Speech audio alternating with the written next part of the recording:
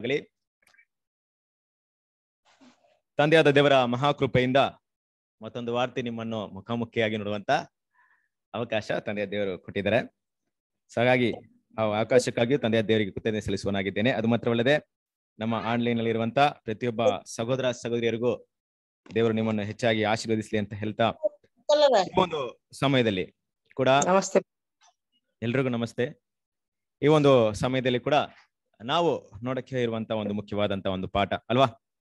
So ತಂದೆಯ ದೇವರ ಒಂದು ವಿಷಯಗಳನ್ನ ಅರ್ಥ ಮಾಡ್ಕೊಂಡಾಗ ಸತ್ಯವೇದದಲ್ಲಿ ಹಲವಾರು ವಿಷಯಗಳನ್ನ ದೇವರು ನಮಗೆ ಬರೆದಿಟ್ಟಿದ್ದಾರೆ. ಸೊ ಮುಖ್ಯವಾಗಿ ನಾವು ಒಂದು ಮುಖ್ಯವಾದ ಒಂದು ಪಾಠವನ್ನ ಇವತ್ತು ನೋಡ್ತಾ ಇದ್ವಿ. ಅಂದ್ರೆ ದೇವರ ಒಂದು ಅಳತೆ ಅನ್ನುವಂತ ಒಂದು ಟೈಟಲ್ ಅಲ್ಲಿ ಈ ಒಂದು ಪಾಠವನ್ನ ನಾವು ನೋಡ್ತಾ ಹೋಗ್ತಾ ಇದ್ವಿ. ಇದಕ್ಕೆ ನಾವು ತಗೊಂಡಿದಂತ ಒಂದು ಮುಖ್ಯವಾದ ಟಾಪಿಕ್ ಏನಂತ ನೋಡ್ಬೇಕಾದ್ರೆ ದಾನಿಯೇಲ್ 5ನೇ ಅಧ್ಯಾಯದಲ್ಲಿ ಬರುವಂತ ವಿಷಯ ಅಲ್ವಾ. ದಾನಿಯೇಲ್ ಪುಸ್ತಕದಲ್ಲಿರುವಂತ 5ನೇ ಅಧ್ಯಾಯದಲ್ಲಿ ಬರುವಂತ ವಿಷಯ ಏನ್ ಬರುತ್ತೆ 5ನೇ ಅಧ್ಯಾಯದಲ್ಲಿ ನೆನ್ಪಿದ್ಯಾ ಏನ್ ಬರುತ್ತೆ ಅಂತ ಅಲ್ವಾ. ಅಲ್ಲಿ ಬೆಲ್ಶಚ್ಚರ್ ಅನ್ನುವಂತ ಒಬ್ಬ ರಾಜ ಏನ್ ಮಾಡ್ತಾನೆ, ಒಬ್ಬ ದೊಡ್ಡ ಒಂದು ಔತಣವನ್ನ ಮಾಡುವಂತ ಒಂದು ವಿಷಯ ನೀವೆಲ್ಲ ಓದಿರ್ತೀರ ಖಂಡಿತವಾಗ್ಲು. ಬಟ್ ಇಲ್ಲಿ ಏನ್ ನೋಡ್ಬೇಕಂತ ನೋಡ್ಬೇಕಾದ್ರೆ ಈ ಔತಣವನ್ನ ಮಾಡೋದಕ್ಕೆ ಏನ್ ಮುಖ್ಯವಾಗಿ ಕಾರಣಗಳಿತ್ತು ಅನ್ನೋಂಥ ವಿಷಯವನ್ನ ನೋಡಿ ಅದ್ರಲ್ಲಿ ನಮ್ಗೆ ಏನೊಂದು ಪಾಠ ಇದೆ ಅನ್ನುವಂಥ ವಿಷಯವನ್ನ ಏನ್ ಮಾಡೋಣ ಇಲ್ಲಿ ನಾವು ಸ್ಟಡಿ ಮಾಡೋಣ. ಸೊ ವಾಕ್ಯವನ್ನ ಓದೋಣ. ದಾನಿಯೇಲ ಬರೆದ ಪುಸ್ತಕ ಪ್ರವಾದನೆ ಗ್ರಂಥ 5ನೇ ಅಧ್ಯಾಯ 1ನೇ ವಾಕ್ಯ. ರಾಜನಾದ ಬೆಲ್ಶಚ್ಚರನು ತನ್ನ ರಾಜ್ಯದ ಮುಖಂಡರಲ್ಲಿ 1000 ಮಂದಿಗೆ ಔತಣವನ್ನ ಮಾಡಿಸಿ ಆ 1000 ಜನರ ಕಣ್ಣೆದರಿಗೆ ತಾನು ದ್ರಾಕ್ಷಾರಸವನ್ನು ಕುಡಿದನು. ಅಲ್ವರಾ, ಇಲ್ಲೊಂದು ದೊಡ್ಡ ಒಂದು ಔತಣವನ್ನ ಮಾಡ್ತಾನೆ. ಯಾರಿದು ಬೆಲ್ಶಚ್ಚರ್ ಅಂತ ನೋಡ್ಬೇಕಾದ್ರೆ ಇವನು ನಮ್ಮ ನೆಬುಕದ್ನೆಚ್ಚರ್ ರಾಜನ ಮೊಮ್ಮಗನಾಗಿರ್ತಾನೆ. ಅಂದ್ರೆ ನೆಬೂಕದ್ನೆಚ್ಚರ್ ಅವನ ಮಗನಾಗಿರ್ತಾನೆ. ಅದ್ರ ಬಗ್ಗೆ ಸಾಕಷ್ಟು ಮಾಹಿತಿ ನಮ್ಗೆ ಇಲ್ಲಿ ಸಿಗ್ಲಿಲ್ಲ. ಕೆಲವೊಂದು ಟೈಮಲ್ಲಿ ಇಲ್ಲಿ ಮಾತಾಡ್ಬೇಕಾದ್ರೆ ಯಾವ ರೀತಿ ಮಾತಾಡ್ತಾರೆ ಅಂದ್ರೆ ನೆಬೂಕದ್ನೆಚ್ಚರನ ಇವರ ತಂದೆ ಅಂತಾನೆ ಮಾತಾಡ್ತಾರೆ. ಯಾಕಂತ ನೋಡ್ಬೇಕಾದ್ರೆ ಸತ್ಯವೇದದಲ್ಲಿ ಇರುವಂತ ವಿಷಯ ಹಾಗೆ ಅಲ್ವಾ. ಸೊ ತಾತನ ಕೂಡ ತಂದೆ ಅಂತಾನೆ ಇದ್ ಮಾಡ್ತಾ ಇದ್ರು. ಆ ಒಂದು ಆಂಗಲಲ್ಲಿ ನೋಡ್ಬೇಕಾದ್ರೆ ಆ ನೆಬೂಕದ್ನೆಚ್ಚರಿಗೆ ಗಂಡು ಮಕ್ಳು ಇರ್ಲಿಲ್ಲ. ಅವನು ಹುಟ್ಟಿದ ಹೆಣ್ಮಗುವಿನ ಒಂದು ಮಗನಾಗಿ ಯಾರು ಇರ್ತಾರೆ ಅಂತ ನೋಡ್ಬೇಕಾದ್ರೆ ಈ ಬೆಲ್ಶಚ್ಚರ್ ಇರ್ತಾರೆ ಅಂತ ವಿಷಯನ ಸತ್ಯವೇದದಲ್ಲಿ ಮತ್ತೆ ಹಿಸ್ಟಾರಿಕಲ್ ಆಗಿ ನಾವು ಅದನ್ನ ನೋಡ್ಬೋದು. ಬಟ್ ನಾವು ಪಾಯಿಂಟ್ ಬರೋಣ. ಮುಖ್ಯವಾಗಿ ನೋಡ್ಬೇಕಾದ್ರೆ ಈ ಒಂದು ಔತಣವನ್ನ ಇಲ್ಲಿ ಮಾಡೋದಕ್ಕೆ ಮುಖ್ಯವಾದಂತ ಕಾರಣವೇನು, ಯಾವ ಒಂದು ವಿಷಯಕ್ಕೋಸ್ಕರ ಈ ಔತಣ ಮಾಡ್ತಾ ಇದ್ರಂತೆ, ಈ ಒಂದು ಬಾಬಿಲೋನ್ ಪಟ್ಟಣವನ್ನ ಮೇದೋ ಪರ್ಷಿಯನ್ ರಾಜರು ಏನ್ ಮಾಡಿದಾರೆ ಸುತ್ತುವರಿಯಲ್ಪಟ್ಟಿದ್ದಾರೆ. ಅವ್ರು ಏನ್ ಮಾಡಿದಾರೆ ಅಂದ್ರೆ ಮುತ್ತಿಗೆ ಹಾಕಿದಾರೆ. ಈಗ ಏನಂತ, ಈ ಬಾಬಿಲೋನ್ ರಾಜ್ಯವನ್ನ ಹೇಗಾದ್ರೂ ಹಿಡಿಬೇಕು, ನಾಶ ಮಾಡ್ಬೇಕು ಅಂತ ಮುತ್ತಿಗೆ ಹಾಕಿದ್ದಾರೆ. ಈ ಮುತ್ತಿಗೆ ಹಾಕಿರ್ಬೇಕಾದ್ರೆ ಈ ಬೆಲ್ಶಚ್ಚರ್ ಏನ್ ಮಾಡ್ತಾ ಇದಾರೆ ಅಂದ್ರೆ ಇಲ್ಲಿ ಔತಣವನ್ನ ಮಾಡ್ತಾ ಇದ್ದಾರೆ. ಯಾಕೆ, ಏನಿರ್ಬೋದು ಅಂತ ನೋಡ್ಬೇಕಾದ್ರೆ ಅಷ್ಟು ಕಾನ್ಫಿಡೆನ್ಸ್ ಅವ್ರಿಗೆ. ಏನ್ ಕಾನ್ಫಿಡೆನ್ಸ್, ನಮ್ಮ ಒಂದು ಬಾಬಿಲೋನ್ ಪಟ್ಟಣವನ್ನ ಏನ್ ಮಾಡಲ್ಲ, ಯಾರ ಕೈಯಿಂದಲೋ ಹಿಡಿಯಕ್ಕೆ ಆಗಲ್ಲ. ಸೊ ಹಿಸ್ಟಾರಿಕಲ್ ಆಗಿ ನೀವು ಇದನ್ನ ಬೇರೊಂದು ಪಾಠದಲ್ಲಿ ನೋಡ್ಬೇಕಾದ್ರೆ ನಮ್ಮ ಸಹೋದರ ರಸಲ್ ಅವ್ರು ಏನ್ ಮಾಡಿದ್ದಾರೆ, 4ನೇ ವ್ಯಾಲ್ಯೂಮಲ್ಲಿ ಈ ಒಂದು ಪಾಠವನ್ನು ಕೂಡ ಏನ್ ಮಾಡಿದ್ದಾರೆ ಬರ್ದಿದ್ದಾರೆ. ಮನೆ ತೆಕ್ಕಲು ಪಡಿಸುವಂತ ಪಾಠವನ್ನು ಕೂಡ ನೀವು ಸ್ಟಡಿ ಮಾಡಿ ನೋಡ್ಬೋದು. ಅದ್ರಲ್ಲೂ ಕೂಡ ಸಾಕಷ್ಟು ಮಾಹಿತಿನ ಬ್ರದರ್ ಏನ್ ಮಾಡ್ತಾರೆ ಅಲ್ಲಿ ಕೊಡ್ತಾರೆ. ಈ ಬಾಬಿಲೋನ್ ಪಟ್ಟಣ ಹೇಗಿತ್ತು, ಯಾವ ರೀತಿಯಾದಂತ ಒಂದು ಪ್ರೊಟೆಕ್ಷನ್ಸ್ ಅಲ್ಲಿತ್ತು, ಯಾವ ರೀತಿಯಾದಂತ ಒಂದು ಏನಂತಾರೆ ಭದ್ರತೆ ಅಲ್ಲಿತ್ತು ಅನ್ನೋಂಥ ವಿಷಯವನ್ನ ಕೂಡ ಏನ್ ಮಾಡ್ತಾರೆ ಬ್ರದರಲ್ಲಿ ಕೂಡ ತುಂಬಾ ಚೆನ್ನಾಗಿ ಅದನ್ನ ಹೇಳ್ತಾರೆ. ಸಾಕ್ಷಿ ನೋಡ್ಬೇಕಾದ್ರೆ ಇವರಲ್ಲಿ ಏನಾಯ್ತು ಅಂತ ನೋಡ್ಬೇಕಾದ್ರೆ ಈ ಒಂದು ಪಟ್ಟಣದ ಒಂದು ವಾಲ್ ಇದೆಯಲ್ಲ, ವಾಲ್ ಅಷ್ಟು ದೊಡ್ಡ ಪ್ರೊಟೆಕ್ಷನ್, ಯಾರು ಏನ್ ಮಾಡಕ್ಕಾಗಲ್ಲ. ಆ ವಾಲ್ನ ಅದ್ರಲ್ಲಿ ಅದನ್ನ ಒಡೆದು ಛೇದಿಸ್ಕೊಂಡು ಓಡೋಕೆ ಆಗದೇ ಇಲ್ಲ. ಈ ವಾಲ್ ಹೇಗಿತ್ತು ಅಂತ ನೋಡ್ಬೇಕಾದ್ರೆ ಅದರ ಥಿಕ್ನೆಸ್ ಕೂಡ ಬ್ರದರ್ ಏನ್ ಮಾಡ್ತಾರೆ ಅಲ್ಲಿ ಮೆನ್ಷನ್ ಮಾಡ್ತಾರೆ. ಆಕ್ಚುಲಿ ನೋಡ್ಬೇಕಾದ್ರೆ 4 ರಥಗಳಿರುತ್ತೆ, 4 ಕುದುರೆಗಳಿರುತ್ತಲ್ವಾ. ಆ 4 ಕುದುರೆಗಳಿರುವಂತ ರಥವನ್ನ 4 ರಥಗಳು ಏನ್ ಮಾಡ್ಬೋದು ಮೇಲೆ ಓಡಿಸ್ಕೊಂಡು ಹೋಗ್ಬೋದು. ಅಷ್ಟು ದೊಡ್ಡದಂತ ಒಂದು ವಾಲ್. ಹಾಗಿರ್ಬೇಕಾದ್ರೆ ಅಷ್ಟು ದೊಡ್ಡ ಒಂದು ಪ್ರೊಟೆಕ್ಷನ್, ಸುಮಾರು 90 ಮೈಲ್ಸ್ ಅಂದ್ರೆ 90ಗಿಂತ ಹೆಚ್ಚು ಮೈಲ್ ಇರುವಂತ ಒಂದು ಸುತ್ತುವರಿಯಲ್ಪಟ್ಟಂತ ದೊಡ್ಡ ಒಂದು ಪಟ್ಟಣವಾಗಿ ಬಾಬಿಲೋನ್ ದೇಶ ಏನಾಯ್ತು ಇತ್ತು. ಅದಕ್ಕಿಂತ ಹೆಚ್ಚಾಗಿ ಯಾವುದೇ ಸನ್ನಿವೇಶದಲ್ಲಿ ಅಲ್ವಾ, ಒಂದ್ ವೇಳೆ ಹೊರಗಿಂದ ಬಂದಂತ ಯಾವುದೇ ಒಂದು ವೈರಿಗಳು ಮುತ್ತಿಗೆ ಹಾಕಿದ್ರು ಕೂಡ ಅವ್ರ ಗೇಟ್ ನ ಕ್ಲೋಸ್ ಮಾಡಿದ್ರೆ ವರ್ಷಾನುಗಟ್ಲೆ ಒಳಗಡೆ ಇದ್ದು ಊಟ ಸಿಗುವಂತ ಒಂದು ಸಿಸ್ಟಮ್ ಏನಿತ್ತು ಅಲ್ಲಿತ್ತು. ಹೇಗಂತ ನೋಡ್ಬೇಕಾದ್ರೆ ಆ ಯುಪ್ರೆಟಿಸ್ ನದಿ ಏನಾಗ್ತಿತ್ತು ಅಂದ್ರೆ ಅಲ್ಲಿ ಪಾಸ್ ಆಗಿ ಅಂದ್ರೆ ಆ ಒಂದು ನಗರದ ಹೊರಡೆ ಬರ್ತಾ ಇತ್ತು. ಹಾಗಾಗಿ ನೀರಿಗೆ ಸಮಸ್ಯೆ ಇರ್ತಾ ಇಲ್ಲ, ಅವ್ರಿಗೆ ಆಹಾರಕ್ಕೂ ಸಮಸ್ಯೆ ಇರ್ತಾ ಇರ್ಲಿಲ್ಲ. ಯಾವುದೇ ಶತ್ರು ಬಂದ್ರೆ ಏನ್ ಮಾಡ್ತಿದ್ರು ಅವರು, ಏನೋ ಅವ್ರನ್ನ ಮಾಡಕ್ ಆಗ್ತಿರ್ಲಿಲ್ಲ. ಈ ಒಂದು ನಂಬಿಕೆಯಲ್ಲಿ ಈ ಬೆಲ್ಶಚ್ಚರ್ ರಾಜ ಏನ್ ಮಾಡ್ತಾ ಇದ್ದಾನೆ ಅಂತ ನೋಡಿದ್ರೆ ಔತಣವನ್ನ ಮಾಡ್ತಾನೆ. ಔತಣವನ್ನ ಮಾಡಕ್ಕೆ ಏನ್ ಮಾಡ್ತಾನೆ ಗೊತ್ತಾ, ಆತನು ಒಂದ್ ಪ್ಲಾನ್ ಮಾಡ್ತಾನೆ ಅಲ್ವಾ. ಆ ಪಾತ್ರೆಗಳನ್ನ ತರ್ತಾನೆ. ಎಲ್ಲಿಂದ ಇರುವಂತ ಪಾತ್ರೆ ಅದು, ದೇವಾಲಯದಲ್ಲಿ ಇದ್ದಂತ ಪಾತ್ರೆ. ಅಲ್ಲಿ ನೋಡ್ಬೇಕಾದ್ರೆ ಯೆರೂಸಲೇಮ್ ದೇವಾಲಯದಲ್ಲಿ ಇದ್ದಂತ ಪಾತ್ರೆ. ಅದನ್ನ ಯಾಕೆ ತರಕ್ ಹೋದ್ರಿ ಇಲ್ಲಿ, ಯೆರೂಸಲೇಮ್ ದೇವಾಲಯದಲ್ಲಿ ಇದ್ದಂತ ಪಾತ್ರೆ ತರಕ್ ಹೋದ್ರು ಅಂತ ನೋಡಿದ್ರೆ ಆಲ್ರೆಡಿ ಯೆರೂಸಲೇಮ್ ಏನ್ ಮಾಡಿದಾರೆ ಇವರು ಕ್ಯಾಪ್ಚರ್ ಮಾಡಿದಾರೆ ಅಲ್ವಾ. ಕ್ಯಾಪ್ಚರ್ ಮಾಡಿ ಅದನ್ನ ತಂದಿದ್ದಾರೆ. ಹಾಗೆ ನೋಡ್ಬೇಕಾದ್ರೆ ಇವರಿಗೆ ಏನ್ ಮನಸ್ಸು ಅನಿಸ್ತಾ ಇತ್ತು ಅಂದ್ರೆ ನಾವ್ ಯಾವ ಒಂದು ರಾಜ್ಯವನ್ನ ಬೇಕಾದ್ರೂ ನಾವೇನ್ ಮಾಡ್ಬೋದು, ಗೆಲ್ಬಹುದು. ಆದ್ರೆ ಯೆರೂಸಲೇಮ್ ಏನ್ ಮಾಡಕ್ಕಾಗಲ್ಲ, ಗೆಲ್ಲಕ್ಕಾಗಲ್ಲ. ಯಾಕಂದ್ರೆ ದೇವರು ಅವ್ರ ಜೊತೆಗಿರ್ತಾರೆ. ಹಾಗಿರ್ಬೇಕಾದ್ರೆ ಯೆರೂಸಲೇಮ್ನೇ ನಾವು ಗೆದ್ದಿದೀವಿ. ಈ ಒಂದು ಮೇಧ ಪರ್ಷಿಯ ರಾಜ್ಯ ಏನ್ ಮಹಾ. ಅದಕ್ಕೆ ನಮ್ಗೆ ನಮ್ಮ ಕೈಗೆ ಒಪ್ಪಿಸ್ಕೊಟ್ಟಂತ ನಮ್ಮ ದೇವ್ರು ಏನ್ ಮಾಡಿದಾರೆ, ಯೆರೂಸಲೇಮ್ನ ಕೂಡ ನಮ್ಮ ಕೈಲಿ ಒಪ್ಪಿಸ್ಕೊಟ್ಟಿದ್ದಾರೆ. ಅದಕ್ಕೆ ಏನ್ ಮಾಡ್ತಾರೆ ಅಂದ್ರೆ ಅವರ ಒಂದು ಪಾತ್ರೆಗಳನ್ನ ತಗೊಂಬಣ್ಣಿ ಏನ್ ಮಾಡೋಣ, ಅದ್ರಲ್ಲೇ ಕುಡಿದು ಅದ್ರಲ್ಲೇ ನಾವೇನ್ ಮಾಡೋಣ, ಔತಣವನ್ನ ಮಾಡ್ಸೋಣ. ಯಾರ್ ಬೇಕಾದ್ರೆ ಏನ್ ಮಾಡ್ಲಿ, ನಮಗೆ ನಮ್ಮ ದೇಶವನ್ನ ಮುತ್ತಿಗೆ ಹಾಕ್ಲಿ, ನಮ್ಗೇನಿಲ್ಲ, ಯಾವ ಕೊರತೆನೇ ಇಲ್ಲ ಅಂದ್ಬಿಟ್ಟು ಏನ್ ಮಾಡ್ತಾರೆ, ಖುಷಿಯಾಗಿ ಈ ಔತಣ ಮಾಡಕ್ಕೆ ಏನ್ ಚೂಸ್ ಮಾಡ್ತಾರೆ ಅಂದ್ರೆ ಕರ್ತನ ದೇವಾಲಯದಲ್ಲಿ ಇದ್ದಂತ ಪಾತ್ರೆಗಳನ್ನ ತಗೊಂಡ್ಬರ್ತಾರೆ ಅಲ್ವಾ. ತಗೊಂಬಂದ್ ಏನ್ ಮಾಡ್ತಾನೆ ಅಂತ ನೋಡ್ಬೇಕಾರೆ ಆ ಒಂದು ಪ್ಲಾನ್ ಮಾಡಿ ಕರ್ಸಿ ಏನ್ ಮಾಡ್ತಾನೆ ಅಂತ ನೋಡ್ಬೇಕಾರೆ 3ನೇ ವಾಕ್ಯ ಓದಿ. ಯೆರೂಸಲೇಮಿನ ದೇವಾಲಯದ ನಡುಗುಡಿಯಿಂದ ಸೂರೆಯಾದ ಬಂಗಾರದ ಪಾತ್ರೆಗಳನ್ನು ತರಲು ರಾಜನು ಅವನ ಮುಖಂಡರು ಪತ್ನಿಯರು ಅವುಗಳಲ್ಲಿ ಕುಡಿದರು. ನೋಡಿ ಏನಾಗ್ತಿದೆ ಅಂದ್ರೆ ರಾಜನು ಮುಖಂಡರು ಎಲ್ರು ಏನ್ ಮಾಡ್ತಾ ಇದ್ರೆ ಕುಡಿದು ಏನ್ ಮಾಡ್ತಾರೆ ಅಂದ್ರೆ ಅವರ ವಿಗ್ರಹಗಳಿಗೆ ವಿರುದ್ಧವಾಗಿ ಅವರ ವಿಗ್ರಹಗಳಿಗೆ ಸ್ತುತಿ ಹೇಳ್ತಾ ಅವ್ರಿಗೆ ಆರಾಧನೆ ಮಾಡ್ತಾ ಏನ್ ಮಾಡ್ತಾರೆ, ಕರ್ತನ ಒಂದು ಪಾತ್ರೆ ಏನ್ ಮಾಡ್ತಾರೆ ಅಲ್ಲಿ ಸೇವನೆ ಮಾಡೋದನ್ನ ನಾವ್ ಇಲ್ಲೇನ್ ಮಾಡ್ತೀವಿ ನೋಡ್ತಾ ಇರ್ತೀವಿ ಅಲ್ವಾ. ಈ ಒಂದು ವಿಷಯವನ್ನ ಅವರು ಮಾಡ್ತಾರೆ. ಯಾಕಂದ್ರೆ ದೇವ್ರ ಏನ್ ಮಾಡಲ್ಲ, ಯಾವುದೇ ಒಂದು ಬಲಿಷ್ಠ ರಾಜ್ಯಗಳು ನಮ್ಮನ್ನ ಗೆಲ್ಲಕ್ಕೆ ಸಾಧ್ಯತೆ ಇಲ್ಲ ಅನ್ನೋಂಥ ವಿಷಯವನ್ನ ಏನ್ ಮಾಡ್ತಾರೆ ಇಲ್ಲಿ ತೋರಿಸ್ಕೊಡೋರಾಗಿರ್ತಾರೆ. ಹೀಗೆ ಅವ್ರು ಕುಡಿತಾ ಇರ್ಬೇಕಾದ್ರೆ ಮುಂದೆ ಏನಾಗುತ್ತೆ ಅಂತ ನಮ್ಗೆಲ್ರಿಗೂ ಗೊತ್ತಿದೆ ಅಲ್ವಾ. ಆ ಟೈಮಲ್ಲಿ ಅವ್ರು ಕುಡಿದು ಮತ್ರಾಗಿರ್ಬೇಕಾದ್ರೆ ಅಲ್ಲಿ ಒಂದು ಸಂಭವ ನಡೆಯುತ್ತೆ. ಏನ್ ನಡೆಯುತ್ತೆ ಆ ವಾಕ್ಯನ ನೀವು 6ನೇ ವಾಕ್ಯದಿಂದ ಓದಿ, 5ನೇ ವಾಕ್ಯದಿಂದ ಓದಿ. ಆಗಲೇ ಒಬ್ಬನ ಕೈಯ ಬೆರಳುಗಳು ಬಂದು ದೀಪಸ್ತಂಭದ ಎದುರಿಗೆ ಅರಮನೆಯ ಸುಣ್ಣದ ಗೋಡೆಯ ಮೇಲೆ ಬರಹ ಬರೆದವು. ಬರೆಯುತ್ತಿದ್ದ ಹಸ್ತವನ್ನು ರಾಜನು ನೋಡಿದನು. ಆಗ ಅವನ ಮುಖ ಕಳೆಗುಂದಿತು, ಮನಸ್ಸು ಕಳವಳಗೊಂಡಿತು, ಸೊಂಟದ ಕೀಲು ಸಡಲಿತು, ಮೊಣಕಾಲುಗಳು ಒಂದಕ್ಕೊಂದು ಬಡಿದುಕೊಂಡವು. ನೋಡ್ಬೇಕಾದ್ರೆ ಏನಾಯ್ತು ಅಂತ ನೋಡ್ಬೇಕಾದ್ರೆ ಈ ಒಂದು ಪಾತ್ರೆಯಲ್ಲಿ ನೀರು ಇದು ದ್ರಾಕ್ಷರಸವನ್ನ ಕುಡಿತಾ ಇರ್ಬೇಕಾದ್ರೆ ಏನಾಯ್ತು, ಮನುಷ್ಯನ ಕೈ ಬೆರಳು. ಯಾಕಂದ್ರೆ ಇದಕ್ಕಿಂತ ಮುಂಚೆ ನೀವು ಯಾವುದೇ ಒಂದು ಸನ್ನಿವೇಶದಲ್ಲಿ ಈ ರೀತಿಯಾದಂತ ಒಂದು ಸಂಭವ ನಾವು ಏನ್ ಮಾಡಿಲ್ಲ, ಎಲ್ಲೂ ಕೂಡ ನೋಡಿಲ್ಲ. ಮನುಷ್ಯನ ಕೈ ಬೆರಳುಗಳು ಯಾವ ರೀತಿ ಬಂತು ಅಂತ ನಮ್ಗೆ ಕ್ಲಿಯರಿಟಿ ಗೊತ್ತಿಲ್ಲ. ಯಾಕಂದ್ರೆ ನಾವು ಇವತ್ತಿರುವಂತ 3D ಇಮ್ಯಾಜಿನೇಷನ್ ಅದೆಲ್ಲ ತಗೊಂಡು ಏನ್ ಮಾಡ್ಬೋದು, ನಾವೇನೋ ಒಂದು ಕ್ರಿಯೇಟ್ ಮಾಡ್ಬೋದು. ಬಟ್ ರಿಯಲ್ ಆಗಿ ಅಲ್ಲ ಸನ್ನಿವೇಶದಲ್ಲಿ ಒಂದು ಕೈ ಬೆರಳು ಬಂದು ಬರಿಬೇಕಾದ್ರೆ ಹೇಗಾಗಿರ್ಬೇಕು ಅಲ್ವಾ. ಏನಾಯ್ತು, ಅಷ್ಟು ಖುಷಿಯಾಗಿ ಸಂತೋಷವಾಗಿದ್ದಂತ ರಾಜನ ಮುಖ ಏನಾಯ್ತು ಈಗ ಚೇಂಜ್ ಆಗ್ತಾ ಇದೆ ಅಲ್ವಾ. ಮುಖದಲ್ಲಿ ಏನಾಯ್ತು, ಭಯ ಬಂತು. ಅದಕ್ಕೆ ನೋಡ್ಬೇಕಾದ್ರೆ ಬೆಲ್ಟ್ ಎಲ್ಲ ಲೂಸ್ ಆಗ್ಬಿಡ್ತಂತ ಅವ್ರಿಗೆ, ಕೈ ಕಾಲೆಲ್ಲ ಏನಾಗುತ್ತೆ ಒಂದಕ್ಕೊಂದು ಬಡ್ಕೊಳ್ಳುತ್ತೆ ಅಲ್ವಾ. ಅದನ್ನ ವಾಕ್ಯನ ಕಂಟಿನ್ಯೂ ಮಾಡಿ ಹಾಗೆ.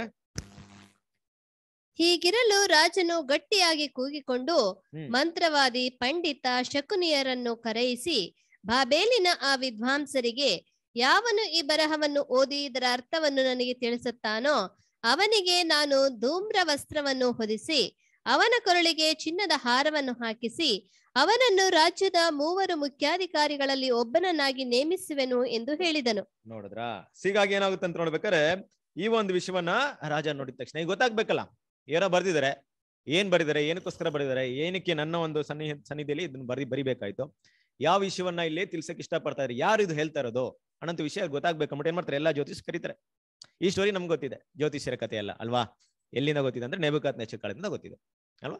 ಸೊ ಆಗ್ಲೂ ಕೂಡ ಏನ್ ಮಾಡ್ತಾರೆ ಅಂದ್ರೆ ಎಲ್ರು ಕರಿಬೇಕಾರೆ ಯಾರು ಕೂಡ ಏನ್ ಮಾಡಕ್ಕಾಗ್ಲಿಲ್ಲ, ಅದನ್ನ ಓದಕ್ಕಾಗ್ಲಿಲ್ಲ. ಸೇಮ್ ಅದೇ ಇನ್ಸಿಡೆಂಟ್. ಹೇಗೆ ನೆಬೂಕದ್ನೆಚ್ಚರ್ ಒಂದು ಕನಸನ್ನ ನೋಡಿದ್ರು, ಮರ್ತೋಗ್ಬಿಟ್ರು ಅಲ್ವಾ. ಕನಸಿನ ನೀವೇ ಅರ್ಥನ ಹೇಳ್ಬೇಕಂದಾಗ ಯಾರ ಕೈಲಿ ಹೇಳಕ್ಕಾಗ್ಲಿಲ್ವೋ, ಅದೇ ರೀತಿಯಾಗಿ ಇಲ್ಲೂ ಕೂಡ ಏನಾಗುತ್ತೆ ಅಂದ್ರೆ ಯಾರು ಕೂಡ ಅದನ್ನ ಅರ್ಥವನ್ನ ಹೇಳಲಿಕ್ಕೆ ಆಗ್ಲಿಲ್ಲ.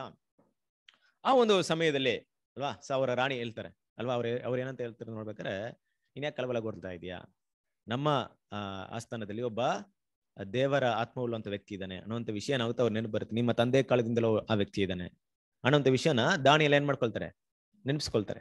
ವಿಷಯ ಏನಂದ್ರೆ ಇಲ್ಲಿ ಬರೆದಿರುವಂತ ಈ ಒಂದು ಮೆನೆ ತೆಕೆಲ್ ಉಪರ್ಸಿನ್ ಅನ್ನುವಂತ ಒಂದು ಮಾತು ಯಾವ ಭಾಷೆಯಲ್ಲಿ ಇದೆ ಗೊತ್ತಾ, ಇಬ್ರಿಯ ಭಾಷೆಯಲ್ಲಿ ಅಲ್ವಾ. ಯಾರು ಓದ್ಬೇಕು ಅಂದ್ರೆ ದೇವ್ರ ಏನ್ ಮಾಡಿದ, ಪರ್ಪಸ್ಫುಲ್ ಆಗಿ ಏನ್ ಮಾಡಿದಾರೆ, ಅದನ್ನ ಬರ್ಸಿದಾರೆ. ಯಾರ ಮೂಲಕ ಓದಿಸ್ಬೇಕಂತ ಪ್ಲಾನ್ ಮಾಡಿದಾರೆ ನೋಡ್ರಿ. ಈಗ ಇಷ್ಟು ವ್ಯಕ್ತಿಗಳನ್ನ ಕರೆಸ್ಬೇಕಾದ್ರೆ ಅದ್ರಲ್ಲಿ ದಾನಿಯಲ್ಲಿ ಇರ್ಲಿಲ್ಲ ಅಂದ್ರೆ ಇವಾಗ ದಾನಿಯಲ್ಲಿ ಎಲ್ಲಿದ್ದಾರೆ, ದಾನಿಯಲ್ಲಿ ಲಕ್ಕಿಕೆ ಇಲ್ಲ. ಈಗ ಅವನ್ ಏನ್ ಮಾಡಿದ್ರೆ ಕೇರ್ ಮಾಡ್ದ, ಒಂದ್ ಕಡೆ ಏನ್ ಮಾಡಿದ್ರೆ ಕೇರ್ ಮಾಡಿಲ್ಲ. ಅವ್ರ ತಂದೆ ಕಾಲದಲ್ಲಿ ಒಳ್ಳೆ ಸ್ಥಾನದಲ್ಲಿ ಇದ್ರು, ಒಳ್ಳೆ ಒಂದು ಅಧಿಕಾರದಲ್ಲಿ ಇದ್ರು. ಅದಾದ ನಂತರ ಏನ್ ಮಾಡಿಲ್ಲ ಇವರು, ಅವ್ರನ್ನ ಕೇರ್ ಮಾಡಿಲ್ಲ. ದಾನಿಯಲ್ ಅದ್ರ ಬಗ್ಗೆ ಚಿಂತೆ ತಲೆ ಕೆಡಿಸ್ಕೊಳ್ಳಿಲ್ಲ ಅಲ್ವಾ. ಅವ್ರು ಎಲ್ಲಿದ್ದಾರೆ ಅಂತಾನೆ ಗೊತ್ತಿಲ್ಲ. ಇವಾಗ ಏನಾಗುತ್ತೆ, ಈಗ ನೆನಪು ಬರ್ತಾ ಇದೆ ದಾನಿಯಲ್ ಅಂತ ಒಂದು ವ್ಯಕ್ತಿ ಇದಾರೆ ಅನ್ಬಿಟ್ಟು ಅವಾಗ ನೆನಪು ಬರ್ತಾ ಇದೆ. ಅದನ್ನ ಏನ್ ಮಾಡ್ತೀವಿ ಅಂದ್ರೆ 9ನೇ ವಾಕ್ಯದಲ್ಲಿ ಓದೋಣ. 8ನೇ ವಾಕ್ಯ ಓದು. 8ನೇ ವಾಕ್ಯ. ಆಸ್ಥಾನ ವಿದ್ವಾಂಸರೆಲ್ಲರೂ ಬಂದು ನೋಡಿದರು, ಆದರೆ ಆ ಬರಹವನ್ನು ಓದುವುದಕ್ಕೂ ಅದರ ಅರ್ಥವನ್ನು ರಾಜನಿಗೆ ತಿಳಿಸುವುದಕ್ಕೂ ಅವರಲ್ಲಿ ಯಾರಿಂದಲೂ ಆಗಲಿಲ್ಲ. ಆಗ ರಾಜನಾದ ಬೆಲ್ಶಚ್ಚರನು ಬಹಳ ಕಳವಳಗೊಂಡು ಕಳೆಗುಂದಿದನು. ಅವನ ಮುಖಂಡರು ಬೆಪ್ಪಾದರು. ರಾಜನು ಮತ್ತು ಮುಖಂಡರು ಆಡಿದ ಮಾತುಗಳು ರಾಣಿಗೆ ಮುಟ್ಟಲು ಆಕೆಯು ಔತಣದ ಶಾಲೆಗೆ ಬಂದು, ರಾಜನೇ, ಚಿರಂಜೀವಿಯಾಗಿರು, ನಿನ್ನ ಮನಸ್ಸು ಕಳವಳಗೊಳ್ಳದಿರಲಿ, ನಿನ್ನ ಮುಖ ಕಳೆಗುಂದದಿರಲಿ. ಪರಿಶುದ್ಧ ದೇವರುಗಳ ಆತ್ಮವು ನೆಲೆಸಿರುವ ಒಬ್ಬನು ನಿನ್ನ ರಾಜ್ಯದಲ್ಲಿ ಇದ್ದಾನೆ. ದೇವರುಗಳ ಜ್ಞಾನಕ್ಕೆ ಸಮಾನವಾದ ಜ್ಞಾನವೂ ವಿವೇಕವೂ ಬುದ್ಧಿ ಪ್ರಕಾಶವೂ ನಿನ್ನ ತಂದೆಯ ಕಾಲದಲ್ಲಿ ಅವನೊಳಗೆ ಕಂಡು ಬಂದವು. ನಿನ್ನ ತಂದೆಯಾದ ನೆಬೂಕದ್ನೆಚ್ಚರ ರಾಜನು ಅವನನ್ನು ಜೋಯಿಸರು, ಮಂತ್ರವಾದಿಗಳು, ಪಂಡಿತರು, ಶಕುನಿಕರು ಇವರಿಗೆ ಅಧ್ಯಕ್ಷನನ್ನಾಗಿ ನೇಮಿಸಿದನು. ಹೌದು, ಬೆಲ್ತೆಶಚ್ಚರನೆಂಬ ಅಡ್ಡ ಹೆಸರನ್ನು ರಾಜನಿಂದ ಹೊಂದಿದ ಈ ದಾನಿಯೇಲನಲ್ಲಿ ಪರಮ ಬುದ್ಧಿಯು, ಜ್ಞಾನವು, ವಿವೇಕವು, ಕನಸುಗಳ ಅರ್ಥವನ್ನು ತಿಳಿಸುವ ಜಾಣತನವು, ಒಗಟು ಬಿಡಿಸುವ ಚಮತ್ಕಾರವು, ಗುಂಜು ಗಂಟು ಬಿಚ್ಚುವ ಚಾತುರ್ಯವೂ ತೋರಿ ಬಂದದರಿಂದಲೇ ಹಾಗೆ ನೇಮಿಸಿದನು. ಈಗ ಈ ದಾನಿಯೇಲನನ್ನು ಕರೆಯಿಸಿದರೆ ಅವನು ಬರಹದ ಅರ್ಥವನ್ನು ವಿವರಿಸುವನು ಎಂದಳು. ಅಲ್ವರಾ? ಸೊ ಹೀಗಾಗಿ ಏನಾಗುತ್ತಂದ್ರೆ ದಾನಿಯೇಲನ ಅಲ್ಲಿ ಕರೆಸ್ತಾರೆ. ಸೊ ದಾನಿಯೇಲ್ ಕರೆಸಿ ಏನ್ ಮಾಡ್ತಾರೆ ಅಂದ್ರೆ, ಮೊದಲೇ ರಾಜ ಒಂದು ವಿಷಯ ಹೇಳಿದಾನೆ. ಏನ್ ಘೋಷಣೆ ಮಾಡಿದ್ರೆ ಅಂತ ನೋಡ್ಬೇಕಾದ್ರೆ, ಯಾರು ಇದರ ಅರ್ಥವನ್ನು ಹೇಳ್ತಾರೋ ಅವ್ರಿಗೆ ಏನಿದೆ ಸರಪಳಿನ ಕೊಟ್ಟು ಅವ್ರಿಗೆ ಏನೆಲ್ಲ ಒಂದು ಸನ್ಮಾನ ಮಾಡ್ಬೇಕಂತ ವಿಷಯನ ಕೂಡ ಏನ್ ಮಾಡಿದ್ರೆ ಮೊದಲೇ ಹೇಳಿದ್ರೆ ದಾನಿಯೇಲ್ ಅಲ್ಲಿ ಬರ್ತಾರೆ ಅಲ್ವಾ. ಬಂದ ತಕ್ಷಣ ಏನಾಗುತ್ತಂದ್ರೆ ಈ ಒಂದು ವಿಷಯನ ಕೂಡ ದಾನಿಯೇಲ್ ಮುಂದೆ ಇಡ್ತಾರೆ. ನೋಡಿ, ಈ ತರ ನೀನ್ ಹೇಳ್ದಾಗ ನಿಮ್ಗೆ ಈ ರೀತಿಯಾದಂತ ಒಂದು ಸನ್ಮಾನ ಸಿಗುತ್ತೆ ಅಂತ. ದಾನಿಯೇಲ್ ಮಾಡಿದ ತಕ್ಷಣ ಓಕೆ, ಸೊ ಇಷ್ಟೊಂದು ಸನ್ಮಾನ ಇದೆಯಾ, ಖಂಡಿತ ಏನ್ ಮಾಡ್ಬೇಕು, ಹೇಳಲೇಬೇಕಪ್ಪ ಅಂತ ಹೇಳಿದ್ರ ಅಲ್ವಾ. ದಾನಿಯೇಲ್ ಕೊಡುವಂತ ಉತ್ತರ ಹೇಗಿತ್ತು ಅಂತ ನೋಡಿ. ಅದೇ 5ನೇ ಅಧ್ಯಾಯ 17. ಓದಿ. ಆಗ ದಾನಿಯೇಲನು ಸನ್ನಿಧಿಯಲ್ಲಿ, ನಿನ್ನ ದಾನಗಳು ನಿನಗೆ ಇರಲಿ, ನಿನ್ನ ಬಹುಮಾನಗಳು ಮತ್ತೊಬ್ಬನಿಗಾಗಲಿ, ಆದರೆ ನಾನು ಈ ಬರಹವನ್ನು ಓದಿ ಇದರ ಅರ್ಥವನ್ನು ರಾಜನಿಗೆ ತಿಳಿಸುವೆನು. ನಿನ್ನ ದಾನವು ನಿನಗೆ ಇರ್ಲಿ, ಮತ್ತೇನಂತಾರೆ, ನಿನ್ನ ಬಹುಮಾನಗಳು ಇಟ್ಕೊಂಡ್ಬಿಡು. ಮತ್ತೊಬ್ಬನಿಗೆ. ಅಂದ್ರೆ ಏನಾಯ್ತು ಅಂದ್ರೆ ದಾನಿಯೇಲ್ ಮೊದ್ಲೇ ಗೊತ್ತಿತ್ತು ಈಗ ಏನ್ ನಡೀತಾ ಇದೆ ಅಲ್ವಾ, ಕ್ಲಿಯರ್ ಆಗಿ ಗೊತ್ತಾಯ್ತು. ಅದಕ್ಕೆ ನಾನು ಉತ್ತರವನ್ನು ಹೇಳಿದ್ಮೇಲೆ ಡಿಸೈಡ್ ಮಾಡೋ ನೀನ್ ಕೊಡ್ಬೇಕಾ ಕೊಡ್ಬಾರ್ದು ಅನ್ಬಿಟ್ಟು. ಯಾಕಂದ್ರೆ ನಿನ್ನ ಆ ಕೈ ಬರಹದ ಅರ್ಥವನ್ನ ನಾನು ತಿಳಿಸ್ಕೊಡಕ್ ಇಷ್ಟಪಡ್ತೀನಿ. ತಿಳಿಸ್ದಾದ್ಮೇಲೆ ನೀನ್ ಡಿಸೈಡ್ ಮಾಡು ಅಲ್ವಾ. ನಿನ್ ದಾನ ಇದೆಲ್ಲ ನನ್ನ ಹತ್ರನೇ ಇರ್ಲಿ, ಆಮೇಲೆ ಯೋಚನೆ ಮಾಡಪ್ಪ, ಯಾಕಂದ್ರೆ ನಿನ್ನ ಅಧಿಕಾರಣ ಇವಾಗ ಇರಲ್ಲ. ಸೊ ಹಾಗಾಗಿ ಏನ್ ಮಾಡ್ತಾನಂದ್ರೆ ಸ್ಟೇಟ್ ಆಗಿ ಏನ್ ಮಾಡಲ್ಲ ಅಂದ್ರೆ, ಈಗ ದಾನಿಯೇಲು ಆ ಒಂದು ಬರಹವನ್ನೇ ವಿವರಣೆ ಮಾಡಕ್ ಹೋಗಲ್ಲ. ಏನ್ ಮಾಡ್ತಾರೆ, ಒಂದ್ ಸ್ಟೋರಿ ಹೇಳ್ತಾರೆ ಅವ್ರಿಗೆ ಅಲ್ವಾ. ಒಂದ್ ಸ್ಟೋರಿ ಹೇಳ್ಬಿಟ್ಟು ಅಲ್ಲಿಂದ ಏನ್ ಮಾಡ್ತಾರೆ, ಆ ಬರಹದ ವಿವರಣೆ ಹೇಳಕ್ ಹೋಗ್ತಾರೆ. ಇಲ್ಲಪ್ಪ, ನಿನ್ನ ಹತ್ರನೇ ನಿನ್ಗೊಂದ್ ವಿಷಯ ಹೇಳ್ಬೇಕು. ಏನ್ ವಿಷಯ ಅಂದ್ರೆ, ನಿನ್ನ ತಂದೆ ಯಾರು, ನಿಮ್ ತಂದೆ ಅಂದ್ರೆ ನಿಮ್ಮ ತಾತ ಆಗಿದಂತ ನೆಬೂಕದ್ನೆಚ್ಚರ್ ಅಲ್ವಾ. ಸೊ ನೆಬೂಕದ್ನೆಚ್ಚರ್ ಏನ್ ಮಾಡಿದಾರೆ, ಅವ್ರ ಬಗ್ಗೆ ನಿನ್ಗೆ ಏನಾದ್ರು ಗೊತ್ತಿದ್ಯಾ, ಅವರ ಜೀವನ ಗೊತ್ತಿದ್ಯಾ, ನಿನ್ ಚೆನ್ನಾಗಿ ಗೊತ್ತಿದೆ ಅದು ವಿಷಯ. ನಿನ್ ಗೊತ್ತಿದ್ದು ಅಂತ ಏನ್ ಮಾಡ್ತಾರೆ, ಆ ವಿಷಯವನ್ನ ಹೇಳ್ತಾರೆ. ಏನಂತ ಹೇಳ್ತಾರೆ ಅಂದ್ರೆ, ನಿನ್ನ ತಂದೆಯ ಕಾಲದಲ್ಲಿ ಇದೇ ರೀತಿಯಾದಂತ ಒಂದು ಸನ್ನಿವೇಶ ನಡೀತು. ನೀನೊಬ್ಬ ರಾಜನಾಗಿರ್ಬೇಕಾದ್ರೆ ನಿನ್ನ ಪೂರ್ವಿಕವಾದಂತ ಚರಿತ್ರೆ ನಿನ್ಗೆ ಏನಾಗಿರ್ಬೇಕು, ಗೊತ್ತಿರ್ಬೇಕು. ನಿನ್ ತಂದೆ ಕಾಲದಲ್ಲಿ ಏನೆಲ್ಲ ನಡೀತು ಅಂತ ಗೊತ್ತಿರ್ಬೇಕು ಅಲ್ವಾ. ಹಾಗಿರ್ಬೇಕಾದ್ರೆ ಅದು ನಿಂಗೆ ಗೊತ್ತಿಲ್ಲ ಅಂತೆಲ್ಲ ನಿನ್ ಚೆನ್ನಾಗಿ ಗೊತ್ತಿದೆ. ಏನಾಯ್ತು, ನಿನ್ ತಂದೆ ಏನ್ ಮಾಡಿದ್ರು ಅಂತ ಏನ್ ಮಾಡ್ತಾರೆ, 20ನೇ ವಚನದಿಂದ 15 ಮಾಡ್ತಾರೆ. 19ನೇ ವಾಕ್ಯದಿಂದ ಓದಿ. ಈ ಮಹತ್ವ ವರದ ನಿಮಿತ್ತ ಸಕಲ ಜನಾಂಗ ಕುಲ ಭಾಷೆಗಳವರು ಅವನ ಮುಂದೆ 18 ಓದ್ಬಿಡಿ. ಕರೆಕ್ಟ್. ಓಕೆ. ಅರಸೆ, ಪರಾತ್ಪರನಾದ ದೇವರು ನಿನ್ನ ತಂದೆಯಾದ ನೆಬೂಕದ್ನೆಚ್ಚರನಿಗೆ ರಾಜ್ಯ, ಮಹತ್ವ, ಮಾನ, ಸನ್ಮಾನಗಳನ್ನು ದಯಪಾಲಿಸಿದನು. ಈ ಮಹತ್ವ ವರದ ನಿಮಿತ್ತ ಸಕಲ ಜನಾಂಗ ಕುಲ ಭಾಷೆಗಳವರು ಅವನ ಮುಂದೆ ಬೆಚ್ಚಿಬಿದ್ದರು, ಬೆದರಿದರು. ಬೇಕು ಬೇಕಾದವರನ್ನು ಕೊಲ್ಲಿಸಿದನು, ಬೇಕು ಬೇಕಾದವರನ್ನು ಉಳಿಸಿದನು. ಮನಸ್ಸು ಬಂದವರನ್ನು ಏರಿಸಿದನು, ಮನಸ್ಸು ಬಂದವರನ್ನು ಇಳಿಸಿದನು. ಹೀಗೆ ಅವನ ಹೃದಯವು ಉಬ್ಬಿ ಅವನ ಸ್ವಭಾವವು ಜಡವಾಗಿ ಅವನಿಗೆ ಸೊಕ್ಕೇರಲು ಅವನನ್ನು ರಾಜಾಸನದಿಂದ ತಳ್ಳಿ ಮಾನವನ್ನು ತೆಗೆದು ಬಿಟ್ಟನು. ಅವನು ನರಜಾತಿಯವರೊಳಗಿಂದ ನೂಕಲ್ಪಟ್ಟನು. ಅವನ ಬುದ್ಧಿಯು ಮೃಗಬುದ್ಧಿಯಂತಾಯಿತು. ಕಾಡು ಕತ್ತೆಗಳೊಂದಿಗೆ ವಾಸಿಸಿದನು. ಪರಾತ್ಪರನಾದ ದೇವರು ಮನುಷ್ಯರ ರಾಜ್ಯದಲ್ಲಿ ರಾಜನಾಗಿ ಅದರ ಮೇಲೆ ತನಗೆ ಬೇಕಾದವರನ್ನು ನೇಮಿಸುತ್ತಾನೆ ಎಂಬುದು ಅವನಿಗೆ ತಿಳಿದು ಬರುವ ತನಕ ದನಗಳಂತೆ ಹುಲ್ಲು ಮೇಯುವುದೇ ಅವನ ಗತಿಯಾಯಿತು. ಈ ರೀತಿ ಏನ್ ಮಾಡ್ತಾರೆ ಅಂದ್ರೆ, ನೆಬೂಕದ್ನೆಚ್ಚರನ ಒಂದು ವಿಷಯವನ್ನ ಆ ಬೆಲ್ಶಚ್ಚರ್ ಮುಂದೆ ಏನ್ ಮಾಡ್ತಾರೆ, ಇಡ್ತಾರೆ. ನೋಡಪ್ಪ, ನಿನ್ನ ತಂದೆ ಆಳ್ವಿಕೆ ಮಾಡಿದಂತ ಕಾಲದಲ್ಲಿ ಏನಾಯ್ತು ಅಂದ್ರೆ, ಹೀಗೆ ನಿನ್ ತಂದೆ ಏನ್ ಮಾಡ್ತಿದ್ರು, ಈ ಒಂದು ಮಹಾ ಒಂದು ಬಾಬಿಲನ್ನ ಕಟ್ಟಿದ್ರು. ಕಟ್ಟಿ ಒಂದ್ ದಿವಸ ಏನ್ ಮಾಡಿದ್ರು, ಆ ಬಾಬಿಲನ್ ಮುಂದೆ ನೋಡ್ಕೊಂಡು ನನ್ನ ಮಹಿಮೆಗೋಸ್ಕರ ನಾನು ಕಟ್ಟಿದಂತ ಮಹಾ ಬಾಬಿಲನ್ ಅಲ್ಲವಾ ಅಂತ ಹೇಳ್ಬೇಕಾದ್ರೆ ಅವ್ರೇನಾದ್ರು ಮನುಷ್ಯರಿಂದ ತಲ್ಲಲ್ಪಟ್ಟು ಮೃಗದ ಹಾಗೆ ಏನ್ ಮಾಡಿದ್ರು, 7 ವರ್ಷಗಳ ಕಾಲ ಅವ್ರ ಮೇಲೆ ಕೊಡಲ್ಪಡ್ತು. ಮೃಗದ ಹಾಗೆ ಹುಲ್ಲನ್ನ ತಿಂದ್ರು. ಮನುಷ್ಯರಿಂದ ತಲ್ಲಲ್ಪಟ್ಟಂತೆ ವಿಷಯ ಎಲ್ಲಿ ಬರುತ್ತಂದ್ರೆ, ಎಲ್ಲಿ ಬರುತ್ತೆ ಈ ಒಂದು ಸನ್ನಿವೇಶ, ಯಾವ ಅಧ್ಯಾಯದಲ್ಲಿ ಬರುತ್ತೆ ಈ ಸ್ಟೋರಿ?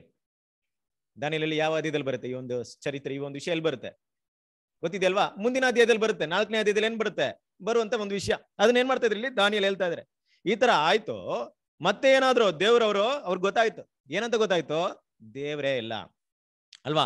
ಯಾವ ಕಾಲದಲ್ಲಿ ಬೇಕಾದ್ರೆ ಏನ್ ಮಾಡ್ತಾರೆ, ರಾಜ್ಯವನ್ನ ತೆಗ್ದಾಕಕ್ಕಾಗುತ್ತೆ, ರಾಜ್ಯವನ್ನ ಕೊಡಕ್ಕಾಗುತ್ತೆ. ದೇವ್ರು ಕೊಟ್ಟಿರೋದ್ರಿಂದ ಈ ರಾಜ್ಯನ ಭಾರ ನನ್ನ ಕೈಯಲ್ಲಿದೆ ಅಂತ ನಿಮ್ ತಂದೆಗೆ ಏನಾಯ್ತು, ಗೊತ್ತಾಯ್ತು. ಯಾವಾಗ ಗೊತ್ತಾಯ್ತೋ, 7 ವರ್ಷಗಳ ಮುಗಿದ ತಕ್ಷಣ ಮತ್ತೆ ರಾಜ್ಯ ಭಾರವನ್ನ ದೇವ್ರು ಏನ್ ಮಾಡೋದು, ಅವ್ರಿಗೆ ಕೊಟ್ರು, ವಾಪಸ್ ಕೊಟ್ರು. ಅಂದ್ರೆ ನಿನ್ನ ತಂದೆ ಒಂದು ಚರಿತ್ರನ ಸ್ವಲ್ಪ ನೋಡು, ಹೇಗಿದ್ರು ನಿನ್ ತಂದೆ. ಆ ರೀತಿಯಾಗಿದ್ದಂತ ನಿನ್ನ ತಂದೆ, ಆ ಒಂದು ತಂದೆಯ ಮಗನಾಗಿ ಅಂದ್ರೆ ಮೊಮ್ಮಗನಾಗಿರುವಂತ ನೀನು ಆ ವಿಷಯ ಎಲ್ಲ ಗೊತ್ತಿದ್ದು ಕೂಡ ಅಂತ ಏನ್ ಮಾಡ್ತಾರೆ, ಅಲ್ಲಿಂದ ಸ್ಟಾರ್ಟ್ ಮಾಡ್ತಾರೆ. ಇಲ್ಲಿ 22ನೇ ವಾಕ್ಯದಲ್ಲಿ ನೋಡಿ. ಬೆಲ್ಶಚ್ಚರನೇ, ಅವನ ಮಗನಾದ ನೀನು ಇದನ್ನೆಲ್ಲ ತಿಳಿದುಕೊಂಡರೂ ನಿನ್ನ ಮನಸ್ಸನ್ನು ತಗ್ಗಿಸಿಕೊಳ್ಳಲಿಲ್ಲ. ಇವೆಗಳನ್ನ ತಿಳಿದುಕೊಂಡಿದ್ರು ಕೂಡ ನಿನಗೆ ಗೊತ್ತಿತ್ತು. ಏನಿತ್ತು ನಿನಗೆ ಚೆನ್ನಾಗಿ ಗೊತ್ತಿತ್ತು. ನಿನಗೆ ಗೊತ್ತಿದ್ರು ಕೂಡ ನೀನೇನ್ ಮಾಡಿಲ್ಲ, ನಿನ್ನೇನ ತಗ್ಸ್ಕೊಳ್ದೆ, ನೀನೇನ್ ತಪ್ಪು ಮಾಡಿದ್ಯಾ ಗೊತ್ತಾ ಅಂತ ಏನ್ ಮಾಡ್ತಾರೆ, 23ನೇ ವಾಕ್ಯದಲ್ಲಿ ಹೇಳ್ತಾರೆ ನೋಡಿ. ಪರಲೋಕದೊಡೆಯನಿಗೆ ವಿರುದ್ಧವಾಗಿ ನಿನ್ನನ್ನು ಹೆಚ್ಚಿಸಿಕೊಂಡಿ ಆತನ ಆಲಯದ ಪಾತ್ರೆಗಳನ್ನು ಸನ್ನಿಧಿಗೆ ತಂದರಲ್ಲ. ನೀನು ನಿನ್ನ ರಾಜ್ಯದ ಮುಖಂಡರು ಮತ್ತು ಪತ್ನಿಯರ ಸಂಗಡ ಅವುಗಳಲ್ಲಿ ದ್ರಾಕ್ಷಾರಸವನ್ನು ಕುಡಿದು ಬುದ್ಧಿ, ಕಣ್ಣು, ಕಿವಿ ಇಲ್ಲದ ಬೆಳ್ಳಿ, ಬಂಗಾರ, ತಾಮ್ರ, ಕಬ್ಬಿಣ, ಮರ, ಕಲ್ಲುಗಳ ದೇವರುಗಳನ್ನು ಸ್ತುತಿಸಿದ್ದಿ. ನೋಡಿದ್ರ, ಫಸ್ಟ್ ನೀವು ಮಾಡಿದಂತ ತಪ್ಪು, ದೇವರ ಆಲಯದಿಂದ ತಗೊಂಬಂದಂತ ಪಾತ್ರೆ ತಗೊಂಬಂದಿದ್ದು ಮೊದಲನೇ ತಪ್ಪು. ಆ ಒಂದು ಆಲಯದಿಂದ ತಗೊಂಬಂದಂತ ದೇವರಿಗೋಸ್ಕರ ಪರಿಶುದ್ಧವಾಗಿಟ್ಟಂತ ಒಂದು ಆಲಯದಲ್ಲಿದ್ದಂತ ಪಾತ್ರೆ ತಗೊಂಬಂದು ಅದನ್ನ ನೀವೇನ್ ಮಾಡಿದ್ರ, ನಿಮ್ಮ ಒಂದು ಸಂತೋಷಕ್ಕೋಸ್ಕರ ತಂದಿದ್ದು ಮೊದಲನೇ ತಪ್ಪು. 2ನೇ ತಪ್ಪು ಏನ್ ಗೊತ್ತಾ, ಅದನ್ನ ನೀವು ಸೃಷ್ಟಿ ಮಾಡಿದಂತ ಬೆಳ್ಳಿ, ಬಂಗಾರ, ಮಾತನಾಡದೇ ಇರುವಂತ ವಿಗ್ರಹಗಳ ಮುಂದೆ ನೀವೇನ್ ಮಾಡಿದ್ರ, ಅದನ್ನ ನೀವು ಈಗ ದೊಡ್ಡ ಒಂದು ಸಂಭ್ರಮ ಮಾಡ್ತಾ ಇದೀರ ನೋಡಿ. ಇದು 2ನೇ ತಪ್ಪು. ಆದ್ರಿಂದ ಏನಂತ ಹೇಳ್ತಾರೆ ಅಂದ್ರೆ, ನಿನ್ಗೆ ಯಾವ ರೀತಿ ಜಜ್ಮೆಂಟ್ ಇದೆ ಗೊತ್ತಾ, ನಿನ್ ಮುಂದೆ ಬಂದಿರೋ ಜಜ್ಮೆಂಟ್ ಹೆಂಗಿದೆ ಗೊತ್ತಾ, ಹೇಳ್ತೀನಿ, ಸ್ವಲ್ಪ ಕೇಳ್ಕೊಂಡ್ಬಿಟ್ಟು ನೆಕ್ಸ್ಟ್ ಹಾಗೆ ಕಂಟಿನ್ಯೂ ಮಾಡ್ತಾರೆ. ಓದಿ. ಆದರೆ ನಿನ್ನ ಪ್ರಾಣವು ಯಾರ ಕೈಯಲ್ಲಿದೆಯೋ, ನಿನ್ನ ಸ್ಥಿತಿಗತಿಗಳು ಯಾರ ಅಧೀನವೋ ಆ ದೇವರನ್ನು ಘನಪಡಿಸಲೇ ಇಲ್ಲ. ನಿನ್ ಪ್ರಾಣ ಯಾರ ಕೈಯಲ್ಲಿದೆ ನನ್ಗೆ ಗೊತ್ತಿಲ್ವಾ ನಿನ್ಗೆ? ಗೊತ್ತಿತ್ತು ನಿನ್ಗೆ, ಅದಕ್ಕೆ ಈ ಜಜ್ಮೆಂಟ್. ಇಲ್ಲಿ ಬರ್ದಿರೋ ವಿಷಯ ನಾನು ಹೇಳ್ತೀನಿ, ಅವಾಗ ನಿನ್ ಗೊತ್ತಾಗುತ್ತೆ ಯಾವ ಅರ್ಥದಲ್ಲಿ ಇದು ಬರೆಯಲ್ಪಟ್ಟಿದೆ ಅಂದ್ಬಿಟ್ಟು. ನಿನ್ ಚೆನ್ನಾಗ್ ಗೊತ್ತು, ನಿನ್ನ ಪ್ರಾಣ ದೇವ್ರ ಕೈಲಿದೆ. ನಿನ್ ಯಾವಾಗ ಬೇಕಾದ್ರೆ ದೇವ್ರು ಏನ್ ಮಾಡ್ಬೋದು, ತೆಗೆದು ಹಾಕ್ಬೋದು. ಮತ್ತೆ ಇದೇ ಒಂದು ಅಧಿಕಾರವನ್ನ ನಿನ್ಗೆ ಕೊಡಬಹುದು ಅಂತ ನಿನ್ಗೆ ಗೊತ್ತಿದೆ. ಗೊತ್ತಿದ್ರು ಕೂಡ ಎಷ್ಟು ನಿನ್ಗೆ ಇದಿರ್ಬೋದು ಅಲ್ವಾ? ನೀನೇನ್ ಮಾಡಿದ್ಯಾ, ಅಷ್ಟು ಇದಾಗಿ ಏನ್ ಮಾಡಿದ್ಯಾ ನೀನು, ಅದನ್ನ ಮಾಡಿದ್ಯಲ್ಲ, ದೇವ್ರ ವಿರುದ್ಧ ಕೆಲಸ ಮಾಡಿದ್ಯಲ್ಲ ಅಂತ ಏನ್ ಮಾಡ್ತಾರೆ, ಕಂಟಿನ್ಯೂ ಮಾಡಿ. ಹೀಗಿರಲು ಆ ಹಸ್ತವು ದೇವರ ಸನ್ನಿಧಿಯಿಂದ ಬಂದು ಈ ಬರಹವನ್ನು ಬರೆಯಿತು. ಬರೆದ ಬರಹವು ಇದೆ, ಮೇನೆ ಮೇನೆ ತೇಕಲ್ ಉಪರ್ಸಿನ್. ಬರೆದ ಬರಹವು ಇದೆ, ಮೇನೆ ಮೇನೆ ತೇಕಲ್ ಉಪರ್ಸಿನ್ ಅಲ್ವಾ? ಸೊ ಬರಹದ ಪ್ರಕಾರ ಏನು ಅಂತ ನೋಡ್ಬೇಕಾದ್ರೆ, ಮೇನೆ ಮೇನೆ ಅಂದ್ರೆ ದೇವರು ನಿನ್ನ ಏನ್ ಮಾಡಿದ್ದಾರೆ, ತರಾಸಿನಲ್ಲಿ ಇಟ್ಟಿದ್ದಾರೆ. ಸೊ ತುಂಬಾ ವಿಷಯ ಇದೆ, ಮಾತಾಡ್ಕೊಂಡು ಹೋದ್ರೆ ತುಂಬಾ ದೊಡ್ಡ ಸಬ್ಜೆಕ್ಟ್ ಆಗ್ಬಿಡುತ್ತೆ. ಓಕೆ, ನಮ್ಗೆ ಕಟ್ ಅಂಡ್ ಶಾರ್ಟ್ ಮಾಡಿ ನಮ್ಗೆ ಬೇಕಾಗಿರೋಂಥ ಪಾಯಿಂಟ್ ಮಾತ್ರ ತಗೊಳ್ಳೋಣ. ಮೇನೆ ಮೇನೆ ತೆಕಲ್ ಉಪರ್ಸಿನ್ ಅಂದ್ರೆ ದೇವರಿನ ತರಾಸಿನಲ್ಲಿ ಇಟ್ಟಿದ್ದಾರೆ. ನೀನ್ ಏನ್ ಮಾಡಿದೆ, ದೇವರ ದೃಷ್ಟಿಯಲ್ಲಿ ಕಡಿಮೆಯಾಗಿ ಕಾಣಲ್ಪಟ್ಟಿದ್ಯಾ. ಆದ್ರಿಂದ ನಿನ್ನ ರಾಜ್ಯಭಾರ ಏನ್ ಮಾಡಿದ್ರೆ, ಈಗ ಕೊಡ್ತಾರಲ್ಲ, ಕೊಟ್ಬಿಟ್ಟಿದ್ದಾರೆ. ಏನ್ ಮಾಡ್ಬಿಟ್ಟಿದ್ದಾರೆ, ಕೊಟ್ಟಾಯ್ತು, ಕೊಡಲ್ಪಟ್ಟಿದೆ. ಅಂದ್ರೆ ಏನ್ ತರಾಸಲ್ಲಿ ಯಾಕೆ ಇಡಕ್ ಹೋದ್ರು ಅವ್ರನ್ನ? ತಕ್ಕಡಿಯಲ್ಲಿ ಏನಕ್ಕೆ ಇಡಕ್ ಹೋದ್ರು? ತಕ್ಕಡಿ ಅಂದ್ರೆ ಏನ್ ಮಾಡ್ತೀವಿ ಗೊತ್ತಲ್ವಾ? ನ್ಯಾಯ ವೇ ಮಾಡ್ತೀವ. ತಕ್ಕಡಿ ಅಂತ ತಕ್ಷಣ ದೇವ್ರ ಮಕ್ಕಳು ನಮ್ಗೆ ಸತ್ಯವೇದ ವಿದ್ಯಾರ್ಥಿಗಳು ಫಸ್ಟ್ ನೆನಪು ಬರೋದು ಯಾವ್ದು? ಗುಡ್, ರಾನ್ಸಮ್ ಅಲ್ವಾ? ಸರಿಯಾದ ಬೆಲೆ. ಆದಾಮನಿಗೆ ಸರಿಯಾದಂತ ಆದಾಮನಾಗಿ, 2ನೇ ಆದಾಮಾಗಿ ಕರ್ತನಾದ ಯೇಸು ಕ್ರಿಸ್ತನ ಜೀವ ಕೊಟ್ಟರು ಅನ್ನೋ ವಿಷಯ ನಮ್ಗೆ ನೆನಪು ಬರುತ್ತೆ. ಮತ್ತೆ ಇವ್ರನ್ನ ಯಾಕೆ ತಕ್ಕಡಿಯಲ್ಲಿ ಇಟ್ರು? ಏನ್ ವಿಷಯ ಇರ್ಬೋದು? ತಕ್ಕಡಿ ಅಂದ್ರೆ ಏನ್, ಯಾವ ಅರ್ಥದಲ್ಲಿ ದೇವ್ರು ಮಾತಾಡ್ತಿದ್ರೆ ಅಲ್ವಾ? ನೋಡಿ, ಒಂದು ಇಸ್ರೇಲ್ ಜನರಿಗೆ ಒಂದು ಸ್ಕೇಲ್ ಇತ್ತು. ಯಾವ ರೀತಿ ಸ್ಕೇಲ್ ಗೊತ್ತಾ ಅವ್ರಿಗೆ? ಇಸ್ರೇಲ್ ಜನರ ರಾಜ್ಯದಲ್ಲಿ ರಾಜ್ಯ ಅಧಿಕಾರವನ್ನು ವಹಿಸುವಂತ ರಾಜರಿಗೆ ದೇವರ ಒಂದು ಸ್ಕೇಲ್ ಕೊಡ್ತಾ ಇದ್ರು. ಏನ್ ಗೊತ್ತಾ? ಒಳ್ಳೆ ರಾಜರು ಇರ್ಬೇಕಾದ್ರೆ ಅವ್ರನ್ನ ಯಾವ ರೀತಿ ಸ್ಕೇಲ್ ಇರ್ತಿದ್ರು ಗೊತ್ತಾ? ಇವನು ದಾವಿದನಂತೆ ಅಲ್ವಾ? ಏನ್ ಮಾಡ್ತಿದ್ರು? ದಾವಿದನಂತೆ. Good, very good. ನೋಡಿ, ಈ ಸ್ಕೇಲ್ ಅಲ್ಲಿ ಕರೆಕ್ಟ್ ಆಗಿದೆಯಪ್ಪ. ಕೆಟ್ಟ ರಾಜರು ಬರ್ಬೇಕಾದ್ರೆ ಇವನು ಅಹಾಬನಂತೆ. ಕರೆಕ್ಟಾ? ಸೊ ಕೆಟ್ಟ ರಾಜರಿಗೆ ಏನ್ ಮಾಡ್ತಿದ್ರು, ಒಂದು ಸ್ಕೇಲ್ ಇಡ್ತಾ ಇದ್ರು. ಯಾಕೆಂದ್ರೆ ನಿನ್ಗೆ ಅಹಾಬನು ಗೊತ್ತು, ದಾವಿದನು ಗೊತ್ತು. ನೀನ್ ಯಾವ್ದನ್ನ ಆಯ್ಕೆ ಮಾಡ್ಕೊಂಡಿದ್ಯಾ, ಯಾವ ರೀತಿ ಇದೆಯಾ ಅನ್ನೋದು ಸ್ಕೇಲ್. ಇವ್ರ ತರ ಇದ್ರೆ ನೋಡು ಪರವಾಗಿಲ್ಲಪ್ಪ, ನೀನ್ ಪರ್ಫೆಕ್ಟ್, ಒಳ್ಳೆ ಗುಣಗಳನ್ನ ತೋರ್ಸ್ಕೊಂಡಿದೀಯಾ, ಗುಡ್ ಅಲ್ವಾ. ನೀನು ಕೆಟ್ಟವನಾಗಿದ್ರೆ ನೋಡು, ನೀನು ಇದೇ ದಾರಿನ ಇಟ್ಕೊಂಡಿದೀಯಾ, ಒಂದು ಸ್ಕೇಲ್. But ಇವ್ರಿಗೇನು scale? ಇವ್ರಿಗೇನ ದಾವಿದ್ ಗೊತ್ತಾ, ಅಹಬ್ ಗೊತ್ತಾ, ಬೆಲ್ಶಚ್ಚರಿಗೆ ಯಾರು ಗೊತ್ತಿದೆ? ಯಾರು ಗೊತ್ತಿತ್ತು ಇವ್ರಿಗೆ? ನೇಬುಕದ್ನೆಚ್ಚರ್ ಗೊತ್ತಿತ್ತಾ ಅಲ್ವಾ? ಅದೇ ಸ್ಕೇಲ್. ನಿನ್ನ ತಂದೆ ಅಂತ ನೀನ್ ಏನ್ ಮಾಡಿಲ್ಲ, ಯಾಕೆ ನಡೀಲಿಲ್ಲ? ನಿನ್ ತಂದೆ ಏನ್ ಮಾಡಿದ್ರು? ಇಷ್ಟೆಲ್ಲ ಮಾಡಿದ್ರು, ತನ್ನನ್ನ ಬದಲಾವಣೆ ಮಾಡ್ಕೊಂಡ್ರು, ದೇವರ ದೃಷ್ಟಿಲಿ ತನ್ನನ್ನ ತಗ್ಗಿಸ್ಕೊಂಡ್ರು. ನೀವು 4ನೇ ಅಧ್ಯಾಯ ಓದ್ತೀವಲ್ಲ, ದಾನಿಯೇಲನ 4ನೇ ಅಧ್ಯಾಯ, ಆ 4ನೇ ಅಧ್ಯಾಯ ಯಾರು ಗೊತ್ತಾ ಬರ್ಸೋದು? ಯಾರು ಬರ್ಸೋದಿಲ್ಲ? ನೆಬೂಕದ್ನೆಚ್ಚರೇ ಬರ್ಸೋದು. ಏನಕ್ಕೆ? ಇಡೀ ಸಂಸ್ಥಾನಕ್ಕೆ ಬರ್ಸ್ತಾರೆ. ಅಲ್ಲಿ ಯಾರ ಬಗ್ಗೆ ಬರೆಯಲ್ಪಟ್ಟಿದೆ? ತನ್ನ ಬಗ್ಗೆ ಇರುವಂತ ಕೇವಲವಾದ ವಿಷಯಗಳು ಬರೆಯಲ್ಪಟ್ಟಿದೆ, ಕರೆಕ್ಟಾ? ತಾನು ಒಬ್ಬ ಮೃಗದಂತೆ 7 ವರ್ಷ ಇದ್ದಿದ್ದಂತ ವಿಷಯ ಏನಾಗಿದೆ ಅಲ್ಲಿ ಬರೆಯಲ್ಪಟ್ಟಿದ್ರು ಕೂಡ ಅದ್ರ ಬಗ್ಗೆ ಚಿಂತೆ ಮಾಡಲಿಲ್ಲ ನೆಬೂಕದ್ನೆಚ್ಚರ್. ಏನ್ ಮಾಡಿದ್ರು? ಇಡೀ ಪ್ರಪಂಚಕ್ಕೆ ಗೊತ್ತಾಗ್ಲಿ ನಾನು ಯಾವ ರೀತಿಯಾದಂತ ವ್ಯಕ್ತಿ ಅಂತ, ಇಡೀ ಪ್ರಪಂಚಕ್ಕೆ ಗೊತ್ತಾಗ್ಲಿ, ದೇವ್ರು ಎಷ್ಟು ದೊಡ್ಡವರು, ನಾನು ಎಷ್ಟು ಚಿಕ್ಕವನು ಅಂತ ಗೊತ್ತಾಗ್ಲಿ ಅಂತ ಇಡೀ ಸಂಸ್ಥಾನಕ್ಕೆ ಏನ್ ಮಾಡ್ತಾರೆ? ಬರೆದು ಕಳಿಸ್ತಾರೆ. ಇಡೀ ಪ್ರಪಂಚಕ್ಕೆ ಗೊತ್ತಿರ್ಬೇಕಾದ್ರೆ ತನ್ನ ಮೊಮ್ಮಗನಿಗೆ ಗೊತ್ತಿರಲ್ವಾ ವಿಷಯ ಅಲ್ವಾ? ನಿನ್ ಗೊತ್ತಿರ್ಬೇಕಲ್ವಾ? ಅದಕ್ಕೆ ದೇವ್ರು ಏನ್ ಮಾಡೋದು? ಒಂದ್ ಕಡೆ ನೆಬೂಕದ್ನೆಚ್ಚರನ್ನ ಇಟ್ರು, ಒಂದೊಂದ್ ಕಡೆ ನೀನನ್ನ ಇಟ್ರು ಅಲ್ವಾ? ಏನ್ ಮಾಡಿದ್ರು? ನಿನ್ಗೆ ಏನ್ ಗೊತ್ತಿದ್ಯೋ ದೇವ್ರೇನ್ ಮಾಡಿದ್ರೆ, ನಮ್ಗೆ ಏನ್ ಗೊತ್ತಿದೆ ಅದನ್ನ ಮಾತ್ರ ಲೆಕ್ಕ ಕೇಳ್ತಾರೆ. ಗೊತ್ತಿಲ್ಲದ ವಿಷಯ ಏನ್ ಮಾಡಕ್ ಹೋಗಲ್ಲ, ಕೇಳಕ್ ಹೋಗಲ್ಲ. ನಮ್ಮ ಅಳತೆ ಹೇಗಿರುತ್ತೆ ಅಂದ್ರೆ ನಮ್ಗೆ ಏನ್ ಗೊತ್ತಿದೆ ಅದ್ ಮಾತ್ರ. ನಿನಗೂ ಕೂಡ ಏನ್ ಗೊತ್ತಿರುತ್ತಂದ್ರೆ ಇಸ್ರೇಲ್ ರಾಜ್ಯದ ಬಗ್ಗೆ ನಿನ್ಗೆ ಗೊತ್ತಿಲ್ಲ, ಬಟ್ ಯಾರು ಗೊತ್ತಿತ್ತಂದ್ರೆ ನಿನ್ಗೆ ನೆಬೂಕದ್ನೆಚ್ಚರ್ ಬಗ್ಗೆ ಗೊತ್ತಿತ್ತು. ದೇವ್ರು ಯಾವ ರೀತಿಯಾಗಿ ಆತನ ಜೀವನದಲ್ಲಿ ಏನೆಲ್ಲ ಬದಲಾವಣೆ ತಂದಿರ್ತಾರೆ ನಿನ್ಗೆ ಗೊತ್ತಿತ್ತು. ಎಲ್ಲ ನಿನ್ ಚೆನ್ನಾಗಿ ಗೊತ್ತಿದ್ರು ಕೂಡ ಆ ಸ್ಕೇಲ್ ಇಟ್ಟು ನೋಡಿದಾಗ, ನಿಮ್ಮ ತಂದೆ ಒಂದು ಸ್ಥಾನದಲ್ಲಿ ಇಟ್ಟು ನೋಡಿದಾಗ ನೀನೇನಾಗಿದ್ಯಾ? ಕಡಿಮೆ ಆಗಿದ್ಯಾ. ಆದ್ರಿಂದ ನಿನ್ ಜಡ್ಜ್ಮೆಂಟ್ ಎಷ್ಟಿದೆ ಅಂದ್ರೆ, ನಿನಗೆ ಒಂದು ದಿನ ಕೂಡ ಟೈಮ್ ಇಲ್ಲ. ಏನಿಲ್ಲ? ನಿನ್ನ ರಾಜ್ಯಭಾರ ವಹಿಸಕ್ಕೆ ಒಂದು ದಿನ ಟೈಮ್ ಕೂಡ ನಿಂಗಿಲ್ಲ. ನೀನ್ ಎಷ್ಟು ಸಂಭ್ರಮವಾಗಿ ಅಲ್ವಾ, ಯಾರೇ ಬಂದ್ರು ನನ್ನ ಬಾಬಿಲೋನ್ನ ಏನ್ ಮಾಡಕ್ಕಾಗಲ್ಲ, ಏನು ಮಾಡಕ್ಕಾಗಲ್ಲ. ಅಷ್ಟು ಬಲಿಷ್ಠ ರಾಷ್ಟ್ರ ನಂದು, ಅಷ್ಟು ಭದ್ರವಾದ ಕೋಟೆ ಅಲ್ವಾ. ಈ ಯುಫ್ರೇಟಿಸ್ ನದಿನ ದಾಟಿ ಯಾರು ಬರಕ್ಕಾಗಲ್ಲ ಅಂತ ಎಷ್ಟು ನೀನು ಧೈರ್ಯವಾಗಿದ್ದೋ, ಈಗ ದೇವರ ಜಡ್ಜ್ಮೆಂಟ್ ಹೇಗಿದೆ ಅಂದ್ರೆ ಇನ್ನ ಒಂದು ದಿನ ಕೂಡ ಟೈಮ್ ಇಲ್ಲ ನಿಮ್ಗೆ. ಆ ರೀತಿಯಾದಂತ ಜಡ್ಜ್ಮೆಂಟ್ ಬಂದಿದೆ. ಅದಕ್ಕೆ ಮೇನೆ ಮೇನೆ ತೆಕಲ್ ಉಪರ್ ಸಿನ್ ಅಂದ್ರೆ ನಿನ್ನ ತರಾಸಿನಲ್ಲಿ ದೇವರು ಇಟ್ಟಿದ್ದಾರೆ, ನೀನು ಕಡಿಮೆಯಾಗಿ ಕಾಣಲ್ಪಟ್ಟಿದ್ದರಿಂದ ನಿನ್ನ ರಾಜ್ಯವನ್ನ ಏನ್ ಮಾಡಿದ್ದಾರೆ? ಮೇಧೋ ಪರ್ಷನ್ಗೆ ಕೊಟ್ಬಿಟ್ಟಿದ್ದಾರೆ. ನೋಡಿ ಆ ವಾಕ್ಯವನ್ನ ಓದಿ 26ರಿಂದ ಕಂಟಿನ್ಯೂ ಮಾಡಿ. ಇದರ ಅರ್ಥವು ಹೀಗಿದೆ, ಮೇನೆ ಅಂದರೆ ದೇವರು ನಿನ್ನ ಆಳಿಕೆಯ ಕಾಲವನ್ನು ಲೆಕ್ಕಿಸಿ ಕೊನೆಗಾಣಿಸಿದ್ದಾನೆ. ತೇಕೇಲ್ ಅಂದರೆ ನೀನು ತಕ್ಕಡಿಯಲ್ಲಿ ತೂಗಲ್ಪಟ್ಟು ಕಡಿಮೆಯಾಗಿ ಕಂಡು ಬಂದಿದ್ದಿ. ಪೆರೇಸ್ ಅಂದರೆ ನಿನ್ನ ರಾಜ್ಯವು ಭಿನ್ನವಾಗಿ ಮೇದ್ಯರಿಗೂ ಪಾರಸಿಯರಿಗೂ ಕೊಡಲ್ಪಟ್ಟಿದೆ ಎಂದು ಅರಿಕೆ ಮಾಡಿದನು. ಏನಾಗಿದೆ? ನಿನ್ನ ರಾಜ್ಯವು ಏನಾಗಿದೆ? ಕೊಡಲ್ಪಟ್ಟಿದೆ. ಕೊಡಲ್ಪಡುತ್ತೆ ಅಂತ ಕೂಡ ಹೇಳಿಲ್ಲ ಅಲ್ವಾ? ಕೊಡಲ್ಪಟ್ಟಿದೆ, ಕೊಡಲ್ಪಟ್ಟಾಯ್ತು. ಸೊ ನಾನು ಅವ್ರಿಗೆ ಏನ್ ಮಾಡ್ಬಿಟ್ಟಿದೀನಿ? Hand over ಮಾಡ್ಬಿಟ್ಟಿದ್ದೀನಿ. ನಿನ್ನ ರಾಜ್ಯನ ಕೊಟ್ಬಿಟ್ಟಿದ್ದೆ. ಇವತ್ತು ನೈಟ್ ನಿನ್ನ ರಾಜ್ಯನಾಗಿರಲ್ಲ. ಬಟ್ ಏನ್ ಮಾಡ್ತಾರೆ ಆಗ? ತಕ್ಷಣ ಸರಿ ಏನ್ ಮಾಡ್ತಾರೆ ಅಂತ ನೋಡ್ಬೇಕಾರೆ, ಈ ಒಂದು ವಿಷಯ ಹೇಳಿದ ತಕ್ಷಣ ಬೆಲ್ಶಚ್ಚರ್ ಏನ್ ಮಾಡ್ತಾರೆ? ಅವ್ರಿಗೆ ಏನ್ ಬಿರುದು ಕೊಡ್ಬೇಕಂತಿದ್ರು ಅದನ್ನ ಕೊಡಕ್ಕೆ ರೆಡಿ ಆಗ್ಬಿಡ್ತಾರೆ ಅಲ್ವಾ? ಕಂಟಿನ್ಯೂ ಮಾಡಿ ಅದನ್ನ. ಆಗ ಬೆಲ್ಶಚ್ಚರನು ಆಜ್ಞಾಪಿಸಲು ದಾನಿಯೇಲನಿಗೆ ಧೂಮ್ರ ವಸ್ತ್ರವನ್ನು ಹೊದಿಸಿ ಅವನ ಕೊರಳಿಗೆ ಚಿನ್ನದ ಹಾರವನ್ನು ಹಾಕಿ, ಈತನು ರಾಜ್ಯದ 3 ಮುಖ್ಯಾಧಿಕಾರಿಗಳಲ್ಲಿ ಒಬ್ಬನಾದನು ಎಂದು ಪ್ರಕಟಿಸಿದರು. ನೋಡಿದ್ರಾ? ಒಂದೇ ದಿನ ಶ್ರೇಷ್ಠವಾದ ಪದವಿಯಲ್ಲಿ ಇದ್ದಿದ್ದು ಯಾರೋ? ದಾನಿಯೇಲ್. ನೆಕ್ಸ್ಟ್ ರಾಜ್ಯನೇ ಇರಲ್ಲ ಅಲ್ವಾ?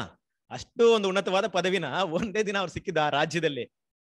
ಸೊ ಇಲ್ಲಿ ನೋಡ್ಬೇಕಾದ್ರೆ ಇನ್ನೊಂದ್ ಕಡೆ ನೆಕ್ಸ್ಟ್ ಏನ್ ನಡೆಯುತ್ತಂದ್ರೆ, ದೇವ್ರು ಈ ರೀತಿ ಜಜ್ಮೆಂಟ್ ಹೇಳಿದೆ ನೋಡಿ. ಅದಕ್ಕೆ ಇಲ್ಲಿ ಪಾಯಿಂಟ್ ನ ಗಮನಿಸ್ಬೇಕು. ಏನಂದ್ರೆ ಮೇನೆ ಮೇನೆ ತೆಕಲ್ ಉಪರ್ಸಿನ್ ಅಂತ ಹೇಳಿದಾಗ ಎಷ್ಟು ಸಿವಿಯರ್ ಆದ ಜಜ್ಮೆಂಟ್ ಇದೆ ಅಂದ್ರೆ, ಇದು ಒಂದು ದಿನ ಕೂಡ ಏನಾಗ್ಲಿಲ್ಲ ಅವ್ರಿಗೆ, ಅವಕಾಶ ಇಲ್ಲ. ಸೊ ನೋಡಿ, ಒಂದ್ ಕಡೆ ನಾವು ನೋಡ್ಬೇಕಾದ್ರೆ, ಮನುಷ್ಯನ ದೃಷ್ಟಿಯಿಂದ ನೋಡ್ಬೇಕಾದ್ರೆ ಇಷ್ಟು ಬಲಿಷ್ಠವಾದಂತ ರಾಷ್ಟ್ರ ಅಲ್ವಾ, ಇಷ್ಟು ಬಲಿಷ್ಠವಾದಂತ ಒಂದು ರಾಜ್ಯ, ಇಷ್ಟು ಒಂದು ಯುಫ್ರೇಟಿಸ್ ಅನ್ನುವಂತ ಮಹಾನದಿಯ ಸುತ್ತುವರಿಯಲ್ಪಟ್ಟಂತ ಮಹಾ ಗೋಡೆಗಳೆಲ್ಲ ಅಲ್ವಾ, ಹಲವಾರು ಕಾವಲು ಬುರುಜುಗಳಿರುವಂತ, ಅಲ್ಲಿ ನೋಡ್ಬೇಕಾದ್ರೆ ವಾಚ್ ಟವರ್ಸ್ ಇರ್ತಿತ್ತು. ಅಂದ್ರೆ ಒಳಗಡೆ ಏನಾಗ್ತಿತ್ತು, ದೂರದಿಂದ ಯಾರು ಏನ್ ಮಾಡ್ತಿದ್ರು ಎಲ್ಲ ಒಳಗಡೆ ಇನ್ಫಾರ್ಮೇಶನ್ ಹೋಗ್ತಿತ್ತು ಅವರಿಗೆ. ಅದೆಲ್ಲ ನಿಮ್ಗೆ ಬ್ರದರ್ ಅದನ್ನ ಬರ್ದಿದ್ರೆ ಬೇಕಾದ್ರೆ ಅದನ್ನ ಪಾಯಿಂಟ್ ನ ಓದ್ಕೊಳ್ಳಿ. ಓಕೆ, ಅಲ್ಲಿ ನೋಡ್ಬೇಕಾದ್ರೆ ಇಷ್ಟೊಂದು ಸ್ಟ್ರಾಂಗ್ ಆಗಿದ್ದಂತ, ಭದ್ರತೆ ಆಗಿದ್ದಂತ ಆ ಒಂದು ಬಾಬಿಲೋನ್ ಹೇಗೆ ಬೀಳೋದಕ್ಕೆ ಸಾಧ್ಯವಾಗುತ್ತೆ? ಅದು ಕೂಡ ಒಂದೇ ದಿನದಲ್ಲಿ. ದೇವ್ರೇನ್ ಮಾಡಿದ್ರು? ಒಂದು ದಿನ ಹೇಗೆ ಇದ್ ಮಾಡಿದ್ರೆ ನೋಡಿ, ದೇವ್ರ ಜಜ್ಮೆಂಟ್ ಹೆಂಗಿರುತ್ತೆ ಅಲ್ವಾ? ಸೊ ಇನ್ನೊಂದ್ ಕಡೆ ಏನಾಗ್ತಿದೆ, ಒಂದ್ ಕಡೆ ಏನಾಯ್ತು ಅಂದ್ರೆ, ಈಗ ಬೆಲ್ಶಚ್ಚರ್ ಈ ವಿಷಯನ ಕೇಳಿದ್ರೆ ಅಲ್ವಾ, ಇನ್ನೆಷ್ಟು ಏನ್ ಮಾಡ್ಬೇಕೀಗ ನೋಡೋಣಪ್ಪ, ಈ ಒಂದು ಪ್ರವಾದನೆ ಹೇಗ್ ನಡೆಯುತ್ತೆ, ಹೇಗ್ ನೆರವೇರುತ್ತೆ ಅಂತ ಏನ್ ಮಾಡ್ಬೇಕು? ವೆಯ್ಟ್ ಮಾಡ್ಬೇಕು. ಕರೆಕ್ಟ್ ಅಲ್ವಾ? ಇನ್ನ ರಾಜ್ಯಭಾರ ನಿನಗೆ ಇರಲ್ಲ ಅಂತ ಏನ್ ಮಾಡ್ತಾರೆ ಅಲ್ಲಿ ಆ ದಿನದ ರಾತ್ರಿಯಲ್ಲಿ ಅಲ್ವಾ, ಆ ಒಂದು ವಾಕ್ಯವನ್ನ ಮೆನ್ಷನ್ ಮಾಡ್ತಾರೆ ಅಲ್ಲಿ 5ನೇ ಅಧ್ಯಾಯ 30ನೇ ವಾಕ್ಯ. ಅದೇ ರಾತ್ರಿಯಲ್ಲಿ ಕಸ್ದಿಯ ರಾಜನಾದ ಬೆಲ್ಶಚ್ಚರನು ಕೊಲ್ಲಲ್ಪಟ್ಟನು. ಮೇದ್ಯನಾದ ದಾರ್ಯಾವೇಶನು ರಾಜ್ಯವನ್ನು ತೆಗೆದುಕೊಂಡನು. ಅವನ ವಯಸ್ಸು ಹೆಚ್ಚು ಕಡಿಮೆ 62. ಏನಾಯ್ತು ಅಂದ್ರೆ ಅದೇ ರಾತ್ರಿಯಲ್ಲಿ ಏನಾಯ್ತು, ಕೊಲ್ಲಲ್ಪಟ್ಟನು. ಏನೋ ಜಜ್ಮೆಂಟ್ ದೇವ್ರು ಕೊಟ್ಟಿದ್ರೆ ಅದೇ ನೈಟ್ ಆಯ್ತು. ಹೆಂಗಾಗುತ್ತೆ, ಹೆಂಗ್ ನಡೆದಿರ್ಬೋದು ದೇವ್ರ ಪ್ಲಾನ್ ಅಂತ ನೋಡ್ಬೇಕಾದ್ರೆ ಈ ಒಂದು ವಿಷಯವನ್ನ ನಾವೇನ್ ಮಾಡಕ್ಕಾಗಲ್ಲ ಅಂದ್ರೆ ಬಿಬ್ಲಿಕಲ್ ಆಗಿ ಕೆಲವೊಂದು ವಿಷಯ ನೋಡಕ್ಕಾಗಲ್ಲ. ಬಟ್ ಹಿಸ್ಟೋರಿಕಲ್ ಆಗಿ ಸರ್ಚ್ ಮಾಡಿದ್ರೆ ಅಲ್ಲಿ ಹೋದಾಗ ಕೆಲವೊಂದು ವಿಷಯ ನಮ್ಗೆ ಸತ್ಯವೇದಕ್ಕೆ ಆಧಾರವಾಗಿದ್ದಂತ ವಿಷಯಗಳು ಸಿಗುತ್ತೆ. ಏನ್ ವಿಷಯ ಅಂತ ನೋಡ್ಬೇಕಾದ್ರೆ ಈ ಒಬ್ಬ ರಾಜ ಅಂದ್ರೆ ಸೈರಸ್ ಅಲ್ವಾ, ಕೊರೇಶ್ ರಾಜರ ಬಗ್ಗೆ ನಮ್ಗೆ ಸತ್ಯವೇದದಲ್ಲಿ ಬರೆಯಲ್ಪಟ್ಟಿದೆ. ಅವ್ರ ಬಗ್ಗೆ ನಮ್ಗೆ ತುಂಬಾ ವಿಷಯಗಳು ಗೊತ್ತಿದೆ. ಪ್ರವಾದನೆ ಕೂಡ ಏಷ್ಯಾ ಪ್ರವಾದಿ ಅದನ್ನ ಬರ್ತಿದ್ದಾರೆ ಅವರ ಒಂದು ಜೀವನವನ್ನ. ಅದೇ ರೀತಿಯಾಗಿ ನೋಡ್ಬೇಕಾದ್ರೆ ಈ ಸೈರಸ್, ಈ ಕೊರೇಶ್ ರಾಜ ಇದಾರೆ ಅಂದ್ರೆ ಇವರು ಏನಾಗಿದೆ ಅಂದ್ರೆ ಇವರ ಒಂದು ಸೈನ್ಯ ಬಾಬಿಲೋನ್ನ ಸುತ್ತಲೂ ಏನಾಗಿದೆ, ಮುತ್ತಿಗೆ ಹಾಕಿದೆ. ಇನ್ನೇನು ಅವ್ರನ್ನ ಕ್ಯಾಪ್ಚರ್ ಮಾಡ್ಬೇಕು, ಬಟ್ ಏನಾಗ್ತಿಲ್ಲ, ದಾರಿ ಇಲ್ಲ. ಆಕ್ಚುಲಿ ಹೇಗಿರ್ತಿತ್ತು ಅಂದ್ರೆ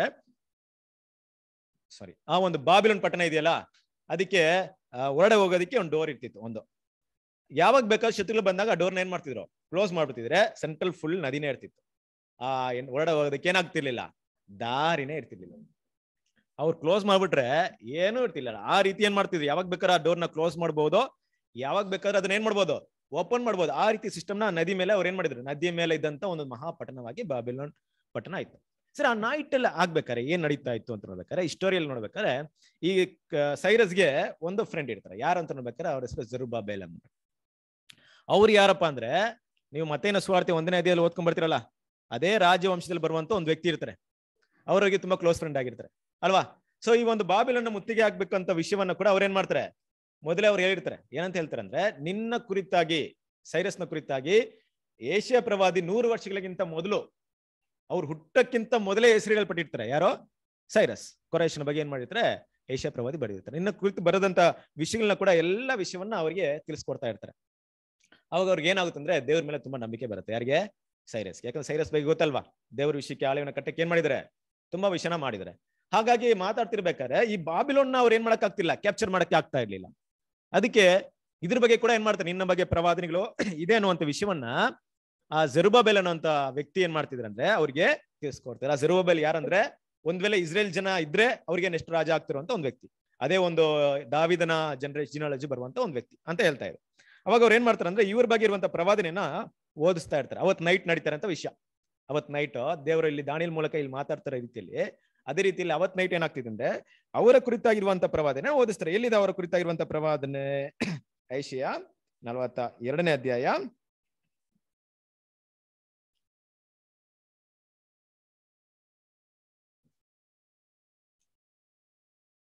1 ನಿಮಿಷ. ಐಷಯ 42ನೇ ಅಧ್ಯಾಯ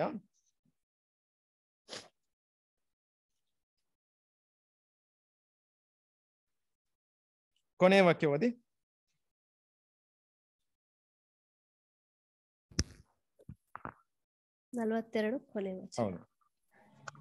ಆಗ ಆತನು ಅವರ ಮೇಲೆ ತನ್ನ ರೋಷಾಗ್ನಿಯನ್ನು, ಯುದ್ಧದ ರೌದ್ರವನ್ನು ಸುರಿಸಿದನು.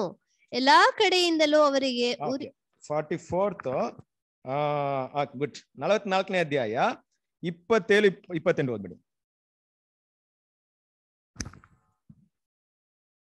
ನಾನು ಮುಂತಿಳಿಸಿ ಜಲರಾಶಿಗೆ ಬತ್ತಿ ಹೋಗು, ನಿನ್ನಲ್ಲಿ ಸೇರುವ ನದಿಗಳನ್ನು ಒಣಗಿಸುವೆನು ಎಂದು ನಾನು ಅಪ್ಪಣೆ ಕೊಡುವವನಾಗಿದ್ದೇನೆ. ಮತ್ತು ಕೋರೇಶನ ವಿಷಯವಾಗಿ ಅವನು ನನ್ನ ಮುಂದೆ ಕಾಯುವವನು, ಯೆರೂಸಲೇಮು ಕಟ್ಟಲ್ಪಡಲಿ, ದೇವಸ್ಥಾನದ ಅಸ್ತಿವಾರವು ಹಾಕಲ್ಪಡಲಿ ಎಂದು ಹೇಳಿ ನನ್ನ ಇಷ್ಟಾರ್ಥವನ್ನೆಲ್ಲ ನೆರವೇರಿಸಿ ತಕ್ಕವನು ಎಂಬುದಾಗಿ ಮಾತನಾಡುವವನಾಗಿದ್ದಾನೆ. ನೋಡಿದ್ರ ಇಲ್ಲೇನಾಗುತ್ತಂದ್ರೆ ಕೋರೇಶನ ಬಗ್ಗೆ ಬರೋದಂತ ಪ್ರವಾದನೆ ಕೂಡ ಏನ್ ಮಾಡ್ತಾರೆ, ಅಲ್ಲಿ ಓದಿ ಹೇಳ್ತಾ ಇರ್ತಾರೆ. ಇದನ್ನೆಲ್ಲ ಕೇಳ್ಕೊಂಬಿಟ್ಟು ಏನ್ ಮಾಡ್ತಾನೆ ಅಂದ್ರೆ, ಕೋರೇಶ್ ರಾಜ ಅವತ್ ನೈಟ್ ನಿದ್ದೆ ಮಾಡಿರ್ತಾನೆ. ನಿದ್ದೆ ಮಾಡ್ತಾ ಇರ್ಬೇಕಾದ್ರೆ ಅವ್ರಿಗೆ ಗೊತ್ತಾಗುತ್ತೆ ಏನ್ ಮಾಡೋದು ಅಂತ ಯೋಚನೆ ಮಾಡ್ಬೇಕಾದ್ರೆ ಈ ಪ್ರವಾದನೆ ನೆನಪು ಬರುತ್ತೆ. ಏನ್ ಪ್ರವಾದನೆ? 27ನೇ ವಾಕ್ಯ ಓದಿ.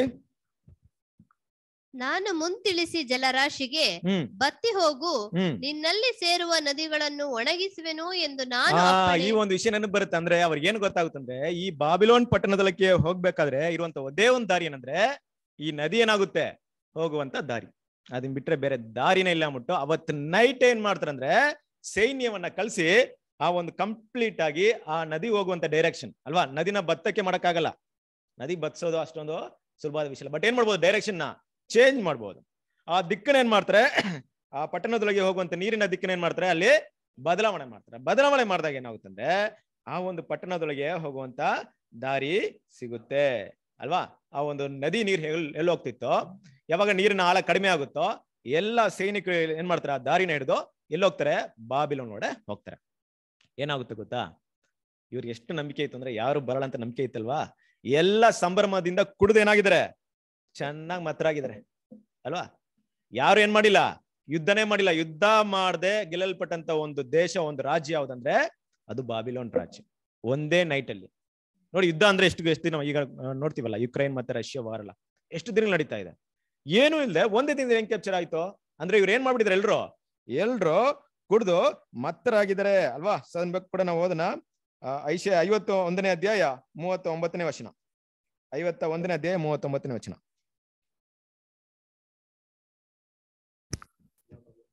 39 ಇಲ್ಲ ಗೊತ್ತಾ, ಒಂದ್ ನಿಮಿಷ. 19 ಓದಿ. 19. ಸಹತಾಪದಿಂದ ನಿನಗಾಗಿ ಬಡಕೊಳ್ಳುವವರು ಯಾರಿದ್ದಾರೆ? ಓಕೆ, 51:36 ಇದೆಯಾ? 23 ಲಾಸ್ಟ್ ಇದೆಯಾ? ಓಕೆ, ಒಂದೇ ನಿಮಿಷ ಇದೆ. ಓಕೆ, ಸರಿ. ಜೆರೋಮಿಯ 51ನೇ ಅಧ್ಯಾಯ 32ನೇ ವಚನ.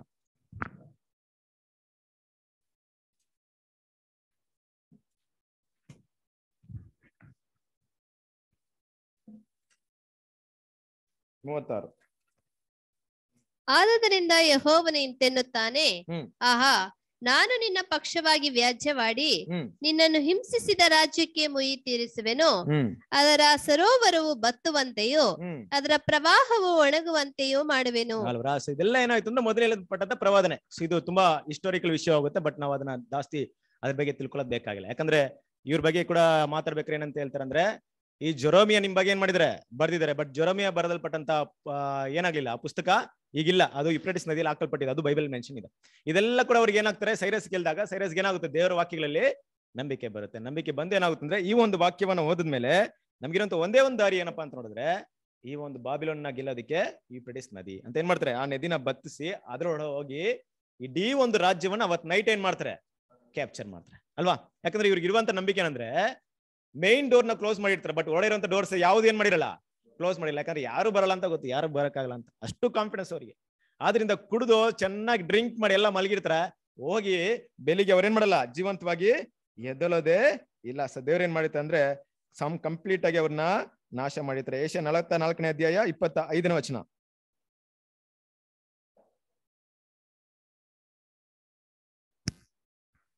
44:25.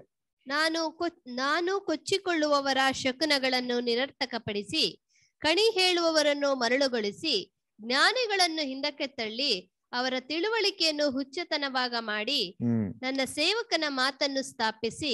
ಅಲ್ವರ, ಇದೆಲ್ಲ ಏನಾಯ್ತು ಅಂದ್ರೆ ಅಲ್ಲಿ ಹೇಳಲ್ಪಟ್ಟಂತ ಆ ಪ್ರವಾದನೆ. ಇನ್ನೊಂದು ವಾಕ್ಯ ಕೂಡ ಇದೆ ನಮ್ಗೆ ತುಂಬಾ ಒಂದು ವಂಡರ್ಫುಲ್ ವಾಕ್ಯ ಏನಂತ ನೋಡ್ಬೇಕಾರೆ, ಅವರು ಮತ್ತರಾಗಿರೋದ್ರಿಂದ ಮತ್ತೆ ಹೇಳದೇ ಇರುವಂತ ಹಾಗೆ ದೇವ್ರು ಮಾಡಿದಿರೋ ಅಂತ ವಿಷಯ ಕೂಡ ಪ್ರವಾದನೆ ಇದೆ.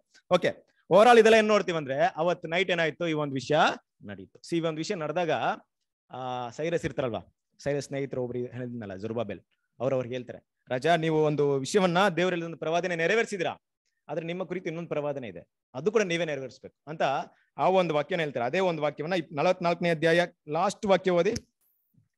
ಕೋರೇಶನ ವಿಷಯವಾಗಿ ಅವನು ನನ್ನ ಮುಂದೆ ಕಾಯುವವನು, ಯೆರೂಸಲೇಮು ಕಟ್ಟಲ್ಪಡಲಿ, ದೇವಸ್ಥಾನದ ಅಸ್ತಿವಾರವು ಹಾಕಲ್ಪಡಲಿ ಎಂದು ಹೇಳಿ ನನ್ನ ಇಷ್ಟಾರ್ಥವನ್ನೆಲ್ಲ ನೆರವೇರಿಸತಕ್ಕವನು ಎಂಬುದಾಗಿ ಮಾತಾಡುವವನಾಗಿದ್ದೇನೆ. ಕೋರೇಶ್ ರಾಜನು ಮೊದಲು ಬಂದು ಫಸ್ಟ್ ಮಾಡಿದಂತ ಆಜ್ಞೆ ಏನ್ ಗೊತ್ತಾ, ಯೆರೂಸಲೇಮ್ನ ಕಟ್ರಿ ಅಂತ ಏನ್ ಮಾಡ್ತಾರೆ, ಘೋಷಣೆ ಮಾಡ್ತಾರೆ. ಯಾಕಂದ್ರೆ ಅವತ್ತು ನೈಟ್ ಅಲ್ಲಿ ನಡೆದಿರೋದು, ಮತ್ತೆ ಆ ರಾಜ್ಯವನ್ನ ಗೆದ್ಮೇಲೆ ಮೊದಲನೇ ಅವ್ರು ಮಾಡಿದಂತ ಒಂದು ವಿಷಯ ಅಂದ್ರೆ, ಯೆರೂಸಲೇಮ್ನ ಏನ್ ಮಾಡಿ ಎಲ್ಲ ಇಸ್ರೇಲ್ ಜನರು ಹೋಗಿ ಯಾರು ಕಟ್ಬೇಕಂತಿದ್ರೋ, ನೀವು ಎಜ್ರಾ ಪುಸ್ತಕದಲ್ಲಿ ಕೂಡ ಏನ್ ಮಾಡ್ಬೋದು, ಅದನ್ನ ಮೊದಲನೇ ಅಧ್ಯಾಯ ಮತ್ತೆ ಪೂರ್ವಕಾಲ ವೃತ್ತದಲ್ಲಿ ಕೊನೆಯ ಅಧ್ಯಾಯದಲ್ಲಿ ಬರುವಂತ ವಾಕ್ಯಗಳನ್ನ ನೋಡ್ಬೋದು. ಏನ್ ಮಾಡ್ತಾರೆ, ಆಜ್ಞೆವನ್ನ ಕೊಡ್ತಾರೆ.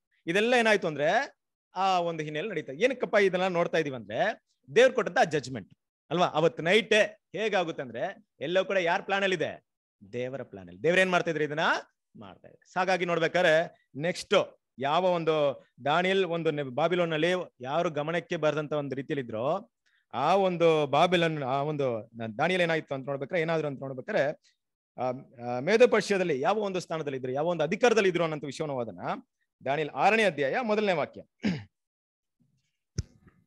ದಾರ್ಯಾವೇಶನು ತನ್ನ ರಾಜ್ಯಭಾರವನ್ನು ನಿರ್ವಹಿಸುವುದಕ್ಕೋಸ್ಕರ ರಾಜ್ಯದ ಆಯಾ ಭಾಗಗಳ ಮೇಲೆ 120 ಮಂದಿ ದೇಶಾಧಿಪತಿಗಳನ್ನು, ರಾಜನಿಗೆ ನಷ್ಟವಾಗದಂತೆ ಆ ದೇಶಾಧಿಪತಿಗಳ ಮೇಲೆ ಅವರಿಂದ ಲೆಕ್ಕ ತೆಗೆದುಕೊಳ್ಳುವ 3 ಮುಖ್ಯಾಧಿಕಾರಿಗಳನ್ನು ನೇಮಿಸಬೇಕೆಂದು ನಿಶ್ಚಯಿಸಿಕೊಂಡನು. ಆ ಮುಖ್ಯಾಧಿಕಾರಿಗಳಲ್ಲಿ ದಾನಿಯೇಲನು ಒಬ್ಬನು. ಅಲ್ವಾ? ನೋಡ್ಬೇಕಾದ್ರೆ ನೆಕ್ಸ್ಟ್ ಆ 3ಗಿಂತ ಮೇಲಿನ ಸ್ಥಾನವನ್ನು ಯಾರು ಕೊಡ್ತಾರೆ ಅಂದ್ರೆ ದಾನಿಯೇಲ್ಗೆ ಕೊಡ್ತಾರೆ. ಅಂದ್ರೆ ನೆಕ್ಸ್ಟ್ ರಾಜನಿಗೆ ನೆಕ್ಸ್ಟ್ ಯಾವ ಪೊಸಿಷನ್ ಅಲ್ಲಿ ದಾನಿಯೇಲ್ ಬಾಬಿಲೋನ್ ಇರ್ಬೇಕಾದ್ರೆ ಹಂಗೆ ಮೇದೆ ಪರ್ಷಿಗೆ ಹೋದ್ರು ನೋಡಿದ್ರ. ಸೊ ಯಾವ ರೀತಿ ನೋಡ್ಬೇಕಾದ್ರೆ ಇದು ದಾನಿಯೇಲ್ನ ಒಂದು ವಿಷಯ. ಓಕೆ, ಸೊ ಹಾಗಾಗಿ ಈ ಒಂದು ವಿಷಯ ನಿಮ್ಗೆಲ್ಲ ಗೊತ್ತಿದೆ. ಮುಖ್ಯವಾಗಿ ಇದನ್ನ ಟೈಪ್ ಆಗಿ ತುಂಬಾ ಒಂದು ವಿಷಯನ ನಾವು ನೋಡಕ್ ಹೋಗಲ್ಲ ಇಲ್ಲಿ ಅಲ್ವಾ. ಸೊ ಮೇನ್ ಪಾಯಿಂಟ್ಸ್ ಮಾತ್ರ ನೋಡೋಣ. ಹಾಗೆ ನೋಡಿ, ನಮಗೆ ಏನ್ ಪಾಠ ಇದೆ ಅದ್ರ ಬಗ್ಗೆ ಏನ್ ಮಾಡೋಣ, ಜಾಸ್ತಿ ಪ್ರಾಮುಖ್ಯತೆಯನ್ನ ಹೇಳ್ಕೊಡೋಣ. ನಮ್ಗೆ ಗೊತ್ತಿದೆ ಈ ಬಾಬಿಲೋನ್ ಅನ್ನೋದು ಯಾರನ್ನ ತೋರಿಸ್ಕೊಡ್ತಾ ಇದೆ, ಯಾರಿರ್ಬೋದು? ಕ್ರೈಸ್ಟಿಯನ್ಡಮ್ ಅಲ್ವಾ. ಇವತ್ತಿರುವಂತ ಮಹಾ ಬಾಬಿಲೋನ್ನ ತೋರಿಸ್ಕೊಡ್ತಾ ಇದೆ. ಹೇಗೆ ಅವತ್ತು ಬಾಬಿಲೋನ್ ನಾವು ನಮ್ಮನ್ನ ಯಾರು ಏನ್ ಮಾಡಕ್ಕಾಗಲ್ಲ ಅಂತ ಅನ್ಕೊಂಡಿದ್ರು, ಅದೇ ರೀತಿಯಾಗಿ ಇವತ್ತು ಕ್ರೈಸ್ತತ್ವ ಹೇಗಿದೆ, ನಾವು ಬಲಿಷ್ಠರಾಗಿದೆ, ನಮ್ಮನ್ನ ಯಾರೋ ಏನೋ ಮಾಡಕ್ಕಾಗಲ್ಲ. ಕಾರಣ ಏನೋ, ಆ ಒಂದು ವಾಲ್ ಅಲ್ವಾ, ಆ ಪ್ರೊಟೆಕ್ಷನ್ ವಾಲ್. ಅದೇ ರೀತಿಯಾಗಿ ಏನಾಗಿದೆ ಇವತ್ತು ಕೂಡ ಇವ್ರಿಗೆ ವಾಲ್ ಇದೆಯಾ, ಮತ್ತೆ ಏನಿದೆ, ಯುಪ್ರಟಿಸ್ ನದಿ ಇದೆಯಾ.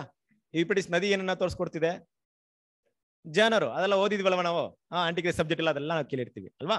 ಈ ಜನರ ಸಪೋರ್ಟ್ ಇರೋರ್ಗೆ ಏನಾಗ್ತಿದೆ, ಯಾರು ನಮ್ಮನ್ನ ಏನೋ ಮಾಡಕ್ಕಾಗಲ್ಲ ಅನ್ನುವಂತ ಒಂದು ದೊಡ್ಡ ನಂಬಿಕೆಯಲ್ಲಿ ಅವರಿದ್ದಾರೆ. ಮತ್ತೆ ಇದ್ರೊಳಗಿರುವಂತ ಆ ಕಾವಲು ಬುರುಜುಗಳು ಯಾರನ್ನ ತೋರಿಸ್ಕೊಡ್ತಿದ್ರೆ, ಸುಳ್ಳು ಬೋಧಕರು ಏನ್ ಮಾಡ್ತಿದ್ರೆ, ಏನೋ ಆಗಲ್ಲ, ನಿಮ್ಗೆ ಆಶೀರ್ವಾದ ಬರುತ್ತೆ, ಬ್ಲೆಸ್ಸಿಂಗ್ ಬರುತ್ತೆ ಅಂತ ಏನ್ ಮಾಡ್ತಿದ್ರೆ ಹೇಳ್ತಿದ್ರೆ ಅಲ್ವಾ. ಈಗೇನ್ ಇವ್ರು ಮಾಡಿದಂತ ಒಂದು ದೊಡ್ಡ ಒಂದು ಔತಣ, ಏನಪ್ಪ ಔತಣ ಏನಿರ್ಬೋದು ಅಂತ ನೋಡಿದಾಗ ನಮ್ಮೆಲ್ರಿಗೂ ಗೊತ್ತಿದೆ. ಇವತ್ತಿರುವಂತ ಔತಣ ಏನಿದೆ, ದೊಡ್ಡ ದೊಡ್ಡ ಸ್ಪೀಕರ್ಸ್ ಕೊಡುವಂತ ವಿಷಯಗಳು ಹೇಗಿದೆ ಅಂತ ನೋಡ್ಬೇಕಾದ್ರೆ ದೇವ್ರ ದೃಷ್ಟಿಲಿ ಹೇಗಿದೆ, ಅದೆಲ್ಲ ಒಳ್ಳೆ ಸತ್ಯ ಇದೆಯಾ ಅಲ್ಲಿ? ಇಲ್ಲ, ದೇವರಿಗೆ ಅಸಹ್ಯವಾದಂತ ವಿಷಯನ ಇದೆ ಅಂದ್ಬಿಟ್ಟು ಐಶ್ಯ 28ನೇ ಅಧ್ಯಾಯ 8ನೇ ವಚನದಲ್ಲಿ ನೋಡ್ಬೋದು ಅಲ್ವಾ. ಅವ್ರು ಮಾಡಿದಂತ ಬೋಧನೆಗಳೆಲ್ಲ ಹೇಗಿದೆ, ಅಸಹ್ಯವಾಗಿದೆ. ಬಟ್ ಏನಂತ ನೋಡ್ಬೇಕಾದ್ರೆ ಈ ಒಂದು ಪಿಕ್ಚರ್ ಯಾರಿಗೆ ಕರೆಕ್ಟ್ ಆಗಿ ನಮ್ಗೆ ಅನ್ವಯವಾಗುತ್ತಂದ್ರೆ ಕೊನೆ ಕಾಲದಲ್ಲಿರುವಂತ ಸಭೆಗೆ ಅನ್ವಯವಾಗುತ್ತೆ. ಯಾರು ಕೊನೆ ಕಾಲದಲ್ಲಿರುವಂತ ಸಭೆ? ನಾವೇ. ಕರೆಕ್ಟಾ? ನಮಗೆ ಈ ಪಿಕ್ಚರ್ ಕರೆಕ್ಟ್ ಆಗಿ ಏನಾಗುತ್ತೆ, ಹೊಂದಾಣಿಕೆ ಆಗುತ್ತೆ. ಹಾಗೆ ನೋಡ್ಬೇಕಾದ್ರೆ ಈ ಒಂದು ಬಾಬಿಲೋನ್ ಈ ರೀತಿ ಇರ್ಬೇಕಾದ್ರೆ ಒಂದು ರಾಜ ಏನಾಗಿದ್ರೆ ಆಲ್ರೆಡಿ ಬಂದೇನ್ ಮಾಡಿದ್ರೆ ಕ್ಯಾಪ್ಚರ್ ಮಾಡಿದ್ರೆ. ಯಾರ ರಾಜ? ಸೈರಸ್ ಅಲ್ವಾ. ಆನಿ ಟೇಬಲ್ ನೋಡ್ಬೇಕಾದ್ರೆ ಆ ರಾಜ ಯಾರನ್ನ ತೋರಿಸ್ಕೊಡ್ತಾ ಇದೆ? ಕರ್ತನಾದ ಸೈರಸ್ ಅಂದಾಗ ಏನಂತ ಸೂರ್ಯ ಹುಟ್ಟುವಂತ ದಿಕ್ಕಿನಲ್ಲಿ ಬರುವಂತ ರಾಜ ಅಂತ ಅಲ್ಲಿ ಏನ್ ಮಾಡಿದ್ರೆ ಮೆನ್ಷನ್ ಆಗಿದೆ. ಹೀಗೆ ನೋಡ್ಬೇಕಾದ್ರೆ ನಮ್ಮ ಕರ್ತನಾದ ಯೇಸು ಕ್ರಿಸ್ತನ ಏನಾಗಿದೆ, 2ನೇ ಬರುವಿಕೆ ಬಂದಿದೆ. ಬಟ್ ಯಾರು ಗೊತ್ತಾಗ್ಲಿಲ್ಲ? ಬಾಬಿಲೋನ್ ಇರೋರಿಗೆ ಏನಾಗ್ಲಿಲ್ಲ, ನಂಬಿಕೆ ಎಲ್ಲ ಗೊತ್ತಾಗ್ಲಿಲ್ಲ. ಬಟ್ ಅದರಲ್ಲಿ ಒಬ್ಬರಿಗೆ ಗೊತ್ತಾಗ್ತದೆ. ಮುಖ್ಯವಾಗಿ ನೋಡ್ಬೇಕಾದ್ರೆ ಈ ಬಾಬಿಲೋನ್ಗೆ ಇರುವಂತ ಜಜ್ಮೆಂಟ್ ಏನಪ್ಪಾ ಅಂತ ನೋಡ್ಬೇಕಾದ್ರೆ, ದೇವರಿಗೆ ಕೊಟ್ಟಿರುವಂತ ಜಜ್ಮೆಂಟ್ ಯಾವ ರೀತಿ ಇದೆ ಅಂತ ನೋಡ್ಬೇಕಾದ್ರೆ ನಮ್ಗೆ ಗೊತ್ತಿದೆ. ಪ್ರಕಟಣೆ 3ನೇ ಅಧ್ಯಾಯ 16ನೇ ವಚನ.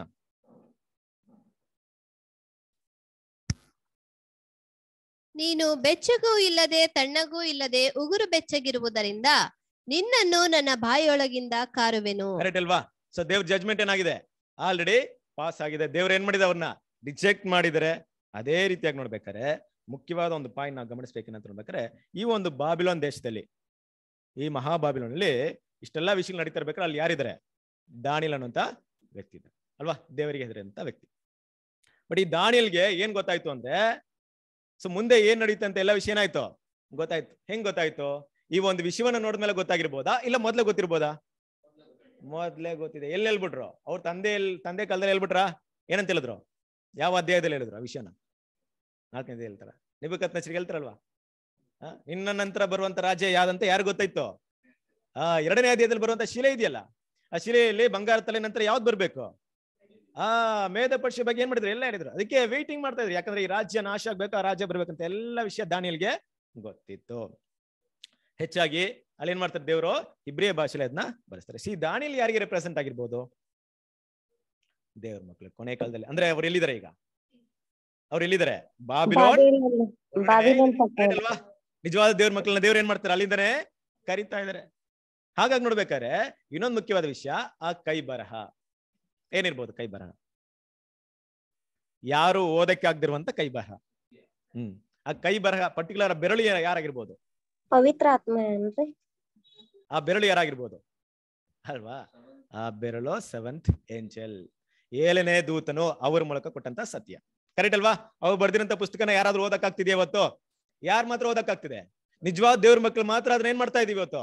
ಅರ್ಥ ಮಾಡ್ಕೊಳ್ತಾ ಇದ್ವಿ ಅಲ್ವಾ? ಬಾಬಿಲೋನ್ ಗೊತ್ತಾಗ್ತಾ ಇದೆಯಾ? ಗೊತ್ತಾಗ್ತಾ ಇಲ್ಲ. ಕರೆಕ್ಟ್ ಅಲ್ವಾ?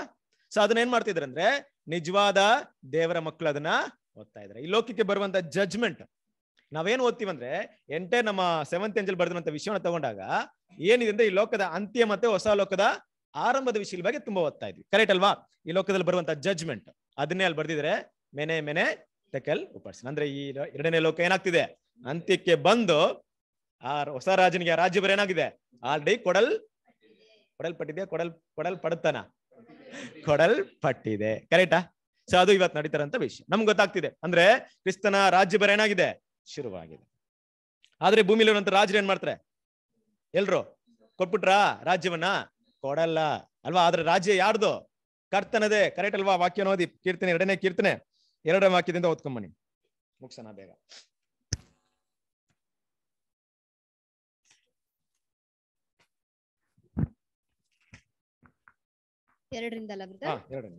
ಯೆಹೋವನಿಗೂ ಆತನ ಅಭಿಷೇಕಿಸಿದವನಿಗೂ ವಿರೋಧವಾಗಿ ಭೂಪತಿಗಳು ಸನ್ನದ್ಧರಾಗಿ ನಿಂತಿದ್ದಾರೆ.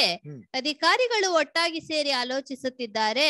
ನಮಗೆ ಅವರು ಹಾಕಿದ ಬಂಧನಗಳನ್ನು ಕಿತ್ತು ಬೇಡಿಗಳನ್ನು ಮುರಿದು ಬಿಸಾಡೋಣ ಎಂದು ಮಾತನಾಡಿಕೊಳ್ಳುತ್ತಾರಲ್ಲ. ಪರಲೋಕದಲ್ಲಿ ಆಸನಾರೂಢನಾಗಿರುವ ಆತನದಕ್ಕೆ ನಗುವನು, ಕರ್ತನು ಅವರನ್ನು ಪರಿಹಾಸ್ಯ ಮಾಡುವನು. ಪರಲೋಕದಲ್ಲಿ ಆಸನ ಏನ್ ಮಾಡ್ತಾರಂತೆ, ನಾಗ್ತಾರಂತೆ. ಕರ್ತನು ಪರಿಹಾಸ್ಯ ಮಾಡ್ತಾನೆ. ಯಾಕೆ ಅಂದ್ರೆ, ಕಂಟಿನ್ಯೂ ಮಾಡಿ. ಅನಂತರ ಅವನು ಸಿಟ್ಟಾಗಿ, ನಾನು ನೇಮಿಸಿದ ಅರಸನನ್ನು ಚಿಯೋನ್ ಎಂಬ ನನ್ನ ಪರಿಶುದ್ಧ ಪರ್ವತದಲ್ಲಿಯೇ ಸ್ಥಾಪಿಸಿದ್ದಾಯಿತು ಅಲ್ವಾ? ಆಲ್ರೆಡಿ ಏನಾಗ್ಬಿಟ್ಟಿದೀನಿ, ರಾಜ್ಯ ಬರೋಣ ನನ್ನ ಮಗನ ಕೈಲಿ ಕೊಟ್ಬಿಟ್ಟಿದೀನಿ. ನೀವೇನ್ ಮಾಡಿದ್ರು ಏನ್ ಮಾಡಂಗಿಲ್ಲ, ಏನು ಮಾಡಂಗಿಲ್ಲ. ಏನಂತ ನೋಡ್ಬೇಕಾರೆ, ಇನ್ನ ರಾಜ್ಯ ಭಾರ ಆತನ ಕೈಯಲ್ಲಿ ಇರುತ್ತೆ. ಆತನ ಏನ್ ರೂಲ್ಸ್ ಆಗ್ತಾರ ನೀವು ಅದಕ್ಕೇನಾಗ್ಬೇಕು, ವಿಧೇಯರಾಗ್ಬೇಕು. ಬೇರೆ ಏನ್ ಮಾಡಕ್ಕಾಗಲ್ಲ. ಕರೆಕ್ಟ್ ಅಲ್ವಾ? ಇದೇ ರೀತಿ ಏನಾಯ್ತು ಅಂದ್ರೆ ಕೋರಸ್ ಅಲ್ಲಿ ಕ್ಯಾಪ್ಚರ್ ಮಾಡಿದ್ರು. ಬಟ್ ಏನಾಯ್ತು ಅಂದ್ರೆ ಯುಪ್ರಿಟಿಸ್ ನದಿನ ಏನ್ ಮಾಡಿದ್ರು, ಡೈವರ್ಟ್ ಮಾಡಿದ್ರು. ಕರೆಕ್ಟಾ? ಅಂದ್ರೆ ಯುಪ್ರಿಟಿಸ್ ನದಿ ಯಾರನ್ನ ಸೂಚಿಸ್ತಾ ಇದೆ? ಜನಗಳು. ಆ ಜನಗಳ ಮೇಲೆ ಇದ್ದಂತ ಒಂದು ನಂಬಿಕೆ, ಅವರ ಬಲದಿಂದ ಇವತ್ತು ಬಾಬಿಲೋನ್ ನಿಂತಿದೆ. ಅದನ್ನ ಡೈವರ್ಟ್ ಮಾಡ್ತಾರೆ ಅಂದ್ರೆ ಏನರ್ಥ? ಸತ್ಯ ಅಲ್ವಾ? ಸತ್ಯ ಏನಾಗ್ತಿದೆ ಅವ್ರಿಗೆ ಗೊತ್ತಾಗ್ತಾ ಇವತ್ತಿನ ಟೆಕ್ನಾಲಜಿ ಸತ್ಯ ಇದೆಲ್ಲ ಏನಕ್ಕೋಸ್ಕರ ಅಂದ್ರೆ ಯುಪ್ರಿಟಿಸ್ ನದಿನ ಏನ್ ಮಾಡ್ಬೇಕು, ಡೈವರ್ಟ್ ಮಾಡ್ಬೇಕು. ಸೊ ಒಂದು ದಿನ ಇಡೀ ಲೋಕಕ್ಕೆ ಗೊತ್ತಾಗುತ್ತೆ ಬಾಬಿಲೋನ್ ಯಾರು ಅಂತ ಅಲ್ವಾ? ಅವಾಗ ಏನಾಗುತ್ತೆ, ಅದು ನಾಶವಾಗುತ್ತೆ. ಇದೆಲ್ಲ ನಾವು ಆಂಟಿ ಟೈಪ್ ಅಲ್ಲಿ ಇರುವಂತ ವಿಷಯ. ಬಟ್ ಇಲ್ಲಿ ನಾವು ಮುಖ್ಯವಾದ ಒಂದು ಪಾಠಕ್ಕೆ ಬರೋಣ. ಏನಂತ ನೋಡ್ಬೇಕಾದ್ರೆ, ದಾನಿಯೇಲ್ ಆ ಒಂದು ಕಾಲದಲ್ಲಿ ಜೀವಿಸ್ತಿರ್ಬೇಕಾದ್ರೆ ಅಲ್ವಾ, ನೋಡಿ ಯಾವ ರೀತಿಯಾದಂತ ಒಂದು ಸನ್ನಿವೇಶ ಇತ್ತು ಅಂತ ನಮ್ಮೆಲ್ರಿಗೂ ಗೊತ್ತು. ಆ ಒಂದು ಕಾಲದಲ್ಲಿ ಇರ್ಬೇಕಾದ್ರೆ ಆ ಒಂದು ಸನ್ನಿವೇಶ ನಾವು ಯಾವ್ದಕ್ಕೆ ಹೋಲಿಕೆ ಆಗಿದೆ ಅಂತ ಮಾತಾಡ್ತಿದ್ವಿ. ಕೊನೆ ಕಾಲದಿರುವಂತ ಸಭೆಗೆ ನಮ್ಗೆ ಏನಾಗುತ್ತೆ, ಹೋಲಿಕೆ ಆಗಿದೆ ಅಂತ ನೋಡ್ಬೇಕಾದ್ರೆ, ಅಂತ್ಯಕಾಲ ಇರುವಂತ ನಾವು ಈ ಭೂಮಿಯಲ್ಲಿ ಈ 2ನೇ ಲೋಕ ಅಂತ್ಯದಲ್ಲಿ ನಾವಿರುವಂತ ನಾವು ಯಾವ ರೀತಿ ಗುಣಗಳನ್ನ ಹೊಂದ್ಕೊಂಡಿರ್ಬೇಕು ಅಂತ ದೇವರು ಮಾತಾಡ್ತಿದ್ರೆ ಇಲ್ಲಿ ದಾನಿಯೇಲ್ ಹೊಂದಿದಂತ ಗುಣಗಳು. ಅದು ನೋಡ್ಬೇಕಾದ್ರೆ ವಿಶೇಷವಾಗಿ ಆ ಸನ್ನಿವೇಶದಲ್ಲಿರುವಂತ ಗುಣಗಳು. ಕರೆಕ್ಟ್ ಅಲ್ವಾ? ಆ ಸನ್ನಿವೇಶದಲ್ಲಿ ಯಾವ ರೀತಿಯಾದಂತ ಒಂದು ಕ್ಯಾರೆಕ್ಟರ್ನ ದಾನಿಯೇಲ್ ಏನ್ ಮಾಡಿದ್ದಾರೆ, ತೋರಿಸಿದ್ದಾರೆ ಅನ್ನೋಂಥ ವಿಷಯವನ್ನ ಈಗ ನೀವೇ ಹೇಳ್ತೀರಾ ಏನಿರ್ಬೋದು. ಯಾಕಂದ್ರೆ ಆ ದಾನಿಯೇಲ್ ಕೊನೆ ಕಾಲದ ಸಭೆಗೆ ರಿಪ್ರೆಸೆಂಟ್ ಆಗಿದ್ದಾರೆ. ಅಂದ್ರೆ ನಮಗೆ ಅದು ಹೋಲಿಕೆ ಆಗಿದೆ. ಅಂದ್ರೆ ಎಂತ ಗುಣಗಳನ್ನ ತೋರಿಸಿದ್ರು, ಏನೆಲ್ಲ ಗುಣಗಳು ಆ ಟೈಮಲ್ಲಿ ನೋಡ್ತೀವಿ ದಾನಿಯೇಲ್ ಹತ್ರ. ನೋಡ್ರಿ, ಒಂದು ಎಕ್ಸಾಂಪಲ್ ನೋಡ್ಬೇಕಾದ್ರೆ, ದಾನಿಯೇಲ್ ಯಾರಂತಾನೆ ಗೊತ್ತಿಲ್ಲ ಅವ್ರಿಗೆ, ಅಲ್ಲಿರೋರಿಗೆ. ಆತನ ಕೇರೆ ಮಾಡಿಲ್ಲ. ಕರೆಕ್ಟ್ ಅಲ್ವಾ? ಎಲ್ಲೋ ಮೂಲೆಯಲ್ಲಿ ಏನ್ ಮಾಡಿದ್ದಾರೆ, ಇಟ್ಟಿದ್ದಾರೆ. ಅದಕ್ಕೆ ದಾನಿಯೇಲ್ ಬಂದು ಯಾವತ್ತಾದ್ರೂ ಏನಪ್ಪ ನನ್ನ ಮೂಲೆಯಲ್ಲಿ ಇಟ್ಬಿಟ್ಟಿದ್ದೀರಾ, ನಾನು ಯಾರು ಗೊತ್ತಾ, ನಾನು ಯಾವ ಒಂದು ಅಧಿಕಾರದಲ್ಲಿ ಇದ್ದ ಗೊತ್ತಾ ಅಂತ ಏನಾದ್ರು ಹೇಳಿದ್ರ? ಕೇರೆ ಮಾಡಿಲ್ಲ. ಕರೆಕ್ಟ್ ಅಲ್ವಾ? ಅಂದ್ರೆ ಏನರ್ಥ? ದೇವ್ರು ಬರ್ತೋದ್ರಾ, ಮನುಷ್ಯರು ದೇವ್ರು ಮಾಡ್ತಿಲ್ಲ. ದೇವ್ರ ಒಂದು ವಿಷಯ ಕೊಟ್ರು, ಇಬ್ರಿ ಅದಲ್ಲಿ ಬರ್ಸಿದ್ರು ಅಷ್ಟೇ. ಏನ್ ಮಾಡಕ್ಕಾಗಲ್ಲಪ್ಪ, ದಾನಿಯೇಲ್ ಬಂದ್ರೆ ಓದ್ಬೇಕು. ಕರೆಕ್ಟ್ ಅಲ್ವಾ? ದೇವ್ರು ಯಾವ ಸಮಯದಲ್ಲಿ ನಮ್ಮನ್ನ ಎತ್ಬೇಕಂತ ಇರ್ತಾರೋ, ಉನ್ನತಕ್ಕೆ ತರ್ಬೇಕಂತಾರೋ ಖಂಡಿತವಾಗಿ ಏನ್ ಮಾಡ್ತಾರೆ, ತರ್ತಾರೆ. ಆ ಉನ್ನತಕ್ಕೋಸ್ಕರ ಯಾವಾಗಲೂ ನಾವೇನ್ ಮಾಡ್ಬಾರ್ದು, ಪ್ರಯತ್ನಗಳನ್ನ ಮಾಡಬಾರ್ದು. ದೇವರ ಹಸ್ತದಲ್ಲಿ ನಾವೇನಾಗಿರ್ಬೇಕು, ಅಡಕವಾಗಿರ್ಬೇಕು. ಒಂದ್ ಲೆಸನ್ ಇದೆಯಾ ನಮ್ಗೆ, ಅದು ದಾನಿಯೇಲ್ ವಿಷಯ ನೋಡಿದಾಗ ಏನಾಗುತ್ತೆ, ಈ ಒಂದ್ ಲೆಸನ್ ಸಿಗುತ್ತೆ. ಹೌದು, ದಾನಿಯೇಲ್ ಏನ್ ಮಾಡಿಲ್ಲ, ದೇವರು ಯಾವಾಗ ಉನ್ನತದಲ್ಲಿ ಇರ್ತಾರೋ ಅದೇ ಉನ್ನತ. ಅದಕ್ಕೆ ಹೇಳ್ತಾರೆ, ನಿನ್ನ ಸನ್ಮಾನಗಳು ನಿನಗೆ ಹೋಗ್ಲಿ, ನಿನ್ನ ಹತ್ರ ಇರ್ಲಿ ಅಂತ ಹೇಳ್ತಾರೆ. ಯಾಕೆ? ನಾನು ಅದಕ್ಕೋಸ್ಕರ ಇಲ್ಲ, ದೇವ್ರು ಏನ್ ಹೇಳ್ತಾರೆ ಅದನ್ನ ಹೇಳ್ತೀನಿ. ಕರೆಕ್ಟ್ ಅಲ್ವಾ? ದೇವ್ರು ನನ್ನ ಉನ್ನತದಲ್ಲಿ ಇರೋದಾಗ್ಲಿ, ನನ್ನ ತಕ್ಷದಲ್ಲಿ ಯಾರ ಹಸ್ತದಲ್ಲಿದೆ, ದೇವರ ಹಸ್ತದಲ್ಲಿದೆ. ಕರೆಕ್ಟ್ ಅಲ್ವಾ? ನಿನ್ನ ರಾಜ್ಯ ಬರದಲ್ಲಿ ಕೊನೆ ಅಧಿಕಾರವನ್ನು ವಹಿಸಿದ್ರು ಕೂಡ ಮೇಧ ಪರಿಷದರು ಏನ್ ಮಾಡಿದ್ರು, ಉನ್ನತವಾದ ಒಂದು ಸ್ಥಾನದಲ್ಲಿ ಇಟ್ಟರು. ದೇವ್ರು ಇಟ್ರಾ? ಕರೆಕ್ಟ್ ಅಲ್ವಾ? ಇದನ್ನ ಏನ್ ನೋಡ್ತೀವಿ ಅಂದ್ರೆ, ಕೊನೆ ಕಾಲದಲ್ಲಿ ಜೀವಿಸಿರುವಂತ ದೇವ್ರ ಮಕ್ಕಳು ಇವತ್ತು ನಮ್ಮ ಒಂದು ಸನ್ನಿವೇಶದಲ್ಲಿ ಯಾವಾಗ್ಲೂ ಕೂಡ ದೇವರಿಂದ ಬರುವಂತ ಉನ್ನತಿಯನ್ನ, ಅಂದ್ರೆ ದೇವ್ರು ನಮ್ಮನ್ನ ಯಾವಾಗ ಮೇಲಿನ ಒಂದು ವಿಷಯಕ್ಕೆ ತರ್ತಾರೆ. ಅದಕ್ಕೋಸ್ಕರ ನಾವು ಕಾಯ್ತಾ ಇರ್ಬೇಕು. ಯಾವ್ದು ಆ ಒಂದು ಸ್ಥಾನ? ಬಾಬಿಲೋನ್ ಇದೆಯಾ ನಮ್ಗೆ? ಎಲ್ಲಿ ಸಿಕ್ತು ಬಾಬಿಲೋನ್ ದಾನಿಯೇಲ್ಗೆ? ಮೇಧ ಪರಿಷತ್ ಅಂದ್ರೆ ಏನರ್ಥ? ನೆಕ್ಸ್ಟ್ ಬರುವಂತ ರಾಜ್ಯದಲ್ಲಿ ಸಿಗೋದು. ಕರೆಕ್ಟ್ ಅಲ್ವಾ? ನಮಗಿರುವಂತ ಒಂದು ಉನ್ನತವಾದ ಸ್ಥಾನ ಎಲ್ಲಿದೆ? ದೇವರ ರಾಜ್ಯದಲ್ಲಿ ಹೊರತು ಈ ಭೂಮಿಯಲ್ಲಿ ಯಾವುದೇ ಸ್ಥಾನಮಾನಗಳು ಗೌರವಗಳು ನಮಗೆ ಇಲ್ಲ. ಅದನ್ನ ಹುಡುಕೋದಕ್ಕೋಸ್ಕರ ನಾವು ಮಾಡುವಂತ ಪ್ರಯತ್ನಗಳು ವ್ಯರ್ಥವಾಗುತ್ತೆ. ಅಂದ್ರೆ ಆ ಒಂದು ರಾಜ್ಯ ಬರೋಣ ಕಲ್ಕೊಳ್ತೀವಿ. ಕರೆಕ್ಟ್ ಅಲ್ವಾ? ಸೊ ದೇವ್ರ ಮಕ್ಕಳು ನಮ್ಮನ್ನ ಇಲ್ಲಿ ಕರ್ತನ ಹಸ್ತದಲ್ಲಿ ನಮ್ಮನ್ನ ತಗ್ಗಿಸುವಂತವರಾಗಿ ನಾವಿರ್ಬೇಕು. ಕರೆಕ್ಟ್ ಅಲ್ವಾ? ಆ ಒಂದು ವಿಷಯನ ಕೂಡ ನೋಡ್ಬೋದು. ನೆಕ್ಸ್ಟ್ ಏನ್ ನೋಡ್ಬೋದು? ನೆಕ್ಸ್ಟ್ ಏನ್ ಪಾಯಿಂಟ್ ನೋಡ್ಬೋದು? ನಂಬಿಕೆ ಇತ್ತು, ಗುಡ್ ಅಲ್ವಾ? ಆಮೇಲೆ ಅಶುದ್ಧವಾದದನ್ನು ಸ್ವೀಕರಿಸಲಿಲ್ಲ ರೀ ಅದೆಲ್ಲ ಕರೆಕ್ಟ್. ನಾವು ನೋಡ್ತೀವಿ ಅಶುದ್ಧವಾದನ್ನ. ನೋಡಿ, ಒಳ್ಳೆ ಪಾಯಿಂಟ್ ಏನಂದ್ರೆ ಅವರು ಜೀವನ ಮಾಡ್ತಿರುವಂತ ಲೈಫ್ ಹೆಂಗಿದೆ ಅಂದ್ರೆ ಯಾರ ಮಧ್ಯದಲ್ಲಿ ಜೀವನ ಮಾಡ್ತಿದೆ ಅಂದ್ರೆ ಬಾಬಿಲೋನ್ ಅವ್ರಿಗೆ ಏನಾದ್ರು ಸತ್ಯ ಇಲ್ಲ ಧರ್ಮಶಾಸ್ತ್ರ ವಿಧಿವಿಧಾನಗಳನ್ನ ಗೊತ್ತಿತ್ತಾ? ಅಶುದ್ಧರಾಗಿ ಇರ್ತಿದ್ರು. ಅಶುದ್ಧವಾದ ಮಾತು ಅವ್ರ ಬಗ್ಗೆ ಮಾತಾಡ್ಬೇಕು. ಸತ್ಯದಲ್ಲಿ ಅಶುದ್ಧ ತುಟಿಯುವವರು ಅಂತಾನೆ ಮಾತಾಡ್ತಾರೆ, ಅಶುದ್ಧ ಭಾಷೆ ಮಾತಾಡೋರು ಅಂತಾನೆ ಅಲ್ವಾ? ಅಶುದ್ಧ ಮಾತು ಮತ್ತೆ ಅವ್ರು ತಿನ್ನುವಂತ ಆಹಾರ ಎಲ್ಲವೂ ಅಸಹ್ಯವಾಗಿದ್ರು. ಅದ್ರ ಮಧ್ಯದಲ್ಲಿ ಯಾರಿದ್ರು? ದಾನಿಯಲ್ಲಿದ್ರು. ಕರೆಕ್ಟ್ ಅಲ್ವಾ? ಹೇಗಿದ್ರು? ಎಲ್ಲಾ ಕಡೆ ಅಶುದ್ಧವಾಗಿದ್ದೀನಪ್ಪ, ನಾನು ಅಶುದ್ಧ ಆಗ್ಬಿಡ್ತೀನಿ ಅಂತಿದ್ರಾ? ಎಲ್ಲ ನೋಡಿದ್ರ? ಅದು ಕೂಡ ದೇವ್ರ ಮಕ್ಕಳಿಗೆ ಇದ್ದಂತ ಒಂದು ಲೆಸನ್ ಏನಂದ್ರೆ, ಇವತ್ತು ನಾವು ಬದುಕ್ತಿರುವಂತ ಲೈಫ್ ಹೆಂಗಿದೆ ಅಂದ್ರೆ ನಾವು ಅನ್ಯ ಜನಗಳ ರೀತಿಯಲ್ಲಿ ಅಲ್ವಾ? ನಮ್ಮ ಸುತ್ತಮುತ್ತ ಇರುವಂತ ಜನರಿಗೆ ದೇವರ ಸತ್ಯ ಗೊತ್ತಿಲ್ಲ, ಪ್ಲಾನ್ ಗೊತ್ತಿಲ್ಲ, ಏನು ಗೊತ್ತಿಲ್ಲ. ಅವ್ರದೇ ಲೈಫ್ ಸ್ಟೈಲ್, ಅವ್ರದೇ ಜೀವನ, ಅವ್ರ ಹೆಂಗ್ ಬದುಕ್ಬೇಕನ್ನೋ ಒಂದು ಲೋಕದ ಆಶೆಗಳಲ್ಲಿ ಬದುಕ್ತಾ ಇದಾರೆ. ಕರೆಕ್ಟಾ? ಅವ್ರ ಮಧ್ಯದಲ್ಲೇ ನಾವು ಏನ್ ಮಾಡ್ತಿದೀವಿ? ಬಾಳ್ಬೇಕು ಅನ್ನೋದು ದೇವ್ರ ಯೋಚನೆ. ಕರೆಕ್ಟ್ ಅಲ್ವಾ? ಇದೇ ದೇವ್ರ ಒಂದು ದೊಡ್ಡ ಪ್ಲಾನ್ ಅಂದ್ರೆ ಅವ್ರ ಮಧ್ಯದಲ್ಲೇ ನಾವಿರ್ಬೇಕು. ಆದ್ರೆ ಏನಾಗ್ಬಾರ್ದು? ಅವ್ರಂತೆ ಆಗ್ಬಾರ್ದು. ಕರೆಕ್ಟಾ? ಆದ್ರೆ ಬೇಕಾದ್ರೆ ಅವ್ರನ್ನ ನಮ್ಮಂತೆ ಬದಲಾವಣೆ ಮಾಡ್ಬೇಕು. ಆದ್ರೆ ಅವ್ರಂತೆ ನಾವೇನಾಗ್ಬಾರ್ದು? ಆಗ್ಬಾರ್ದು. ಬೆಳಕಿಗೂ ಕತ್ತಲಿಗೂ ಸಂಬಂಧವೇನು ಅಲ್ವಾ? ಅಂತ ಒಂದು ಜೀವನವನ್ನ ನಾವು ನಡೆಸ್ಬೇಕನ್ನೋದು ಅಂತ್ಯಕಾಲದಲ್ಲಿರುವಂತ ದೇವ್ರ ಮಕ್ಕಳಿಗೆ ದಾನಿಯೇಲ್ ಏನಾಗಿದ್ದಾರೆ? ಒಂದ್ ದೊಡ್ಡ ಎಕ್ಸಾಂಪಲ್ ಆಗಿದ್ದಾರೆ. ಕರೆಕ್ಟ್ ಅಲ್ವಾ? ನಾವು ಈಗ ಏನ್ ಮಾಡ್ಬೇಕು? ನಮ್ಮ ಸುತ್ತಮುತ್ತಲು ಹೀಗೆ ಇರ್ತಾರೆ. ಎಷ್ಟು ಶೋಧನೆ ಅಲ್ವಾ ಬ್ರದರ್? ಬೆಳಿಗ್ಗೆಯಿಂದ ಸಾಯಂಕಾಲವರೆಗೂ ಮನೆ ಬಿಟ್ಟರು ಶೋಧನೆ, ಮನೇಲಿ ಇದ್ರು ಶೋಧನೆ ಅಲ್ವಾ? ಲೋಕ ಹೇಗಿದೆ? ಹೊಲಸಾಗಿದೆ. ಮಾತುಗಳು, ಶೋಧನೆ, ಜನರ ಆಲೋಚನೆಗಳು ಎಲ್ಲ ಕಡೆ ಹೇಗಿದೆ? ಬೇರೆ ಬೇರೆ. ಒಂದು ಹಣ ಇಲ್ಲದಿದ್ರೆ ಅಧಿಕಾರ, ಆಸೆ. ಇದಕ್ಕೆ ಏನಾಗ್ತಿದ್ರೆ ಜನರು ಎಲ್ರು ಪ್ರತಿದಿನ ಬೆಳಿಗ್ಗೆ ಎದ್ದು ಡ್ಯೂಟಿಗೆ ಹೋಗೋದ್ರಿಂದ ಬರೋದ್ರಿಗೆ ಇದ್ರಲ್ಲಿ ಇದಾರಾ ಅಲ್ವಾ? ನಮ್ಮ ಉದ್ದೇಶಗಳಾಗಿರ್ಬೇಕಾ? ಇಲ್ಲ. ನಾವು ಊಟ ಮಾಡಿದ್ರು, ಕುಡಿದ್ರು, ಮಲಗಿದ್ರು ಏನಕ್ಕೋಸ್ಕರ ಮಾಡ್ಬೇಕು? ದೇವರ ನಾಮ ಮಹಿಮೆಗೋಸ್ಕರ. ಕರೆಕ್ಟ್ ಅಲ್ವಾ? ಆ ರೀತಿಯಾದಂತ ಜೀವನವನ್ನ ಏನ್ ಮಾಡಿದ್ರು? ದಾನಿಯೇಲಲ್ಲಿ ಜೀವನ ಮಾಡ್ತಾ ಇದ್ರು. ದೇವ್ರು ಕೂಡ ನಮ್ಗೆ ಇದೇ ರೀತಿ ಹೇಳ್ತಾರೆ, ನೋಡಿ ಅಂತ್ಯಕಾಲದಲ್ಲಿ ಜೀವಿಸ್ತಾ ಇದ್ದೀರಾ, ನೀವು ಕೂಡ ಇಂತಹ ಗುಣಗಳನ್ನ ಏನ್ ಮಾಡ್ಕೊಳ್ಳಿ? ಬೆಳೆಸ್ಕೊಳ್ಳಿ. ಕರೆಕ್ಟ್ ಅಲ್ವಾ? ಇದೆಲ್ಲ ಗೊತ್ತಿದೆ. ನೆಕ್ಸ್ಟ್ ಬೇರೆನಿರ್ಬೋದು? ಧೈರ್ಯ. ಗುಡ್. ಯಾರ ವಿರುದ್ಧ ಮಾತಾಡೋದು? ಧೈರ್ಯ. ರಾಜ ವಿರುದ್ಧ ಮಾತಾಡೋದು. ಮಾತಾಡ್ತೀವಿ ಹೋಗ್ಬಿಟ್ಟು ನಾವು ದೊಡ್ಡ ದೊಡ್ಡ ಸಭೆ ಮುಂದೆ ನಿಂತ್ಕೊಂಡ್ಬಿಟ್ಟು ದೊಡ್ಡ ಫಾಸ್ಟ್ ಹತ್ರ ಗೊತ್ತಾ ನಿಮ್ಗೆ ನರಕ ಇಲ್ಲ, ಆತ್ಮ ಸಾಯಲ್ಲ ಅಲ್ವಾ? ಆತ್ಮ ಸಾಯಲ್ಲ, ಸಾಯುತ್ತಾ? ಆತ್ಮ ಸಾಯುತ್ತೆ. ಎಲ್ರಿಗೂ ಪುನರ್ತನ ಇದೆ. ನೀವು ಸ್ವಾರ್ಥ ಇಲ್ಲ, ಅದೆಲ್ಲ ವೇಸ್ಟ್. ಕ್ರೈಸ್ತರು ಮಾತ್ರ ಪರಲೋಕ ಕರ್ಕೊಂಡು ಹೋಗೋದು ಅನ್ನೋದು ವೇಸ್ಟ್. ದೇವ್ರು ಎಲ್ರಿಗೂ ಪುನರ್ತನ ಇಟ್ಕೊಂಡ್ಬಿಟ್ಟಿದ್ರ ಪ್ಲಾನು ಅಂತ ಹೇಳಕ್ಕಾಗುತ್ತಾ? ಆಗಲ್ವಾ? ಹೇಳ್ಬೇಕಾ? ಜ್ಞಾನವಾಗಿರ್ಬೇಕು ದೇವ್ರ ಮಕ್ಳು ಅಲ್ವಾ? ಅವಕಾಶ ಕೊಟ್ಟಾಗ, ಸನ್ನಿವೇಶ ಆ ರೀತಿ ಬಂದಾಗ ಹೇಳಕ್ ರೆಡಿ ಆಗಿರ್ಬೇಕು. ನಾವೇ ಹೋಗಿ ಅದಕ್ಕೆ ಬೆಲೆ ಇರಲ್ಲ. ಕರೆಕ್ಟ್ ಅಲ್ವಾ? ದೇವ್ರು ನೋಡಿ ದಾನಿಯೇಲನ್ನ ನಿಲ್ಸಿದ್ರು. ಅಲ್ಲಿವರೆಗೂ ದಾನಿಯೇಲ್ ಏನ್ ಮಾಡಿಲ್ಲ? ಮಾತಾಡಿಲ್ಲ, ಏನು ಮಾತಾಡಿಲ್ಲ, ಸೈಲೆಂಟ್ ಆಗಿದ್ರು. ಸನ್ನಿವೇಶ ಬಂತು, ಮೇನೆ ತೆಕ್ಕಲ್ಲಿ ಉಪರ್ಸಿನ್ಬೇಕಾ? ಅದಕ್ಕೆ ಮುಂಚೆ ಕತೆ ಹೇಳ್ತೀನಿ ಕೇಳಂಬಿಟ್ಟು ಏನ್ ಮಾಡಿದ್ರು? ಕ್ಲೀನ್ ಆಗಿ ಹೇಳಿದ್ರು, ನೋಡಪ್ಪ ಇಂಥ ಕೆಲಸ ಎಲ್ಲ ಮಾಡಿದ್ಯಾ ಅಂತ. ಕರೆಕ್ಟಾ? ಅವಕಾಶ ನಮ್ಮ ಹತ್ರ ಬಂತು ಅಂದ್ರೆ ನಮ್ಗೆ ಗೊತ್ತಾಗಲ್ಲ ಯಾವ ರೀತಿ ನಾವು ಬರುತ್ತೆ. ಕೆಲವೊಂದು ಟೈಮಲ್ಲಿ ನಾವು ನಿಂತ್ಕೊಂಡ್ಬಿಡ್ತೀವಿ. ಆ ಸನ್ನಿವೇಶ ಎಲ್ಲ ಕಡೆ ಏನಾಗಿರುತ್ತೆ? ಲಾಕ್ ಆಗಿರುತ್ತೆ. ಏನಾದ್ರು ಉತ್ತರ ಕೊಡ್ಬೇಕು. ಆ ಸನ್ನಿವೇಶದಲ್ಲಿ ನಾವೇನ್ ಮಾಡ್ಬೇಕು? ಇಲ್ಲ ಬ್ರದರ್ ನನ್ನ ಬಿಟ್ಬಿಡಿ, ತಪ್ಸ್ಕೊಳಕ್ ಏನಾದ್ರು ಹೇಳಕ್ಕಾಗುತ್ತಾ? ನಮ್ಮ ನಂಬಿಕೆ ಕುರಿತು ಏನ್ ಮಾಡ್ಬೇಕು? ಧೈರ್ಯವಾಗಿ ಹೇಳಕ್ಕೆ ಸಿದ್ಧರಾಗಿರ್ಬೇಕು. ಅದಕ್ಕೆ ಹೇಳೋದು, ಸುವಾರ್ತೆ ಎಂಬ ಸಮಾಧಾನ ಎಂಬ ಕೆರವನ್ನು ಯಾವಾಗಲೂ ಏನ್ ಮಾಡ್ಕೊಳ್ಳಿ? ಮೆಟ್ಕೊಳ್ಳಿ ಅಂತ. ಏನಕ್ಕೆ? ಅವಕಾಶ ಯಾವಾಗ ಬರುತ್ತಂತ ಗೊತ್ತಿಲ್ಲ ನಮ್ಗೆ. ನಮ್ ಮುಂದೆ ಯಾವತ್ ಬಂದು ಯಾರು ಏನ್ ಪ್ರಶ್ನೆ ಕೇಳ್ತಾರಂತ ಗೊತ್ತಿಲ್ಲ. ಯಾವ ಸನ್ನಿವೇಶನ ಸಿಗ್ಲಾಕೊಳ್ತೀವಿ ನಮ್ಗೆ ಗೊತ್ತಾಗಲ್ಲ. ಬಂದ್ರು ಕೂಡ ಯಾವಾಗ್ಲೂ ಏನಾಗಿರ್ಬೇಕು? ಸಿದ್ಧರಾಗಿರ್ಬೇಕು. ಅವಕಾಶ ಸಿಕ್ಕಿದ್ರೆ ಸಾಕಪ್ಪ. ಹೆಂಗಿರ್ಬೇಕು ಗೊತ್ತಾ? ಇದೇ ಅವಕಾಶಕ್ಕೋಸ್ಕರ ಕಾಯ್ತಾ ಇದ್ದೆ ಅಂತ ಇರ್ಬೇಕು. ಕರೆಕ್ಟಾ? ಈ ಅವಕಾಶಕ್ಕೆ ತುಂಬಾ ಸಿಂದ ಕಾಯ್ತಾ ಇದೆ, ಇವಾಗ ಸಿಕ್ಬಿಡ್ತು ನೋಡಿ ಬಿಡ್ತೀನಾ ಅನ್ನೋಂತ ರೀತಿಯಲ್ಲಿ ದೇವ್ರ ಮಕ್ಕಳು ದೇವ್ರ ವಾಕ್ಯಗಳನ್ನ ಮಾತಾಡೋದಕ್ಕೆ ರೆಡಿ ಆಗಿರ್ಬೇಕು. ಅದೇ ರೀತಿ ದಾನಿಯೇಲ್ ಕೂಡ ಏನಾಗ್ಲಿಲ್ಲ, ಎದ್ರಕೊಳ್ಳಿಲ್ಲ. ಏನ್ ಮಾಡ್ತೀಯ? ಹೆಚ್ಚಾಗಿ ಮಾಡಕ್ ಹೋದ್ರೆ ನಿನ್ನ ರಾಜ್ಯ ಭರಣ ಇವತ್ತಿಲ್ಲ. ಕರೆಕ್ಟ್ ಅಲ್ವಾ? ನಮ್ಮ ಒಂದು ದೇವ್ರ ವಾಕ್ಯ ಹೆಂಗಿದೆ? ಇವತ್ತು ಲೋಕ ಏನಾಗಿದೆ? ಅಂತ್ಯಕ್ಕೆ ಬರ್ತಾ ಇದೆ, ಸರ್ವನಾಶಕ್ಕೆ ಹೋಗ್ತಿದೆ ಅಲ್ವಾ? ಈ ರಾಜ್ಯ ನೆಲೆ ಆಗಿರಲ್ಲ. ನಾವೇನಕ್ಕೋಸ್ಕರ ಇಲ್ಲ ಲೋಕದಕ್ಕೋಸ್ಕರ ಇದ್ ಮಾಡ್ಬೇಕು. ಕರೆಕ್ಟ್ ಅಲ್ವಾ? ನಮ್ಗೆ ಅವಕಾಶ ಬಂದಾಗ ದೇವ್ರ ಮಕ್ಕಳು ರೆಡಿ ಆಗಿರ್ಬೇಕು. ಆ ಟೈಮಲ್ಲಿ ದೇವ್ರು ಹೇಳಿದ್ದಾರೆ, ನೀವೇನ್ ಮಾತಾಡ್ಬೇಕಂತ ನಾನೇನ್ ಮಾಡ್ತೀನಿ? ಜ್ಞಾನವನ್ನ ಕೊಡ್ತೀನಿ. ಆ ಒಂದು ಮನೋಭಾವನೆ ಇರ್ಬೇಕು, ಭಯ ಇರಬಾರ್ದು. ಕರೆಕ್ಟ್ ಅಲ್ವಾ? ಇದೆಲ್ಲ ಕೂಡ ದಾನಿಯೇಲಲ್ಲಿ ಏನ್ ಮಾಡ್ತೀವಿ? ನೋಡ್ತೀವಿ. ತುಂಬಾ ವಿಷಯಗಳಿದೆ, ಟೈಮ್ ಇಲ್ಲ. ಕರೆಕ್ಟ್ ಅಲ್ವಾ? ಮಾತಾಡ್ತಾ ಇದ್ರೆ ನೀವು ಕೂಡ ಇನ್ನೂ ಹಲವಾರು ಪಾಯಿಂಟ್ಸ್ ನಲ್ಲಿ ಹೇಳ್ಕೊಂಡ್ ಬರ್ತೀರಾ. ನಾನು ಕೂಡ ತುಂಬಾ ಪಾಯಿಂಟ್ಸ್ ನಲ್ಲಿ ಸ್ಟಡಿ ಮಾಡ್ಕೊಂಡು ಹೋಗ್ತಾ ಇರ್ತೀನಿ. ನಮ್ಗೇನಿಲ್ಲ, ಸಮಯ ಇದೆ, ನಮಗ್ ಸಮಯ ಇಲ್ಲ ಅಲ್ವಾ? ನಮ್ಮೆಲ್ರಿಗೂ ಒಂದ್ ಸಮಯ ಇಷ್ಟೇ, ಇದು ಲಿಮಿಟ್ ನಾವು ಕ್ರಾಸ್ ಮಾಡ್ಬಿಟ್ರೆ ಬ್ರದರ್ ಏನಪ್ಪ ಎಲ್ಲೋ ಹೋಗ್ತಾ ಇದಾರೆ, 1 hour ಅಂದ್ರೆ 1.5 hour ತಗೊಂಡೋಗ್ತಾರೆ ಅಲ್ವಾ.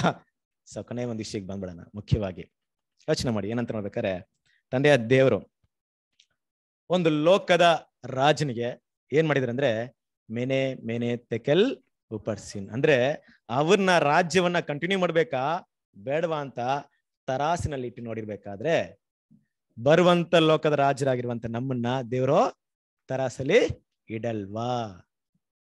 ಕರೆಕ್ಟ್ ಅಲ್ವಾ? ನಮ್ಮನ್ನ ಇಡ್ತಾರಲ್ವಾ? ನಮ್ಮನ್ನು ಇಡ್ತಾರೆ. ನಮ್ಗೂ ಏನಂತ ಹೇಳ್ತಿದ್ರೆ ಮೇನೆ ಮೇನೆ ತೆಕಲ್, ಅದು ಜಜ್ಮೆಂಟ್. ನಮ್ಗೆ ಆತರ ಬಂದ್ಬಿಟ್ರೆ, ಆತರ ಮಾತು ನಮ್ಮ ಮುಂದೆ ಬಂದ್ಬಿಟ್ರೆ ಅದು ಜಡ್ಜ್ಮೆಂಟ್. ಕರೆಕ್ಟ್ ಅಲ್ವಾ? ಸೊ ಏನು ಈ ಒಂದು ಮಾತಿನ ಅರ್ಥ ಅಂತ ದೇವರ ಒಂದು ಸ್ಕೇಲ್ ಯಾವ ರೀತಿ ಇದೆ ಅಂದ್ರೆ, ಮೊದಲೇ ನಾವು ನೋಡಿದೀವಿ. ನಮ್ಗೆ ಏನ್ ಕೊಟ್ಟಿದಾರ ದೇವ್ರು ಏನ್ ಮಾಡ್ತಾರೆ? ಲೆಕ್ಕ ಕೇಳ್ತಾರೆ. ಕರೆಕ್ಟ್ ಅಲ್ವಾ? ನೋಡಿ, ದೇವ್ರು ಕೆಲವೊಂದು ಯೇಸು ಕ್ರಿಸ್ತನ್ ಮಾತಾಡ್ಬೇಕಾದ್ರೆ ಯೆರೂಸಲೇಮ್ ಬಗ್ಗೆ ಮಾತಾಡ್ತಾರೆ. ನಿಮಗೆ ಮಾಡಿದಂತ ಅದ್ಭುತಗಳನ್ನ ಸೊದೋಮ್ ಗೊಮೋರ ಪಟ್ಟಣದವರಿಗಾಗ್ಲಿ ಬೇರೆ ಯಾರಿಗಾದ್ರು ಮಾಡಿದ್ರೆ ಏನಾಗ್ತಿದ್ರು? ಮಾನಸಾಂತರ ಹೊಂದ್ತಿದ್ರು, ಬದಲಾವಣೆ ಆಗ್ತಿದ್ರು ಅಲ್ವಾ? ನ್ಯಾಯ ತೀರ್ಪುಗಳ ದಿನದಲ್ಲಿ ನಿಮ್ಗೆ ಅಯ್ಯೋ ಅಂತ ಹೇಳ್ತಾರೆ. ಅಂದ್ರೆ ಏನರ್ಥ? ಅವ್ರಿಗೆ ಏನಾಗ್ಲಿಲ್ಲ, ನಿಮ್ಗೆ ಸಿಕ್ಕಿದಂತ ಅವಕಾಶ ಏನಾಗ್ಲಿಲ್ಲ, ಸಿಕ್ಲಿಲ್ಲ. ಆದ್ರೆ ಸಿಕ್ಕು ನೀವೇನ್ ಮಾಡಿದಿರಾ? ಕಳ್ಕೊಂಡಿದ್ರ. ಅವ್ರೇನಂತ ಹೇಳ್ತಾರೆ ಪುನರ್ತಲ್ಲಿ ಬಂದು, ಅಯ್ಯೋ ಏನ್ ಜನಪ್ಪ ನೀವು, ನಮ್ಗೆ ಈ ತರ ಏನಾದ್ರು ಅವಕಾಶ ಸಿಕ್ಕಿದ್ರೆ ನಾವೆಲ್ಲ ಹೆಂಗ್ ಬದಲಾವಣೆ ಆಗ್ತಿದ್ವಿ, ನಮ್ಗೆ ಅವಕಾಶ ದೇವ್ರು ಕೊಡಿಲ್ಲ ಗೊತ್ತಾ ಅಂತ ಏನ್ ಮಾಡ್ತಾರೆ? ನಿಮ್ಗೆ ವಿರೋಧಾಗಿ ಮಾತಾಡ್ತಾರೆ. ನಿಮ್ಗೆ ಎಷ್ಟೊಂದು ಜ್ಞಾನ ಸಿಕ್ಕಿದೆ ಇವತ್ತು ಅಂತ ಏನ್ ಮಾಡ್ತಾರೆ? ದೇವರಲ್ಲಿ ಕರ್ತನ ಯೇಸು ಆ ವಿಷಯನ ಮಾತಾಡ್ತಾರೆ. ಹಾಗಿರ್ಬೇಕಾದ್ರೆ ಅವರೆಲ್ಲರನ್ನ ಕಂಪೇರ್ ಮಾಡ್ಬೇಕಾದ್ರೆ ಗ್ರೇಟೆಸ್ಟ್ ಪ್ಲೇಸ್ ಅಲ್ಲಿ ಯಾರಿದೆ ಗೊತ್ತಾ? ನಾವೇ ಇದೀವಿ. ಎಲ್ಲ ಗೊತ್ತು ನಮ್ಗೆ. ಇಸ್ರೇಲ್ ಜನರ ಕತೆ ಗೊತ್ತು, ಬಾಬಿಲನ್ ಕತೆ ಗೊತ್ತು, ಅಪೊಸ್ತಲರ ಕತೆ ಗೊತ್ತು, ಈ ಲೋಕದ ಕಾಲ ಗೊತ್ತು, ಬರುವಂತ ಲೋಕದ ಅಂತ್ಯ ಗೊತ್ತು, ಎಲ್ಲ ಗೊತ್ತಿದೆ ನಿಮ್ಗೆ. ಯಾರ ಹತ್ರ ಜಾಸ್ತಿ ಲೆಕ್ಕ ಕೇಳ್ತಾರೆ? ಕರೆಕ್ಟ್ ಅಲ್ವಾ? ಏನಂತ ಕೇಳ್ತಾರೆ? ಎಷ್ಟು ಸುವಾರ್ತೆಯನ್ನ ಸಾರಿದ್ದೀಯಾ, ಎಷ್ಟು ಜನರಿಗೆ ದೇವರ ವಾಕ್ಯವನ್ನ ಹೇಳಿದ್ಯಾ, ಎಷ್ಟು ಜನನ ನೀನು ದೇವರ ಮಕ್ಕಳಿಗೆ ನಡ್ಸ್ಕೊಂಡ್ ಬಂದಿದ್ಯಾ, ಅದನ್ನ ಕೇಳ್ತೀರಾ? ದೇವರ ಸ್ಕೇಲ್ ನಮ್ಮ ಮುಂದೆ ಇರುವಂತ ಒಂದು ಸ್ಕೇಲ್ ಅಲ್ಲ. ನಮ್ಮನ್ನ ತರಾಸಲ್ಲಿ ಇಡ್ಬೇಕಾದ್ರೆ ಯಾರನ್ನ ಇಡ್ತಾರೆ? ಇನ್ನೊಂದ್ ಕಡೆ ಯಾರನ್ನ ಇಡ್ತಾರೆ? ನಮ್ಗೆ ಗೊತ್ತಿರೋದು ಯಾರು? ಕ್ರಿಸ್ತನೇ. ನಾವ್ ಬಂದಿರೋ ಒಂದು ಕೆಲಸ, ನಾವು ಮಾಡುವಂತ ಸುವಾರ್ತೆ ಸೇವೆ ಆಗ್ಲಿ, ಪ್ರತಿಯೊಂದು ವಿಷಯದ ಉದ್ದೇಶ ಏನಂದ್ರೆ ಕ್ರಿಸ್ತನ ಸಾರೂಪ್ಯವನ್ನ ಏನಾಗ್ಬೇಕು? ಹೊಂದ್ಕೊಬೇಕು. ಕರೆಕ್ಟ್ ಅಲ್ವಾ? ಇದನ್ ಬಿಟ್ರೆ ಬೇರೆ ಏನಾದ್ರು ಇದೆಯಾ ನಮ್ಗೆ? ಇಲ್ವಾ? ಇದು ಸೆಕೆಂಡ್ರಿ ಬ್ರದರ್. ಫಸ್ಟ್ ಈ ತರ ಇದೆ ಏನಾದ್ರು ಇದೆಯಾ ನಮ್ಗೆ? ಎಂಡ್ ಆಫ್ ದ ಡೇ ನಾವ್ ಏನ್ ಮಾಡ್ತೀವೋ ಬಿಡ್ತೀವೋ, ದೇವ್ರ ದೃಷ್ಟಿಯಲ್ಲಿ ನಾವೇನಾಗ್ಬೇಕು? ಕ್ರಿಸ್ತನ ಸ್ವರೂಪವನ್ನ ಹೊಂದ್ಬೇಕು. ಕರೆಕ್ಟ್ ಅಲ್ವಾ? ಹಾಗಿರ್ಬೇಕಾದ್ರೆ ನಮ್ಗೆ ಯಾರ ಬಗ್ಗೆ ಚೆನ್ನಾಗಿ ಗೊತ್ತಿರ್ಬೇಕು? ಆತನ ಯಾರು, ಏನು, ಎಂತ ಗುಣಗಳನ್ನ ತೋರಿಸ್ತಾರೆ. ಯಾಕಂದ್ರೆ ನಾವೆಲ್ಲರೂ ಆತನಂತೆ ಆಗೋದಿಕ್ಕೆ ಹೊರಟಿದೀವಿ. ನಮ್ಮ ಕರೆ ಕೂಡ ಅದೇ. ನೀವು ರಾಜರಾಗ್ತೀವಿ ಅಂತ ಏನೂ ಇಲ್ಲ, ಕ್ರಿಸ್ತನ್ ತರ ನೀವೇನಾಗ್ರಿ ಮಾರ್ಪಡ್ರಿ. ಮಿಕ್ಕಿದ್ ನಾನು ಏನ್ ಕೊಡ್ಬೇಕು ನನ್ಗೆ ಗೊತ್ತು, ನಿಮ್ಗೆ ಎಲ್ಲ ಕೊಡ್ತೀನಿ. ನಿಮ್ಗೆ ನಿಮ್ಮ ಕೆಲಸ ಏನಂದ್ರೆ ಕ್ರಿಸ್ತನ ಅಂತ ನೀವೇನಾಗ್ಬೇಕು? ಮಾರ್ಪಡ್ಬೇಕು. ಫಿಲಿಪಿಯದವರಿಗೆ 3ನೇ ಅಧ್ಯಾಯ 13ನೇ ವಚನ.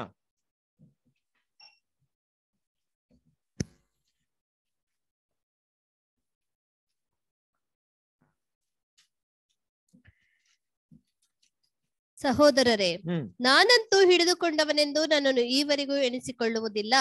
ಆದರೆ ನಾನು ಹಿಂದಿನ ಸಂಗತಿಗಳನ್ನು ಮರೆತು ಬಿಟ್ಟು ಮುಂದಿನವುಗಳನ್ನು ಹಿಡಿಯುವುದಕ್ಕೆ ಎದೆ ಬೊಗ್ಗಿದವನಾಗಿ, ದೇವರು ಕ್ರಿಸ್ತನ ಮೂಲಕವಾಗಿ ನಮ್ಮನ್ನು ಮೇಲಕ್ಕೆ ಕರೆದು ನಮ್ಮ ಮುಂದೆ ಇಟ್ಟಿರುವ ಬಿರುದನ್ನು ಗುರಿ ಮಾಡಿಕೊಂಡು ಓಡುತ್ತಾ ಇದ್ದೇನೆ. ಯಾರು ಹೇಳುವಂತ ಮಾತು ಗೊತ್ತಾ? ಅಪೊಸ್ತಲ ಪೌಲು ಏನ್ ಮಾಡ್ತಾರೆ ಅಂತ ನೋಡ್ಬೇಕಾರೆ, ಸ್ವಾರ್ಥ ಸೇವೆಯಲ್ಲಿ ಸ್ವಲ್ಪ ದೂರ ಬಂದು ನಿಂತ್ಕೊಂತಾರೆ. ನಿಂತ್ಕೊಂಡು ತಿರುಗಿ ನೋಡ್ತಾರೆ ಅಲ್ವಾ? ಮುಂದೆನೂ ನೋಡ್ತಾರೆ, ಹಿಂದೆ ನೋಡ್ತಾರೆ. ಮುಂದೆ ಇರೋದು ಯಾರು? ಕ್ರಿಸ್ತನು. ಕ್ರಿಸ್ತನ್ ತರ ನಾನು ಬೆಳೆದಿದ್ದೀನ ಅಂದ್ರೆ ಇಲ್ಲ. ಆದ್ರೆ ಹಿಂದೆಯಿಂದ ಸ್ವಲ್ಪ ದೂರ ಬಂದಿದ್ದೀನಿ. ಆದ್ರೆ ಕ್ರಿಸ್ತನ್ ತರ ಏನಾಗ್ಲಿಲ್ಲ, ಬೆಳೆದಿಲ್ಲ. ಆ ಗುಣಗಳನ್ನ ಬೆಳೆಸ್ಕೊಂಡಿಲ್ಲ. ಆದ್ರೆ ಈಗ ಏನ್ ಮಾಡ್ಬೇಕು? ನಾನು ಏನ್ ಮಾಡ್ತೀನಿ ಅಂದ್ರೆ ಒಂದಂತೂ ನಾನು ಮಾಡ್ತೀನಿ ಅಲ್ವಾ? ಹಿಂದಿನದನ್ನ ಮರ್ತು ಬಿಡ್ತೀನಿ, ಮುಂದಿನದನ್ನ ನೋಡ್ತೀನಿ. ಏನಂತ? ಕ್ರಿಸ್ತನ ಸಾರೂಪ್ಯವನ್ನ ನೋಡ್ಕೊಂಡು ಅದನ್ನೇ ಗುರಿ ಮಾಡ್ಕೊಂಡು ಏನ್ ಮಾಡ್ತೀನಿ? ಆ ಮಹಾಪದವಿನ ನಿರೀಕ್ಷಿಸ್ಕೊಂಡು ಏನ್ ಮಾಡ್ತೀನಿ? ಓಡ್ತೀನಿ. ಕರೆಕ್ಟ್ ಅಲ್ವಾ? ಮುಂದೆ ಏನಿತ್ತು ಅವ್ರಿಗೆ? ಗುರಿ ಇತ್ತು. ಹಿಂದೆ ಏನಿತ್ತು? ಏನಿಲ್ವಾ? ಹಿಂದೆ ಗುರು ಇದ್ರು, ಮುಂದೆ ಗುರಿ ಇತ್ತು. ಯಾರು ಗುರಿ? ಕರ್ತನಾದ ಯೇಸು ಕ್ರಿಸ್ತನೇ. ಗುರು ಯಾರು? ಕರ್ತನಾದ ಯೇಸು ಕ್ರಿಸ್ತನೇ. ಅವ್ರನ್ನ ನಡೆಸೋರು ಅವ್ರೆ. ಏನಕ್ಕೋಸ್ಕರ ನಡೆಸ್ತಾ ಇದಾರೆ ಅಂದ್ರೆ ಅವ್ರ ತರ ಆಗೋದಕ್ಕೆ ನಡೆಸ್ತಾ ಇದಾರೆ ಅಷ್ಟೇ. ನಮ್ಮನ್ನ ನಡೆಸೋರು ನಮ್ಮ ಕರ್ತನಾದ ಯೇಸು ಕ್ರಿಸ್ತನೇ. ಯಾರ ತರ ನಡೆಸ್ತಾ ಇದ್ರು? ನಮ್ಮನ್ನ ಆತನಂತೆ ಆಗೋದಕ್ಕೆ ಏನ್ ಮಾಡ್ತಾ ಇದ್ರೆ? ನಡೆಸ್ತಾರೆ. ನಮ್ಗೆ ಕೊಡುವಂತ ಸಬ್ಜೆಕ್ಟ್ ಇರ್ಬೋದು, ಕ್ಲಾಸ್ ಇರ್ಬೋದು, ನಾವು ಕೆಲವಂತ ಎಲ್ಲಾ ವಿಷಯಗಳಿರ್ಬೋದು. ಅದರ ಮುಖ್ಯವಾದ ಉದ್ದೇಶ ಏನಂದ್ರೆ ನಾವೆಲ್ಲರೂ ಕ್ರಿಸ್ತನ ಸ್ವರೂಪದಲ್ಲಿ ಆಗೋದಕ್ಕೆ ಬೆಳೀತಾ ಇದ್ವಿ. ಕರೆಕ್ಟ್ ಅಲ್ವಾ? ಅದಕ್ಕೆ ದೇವ್ರ ಏನ್ ಮಾಡ್ತಾರೆ ಇವತ್ತು? ಜಡ್ಜ್ಮೆಂಟ್ ನಮ್ ಕೈಲೇ ಕೊಟ್ಟಿದೆ. ನೋಡ್ರಪ್ಪ, ದಿನ ಚೆಕ್ ಮಾಡ್ಕೊಳ್ಳಿ, ದಿನ ಏನ್ ಮಾಡಿ ಅಲ್ವಾ. ಲೋಕದಲ್ಲಿ ಒಂದು ಮಾತು ಹೇಳ್ತಾರೆ, ಏನ್ ಮಾತು ಹೇಳ್ತಾರೆ ಅಂದ್ರೆ, ಒಂದು ಗುರಿನ ಮುಟ್ಬೇಕಾದ್ರೆ ಪ್ಲಾನ್ ಮಾಡ್ಬೇಕಂತಾರೆ. ಏನ್ ಪ್ಲಾನ್ ಮಾಡ್ಬೇಕು? Smart work ಮಾಡ್ಬೇಕಂತಾರೆ. ಯಾವ ರೀತಿ ಸ್ಮಾರ್ಟ್ ಅಂದ್ರೆ ಗೊತ್ತಲ್ವಾ ನಿಮ್ಗೆ? ಏನು ಸ್ಮಾರ್ಟ್ ಅಂದ್ರೆ? ಸ್ಮಾರ್ಟ್ ಅಂದ್ರೆ ಅದಕ್ಕೂ ಒಂದು ಮೀನಿಂಗ್ ಹೇಳ್ತಾರೆ. Specific, measurable, achievable, realistic, time bond ಅಂತ ಏನ್ ಮಾಡ್ತಾರೆ? ಸ್ಮಾರ್ಟ್ ಅನ್ನೋದಕ್ಕೆ ಒಂದು ಎಕ್ಸ್ಪ್ಲೇಷನ್ ಕೊಡ್ತಾರೆ. ಅಂದ್ರೆ ನೀನ್ ಒಂದು ವರ್ಷದಲ್ಲಿ ಮುಗಿಸ್ಬೇಕಾದ ಗುರಿನ 12 ಭಾಗ ಮಾಡ್ಕೊ. 12 ಭಾಗದಲ್ಲಿ ಮಾಡಿದಂತ ಗುರಿನ 1 ದಿನ ಮಾಡ್ಕೊ. ಅಂದ್ರೆ ಈ 1 ದಿನದಲ್ಲಿ ಈ ಒಂದು ಕೆಲಸನ ಮಾಡಿದಾಗ, ಇದೇ ಕೆಲಸನ ನಾವು 1 ತಿಂಗಳು ಮಾಡಿದಾಗ, ಇದೇ 1 ತಿಂಗಳ 12 ತಿಂಗಳು ಮಾಡಿದಾಗ ನಾನೇನ್ ಮಾಡ್ತೀನಿ ಆ ಗುರಿನ? ಅಂದ್ರೆ ಪ್ರತಿ ದಿನ ಭಾಗ ಮಾಡ್ಕೋ. ಒಂದೊಂದ್ ದಿನಕ್ಕೆ ನಾನು ಏನ್ ಮಾಡ್ಬೇಕಂತ ಏನ್ ಮಾಡ್ಕೋ, ಪ್ಲಾನ್ ಮಾಡ್ಕೊಂಡು ಹೋದ್ರೆ ಮಾತ್ರ ನೀನ್ ಏನ್ ಮಾಡ್ತೀಯಾ? 1 ವರ್ಷದ ಗುರಿನ ಮುಟ್ತೀಯ ಅಂತ ಲೋಕದಲ್ಲಿರುವಂತ ಜ್ಞಾನಿಗಳು. ನಾವು ದೇವ್ರ ಮಕ್ಕಳು ಅಲ್ವಾ? ಕ್ರಿಸ್ತನ ಸಾರೂಪ್ಯ ಬೆಳೆಯೋದಿಕ್ಕೆ ಪ್ರತಿದಿನ ನಾವು ಇಟ್ಕೊಂಡು ಸ್ಕೇಲ್ ಇಟ್ಕೊಂಡು ನೋಡ್ತಾ ಇದೀವಾ? ನೋಡ್ಬೇಕಲ್ವಾ? ಅದು ದೇವ್ರು ನಮ್ಗೆ ಏನ್ ಮಾಡ್ಬೇಕು? ದೇವ್ರ ಹತ್ರ ಜ್ಞಾನ ಕೊಡು. ನಾನು ಎಷ್ಟು ಮಟ್ಟಿಗೆ ಬೆಳೆದಿದ್ದೀನಿ ಗುಣಗಳಲ್ಲಿ? ಕ್ರಿಸ್ತನ ಸಾರೂಪ್ಯದಲ್ಲಿ ಎಷ್ಟು ಮಟ್ಟಿಗೆ ಬೆಳೆದಿದ್ದೀನಿ ಅಲ್ವಾ? ಇನ್ನ ತುಂಬಾ ದೂರ ಇದೀನ? ಇಲ್ಲ ಸ್ವಲ್ಪ ಹತ್ರ ಬಂದಿದ್ದೀನ? ಇಲ್ಲ ಇನ್ನ ಹತ್ರ ಇದೀನ? ಅಲ್ಲ ಇನ್ನ ಸ್ವಲ್ಪ ಬೆಳೆಸ್ಕೊಂಡ್ಬಿಟ್ಟಿದೀನಿ ಅಲ್ವಾ? ಅಪೊಸ್ತಲ ಪಾಳ ಎಲ್ಲ ರೀತಿಯಲ್ಲಿ ಒಳ್ಳೆ ಓಟವನ್ನ ಓಡಿದೀನಿ, ಮುಗಿಸಿದೀನಿ, ಕ್ರಿಸ್ತನ ಸಾರೂಪ್ಯನ ಬೆಳೆಸ್ಕೊಂಡಿದೀನಿ. ಇಲ್ಲೇ ಹೇಳ್ತಾರೆ ಫಿಲಿಪ್ಪಿಯದಲ್ಲಿ, ಏನಂತ ಹೇಳ್ತಾರೆ? ನಾನು ಗುರಿ ನೋಡಿ ಏನ್ ಮಾಡ್ತೀನಿ? ಎದೆ ಬಗ್ಗಿದವನಾಗಿ ಓಡ್ತೀನಿ ಅಂತ ಹೇಳ್ತಾರೆ. ಅಲ್ಲೇನೆ ಅಂತಾರೆ, ನಾನು ಓಡ್ ಬಂದ್ಬಿಟ್ಟಿದೀನಿ, ನಾನು ಮುಗಿಸ್ಬಿಟ್ಟಿದೀನಿ ಅಂತ ಏನ್ ಮಾಡ್ತಾರೆ? ಹೇಳ್ತಾ ಇರ್ತಾರೆ. ಸೊ ನಾವು ನಮ್ಗೆ ಕೊಡುವಂತ ಒಂದು ಅವಕಾಶ ಅಂದ್ರೆ ಕ್ರಿಸ್ತನ ಸಾರೂಪ್ಯದಲ್ಲಿ ಬೆಳೆಯೋದಿಕ್ಕೆ. ಈ ಒಂದು ಅವಕಾಶ ಪ್ರತಿ ದಿನ ಪ್ರತಿ ಗಳಿಗೆ ನಮ್ಗೆ ಏನಾಗ್ತಿದೆ? ನಮ್ಮ ಮುಂದೆ ಬಂದು ನಿಂತ್ಕೊಳ್ತಾ ಇದೆ. ಏನಂತ ಪ್ರಶ್ನೆ ಕೇಳ್ತಾ ಇದೆ? ಕ್ರಿಸ್ತನ ಸಾರೂಪ್ಯದಲ್ಲಿ ಬೆಳೆದಿದ್ಯಾ? ಬೆಳೀತಾ ಇದೆಯಾ? ಪ್ರಯತ್ನ ಪಡ್ತಾ ಇದೆಯಾ? ಓಡ್ತಾ ಇದೆಯಾ? ಅದೇ ಗುಣಗಳನ್ನ ತೋರಿಸ್ತಿದ್ಯಾ? ಇಲ್ಲ ಬೇರೆ ಯಾರ ಗುಣಗಳನ್ನ ಇವತ್ತು ತೋರಿಸ್ತಾ ಇದೆಯಾ ಅನ್ನೋಂಥ ವಿಷಯ ಏನಾಗ್ತಿದೆ? ನಮ್ಮ ಕಾನ್ಸಂಟ್ರೇಟ್ ಲೈಫ್ ಎಂಡ್ ವರ್ಗ್ ನಮ್ಗೆ ಏನಾಗ್ತಿದೆ? ಪ್ರತಿ ದಿನ ಬರ್ತಾ ಇದೆ. ಕರೆಕ್ಟ್ ಅಲ್ವಾ? ಸೊ ನಾವ್ ಅದನ್ನ ಅರ್ಥ ಮಾಡ್ಕೊಂಡು ಕ್ರಿಸ್ತನ ಗುಣಗಳನ್ನ ಬೆಳೆಸ್ಕೊಂಡು ಹೋಗ್ತಾ ಇದ್ರೆ, ಯಾಕಂದ್ರೆ ಸಮಯ ಕಡಿಮೆ ಇದೆ, ಸಾಕಷ್ಟು ಸಮಯ ಇಲ್ಲ. ಯೋಚನೆ ಮಾಡಿ, ಒಂದೇ ವಿಷಯ ನಿಮ್ಗೆ ಹೇಳ್ತೀನಿ, ಅವಾಗ ನಮ್ಗೆ ಅಂಡರ್ಸ್ಟ್ಯಾಂಡ್ ಆಗುತ್ತೆ. ಒಂದು ಕೆಲಸ, ಯಾವುದೋ ಒಂದು ಕೆಲಸ ಇದೆ, ಆ ಕೆಲಸಕ್ಕೆ ವೇಕೆನ್ಸಿ ಕರೆದಿದ್ದಾರೆ ಇಂಟರ್ವ್ಯೂಗೆ. ಅವ್ರು ಬೇಕಾಗಿರೋದು ಒಬ್ಬೊಬ್ರು. ಅವ್ರು ಎಷ್ಟು ಜನ ಕರೆದಿದ್ದಾರೆ ಗೊತ್ತಾ? ಒಂದು 10 ಜನ ಕರೆದಿದ್ದಾರೆ. ನಮ್ಗೆ ಗೊತ್ತಿದೆ 10 ಜನ ಬಂದಿರೋ ನಮ್ಗೆ ಗೊತ್ತು, ಆದ್ರೆ ಅವ್ನ್ ಮಾತ್ರ ಗೊತ್ತು ಎಷ್ಟು ಜನ ಇದ್ದಾರೆ ಸೀಟು. ಒಬ್ರು ಅವನೇನು ಎಷ್ಟು ಜನ ಸೆಲೆಕ್ಟ್ ಮಾಡ್ತಾರೆ? ಟ್ಯಾಲೆಂಟೆಡ್ ಎಷ್ಟೇ ಇದ್ರು ಅಲ್ವಾ, ಅವ್ನ್ ಬೇಕಾಗಿರೋ ಎಷ್ಟು? ಒಬ್ರೆ. ಅಂದ್ರೆ ಏನ್ ಮಾಡ್ತಾರೆ ಈಗ? ಆ 10 ಜನದಲ್ಲಿ ದಿ ಬೆಸ್ಟ್ ನ ಮಾತ್ರ ಏನ್ ಮಾಡ್ತಾರೆ? ಯೋಚನೆ ಮಾಡಿ. ಎಲ್ರು ಓಡ್ತಾ ಇದೀವಿ, ದೇವರ ಒಂದು ಆಯ್ಕೆ ಕೂಡ ತುಂಬಾ ಕಡಿಮೆ ಆಗಿದೆ ಅಲ್ವಾ? ಇಷ್ಟೇ ಜನ ಬೇಕಾಗಿರೋದು, ನಾವು ಓಡ್ತಾ ಇದೀವಿ. ಆ ಒಂದು ಆಯ್ಕೆ ಮುಗಿದ್ಮೇಲೆ ದೇವ್ರ ಏನ್ ಮಾಡ್ತಾರೆ? ಬೇಕಾಗಿರೋದು ಇಷ್ಟೇ. ಕರೆಕ್ಟ್ ಅಲ್ವಾ?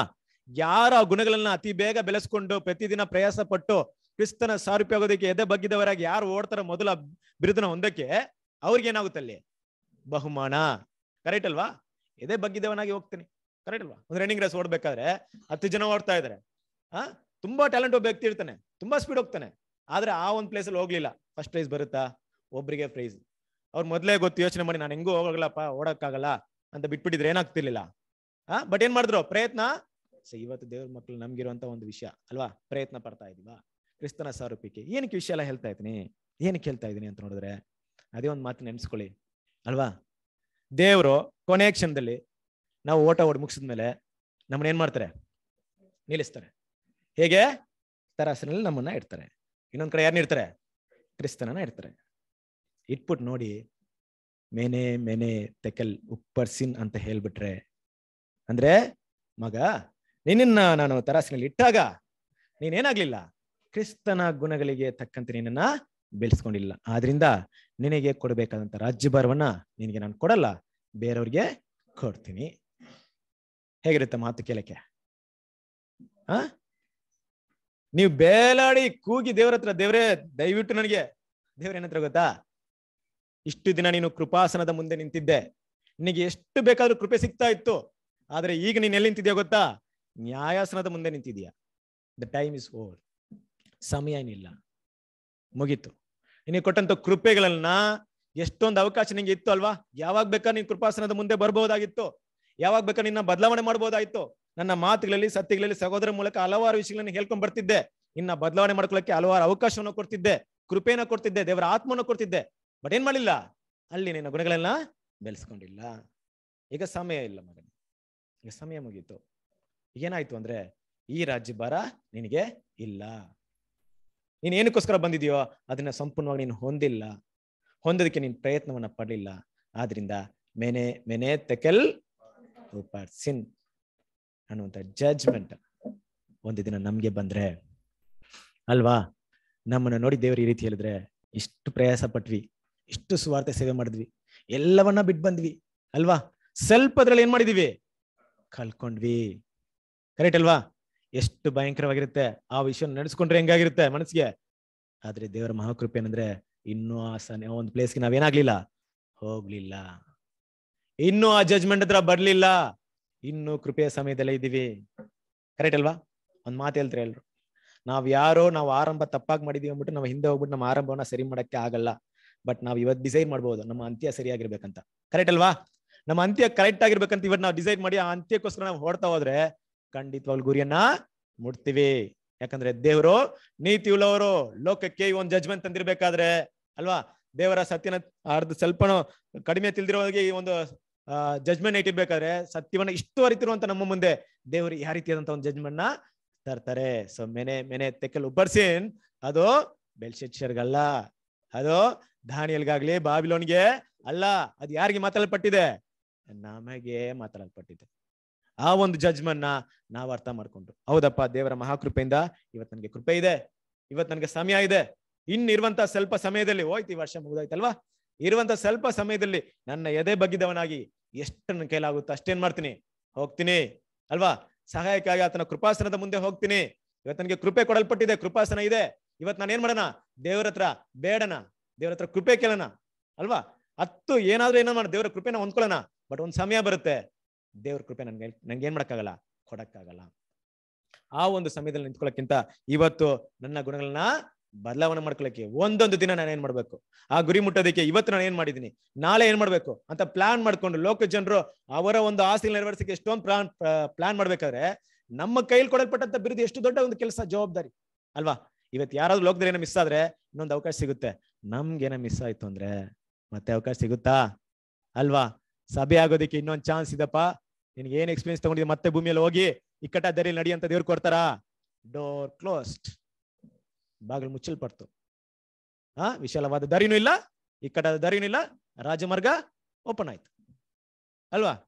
ಆ ತರ ಸನ್ನಿವೇಶ ಬಂದ್ಬಿಡುತ್ತೆ. ಸೊ ಆದ್ರಿಂದ ದೇವ್ರ ಮಕ್ಕಳು ನಮಗೆ ಕೊಡಲ್ಪಟ್ಟಂತ ಒಂದು ಸಮಯವನ್ನು ಅರ್ಥ ಮಾಡ್ಕೊಂಡು, ದೇವ್ರ ಏನ್ ಮಾಡಿದ್ರೆ ನಮ್ಗೆ ಈ ರೀತಿಯಾದಂತಹ ಪಾಠವನ್ನ ಏನಕ್ಕೋಸ್ಕರ ಇದೆಲ್ಲ ಬರ್ದಿಟ್ಟಿದ್ದಾರೆ ಅಂದ್ರೆ, ಏನ್ರೆ ನಮ್ಗೆ ಸಭೆಗೋಸ್ಕರ ಇದೆಲ್ಲ ಬರ್ದಿಟ್ಟು ನಮ್ಮ ಒಂದು ಮೈಂಡ್ಗೋಸ್ಕರ ಈ ರೀತಿ ಪರಿಸ್ಥಿತಿ ನೀವು ಬಂದ್ಬಿಡ್ಬೇಡ್ರಿ. ಅದಕ್ಕೆ ಇವತ್ತು ದೇವ್ರ ಮಕ್ಕಳು ಆತನ ಕೃಪಾಸನದ ಮುಂದೆ ಹೋಗೋಣ. ಕೊನೆಯದಾಗಿ ಒಂದು ವಾಕ್ಯವನ್ನ ಓದಿ ಮುಗಿಸೋಣ. ಇಬ್ರಿಯದವರಿಗೆ 4ನೇ ಅಧ್ಯಾಯ 14 ಮತ್ತು 15. ಆಕಾಶ ಮಂಡಲಗಳನ್ನು ದಾಟಿ ಹೋದ ದೇವಕುಮಾರನಾದ ಯೇಸು ಎಂಬ ಶ್ರೇಷ್ಠ ಮಹಾಯಾಜಕನು ನಮಗಿರುವುದರಿಂದ ನಾವು ಮಾಡಿರುವ ಪ್ರತಿಜ್ಞೆಯನ್ನು ಬಿಡದೆ ಹಿಡಿಯೋಣ. ಯಾಕೆಂದರೆ ನಮಗಿರುವ ಮಹಾಯಾಜಕನು ನಮ್ಮ ನಿರ್ಬಲಾವಸ್ಥೆಯನ್ನು ಕುರಿತು ಅನುತಾಪವಿಲ್ಲದವನಲ್ಲ.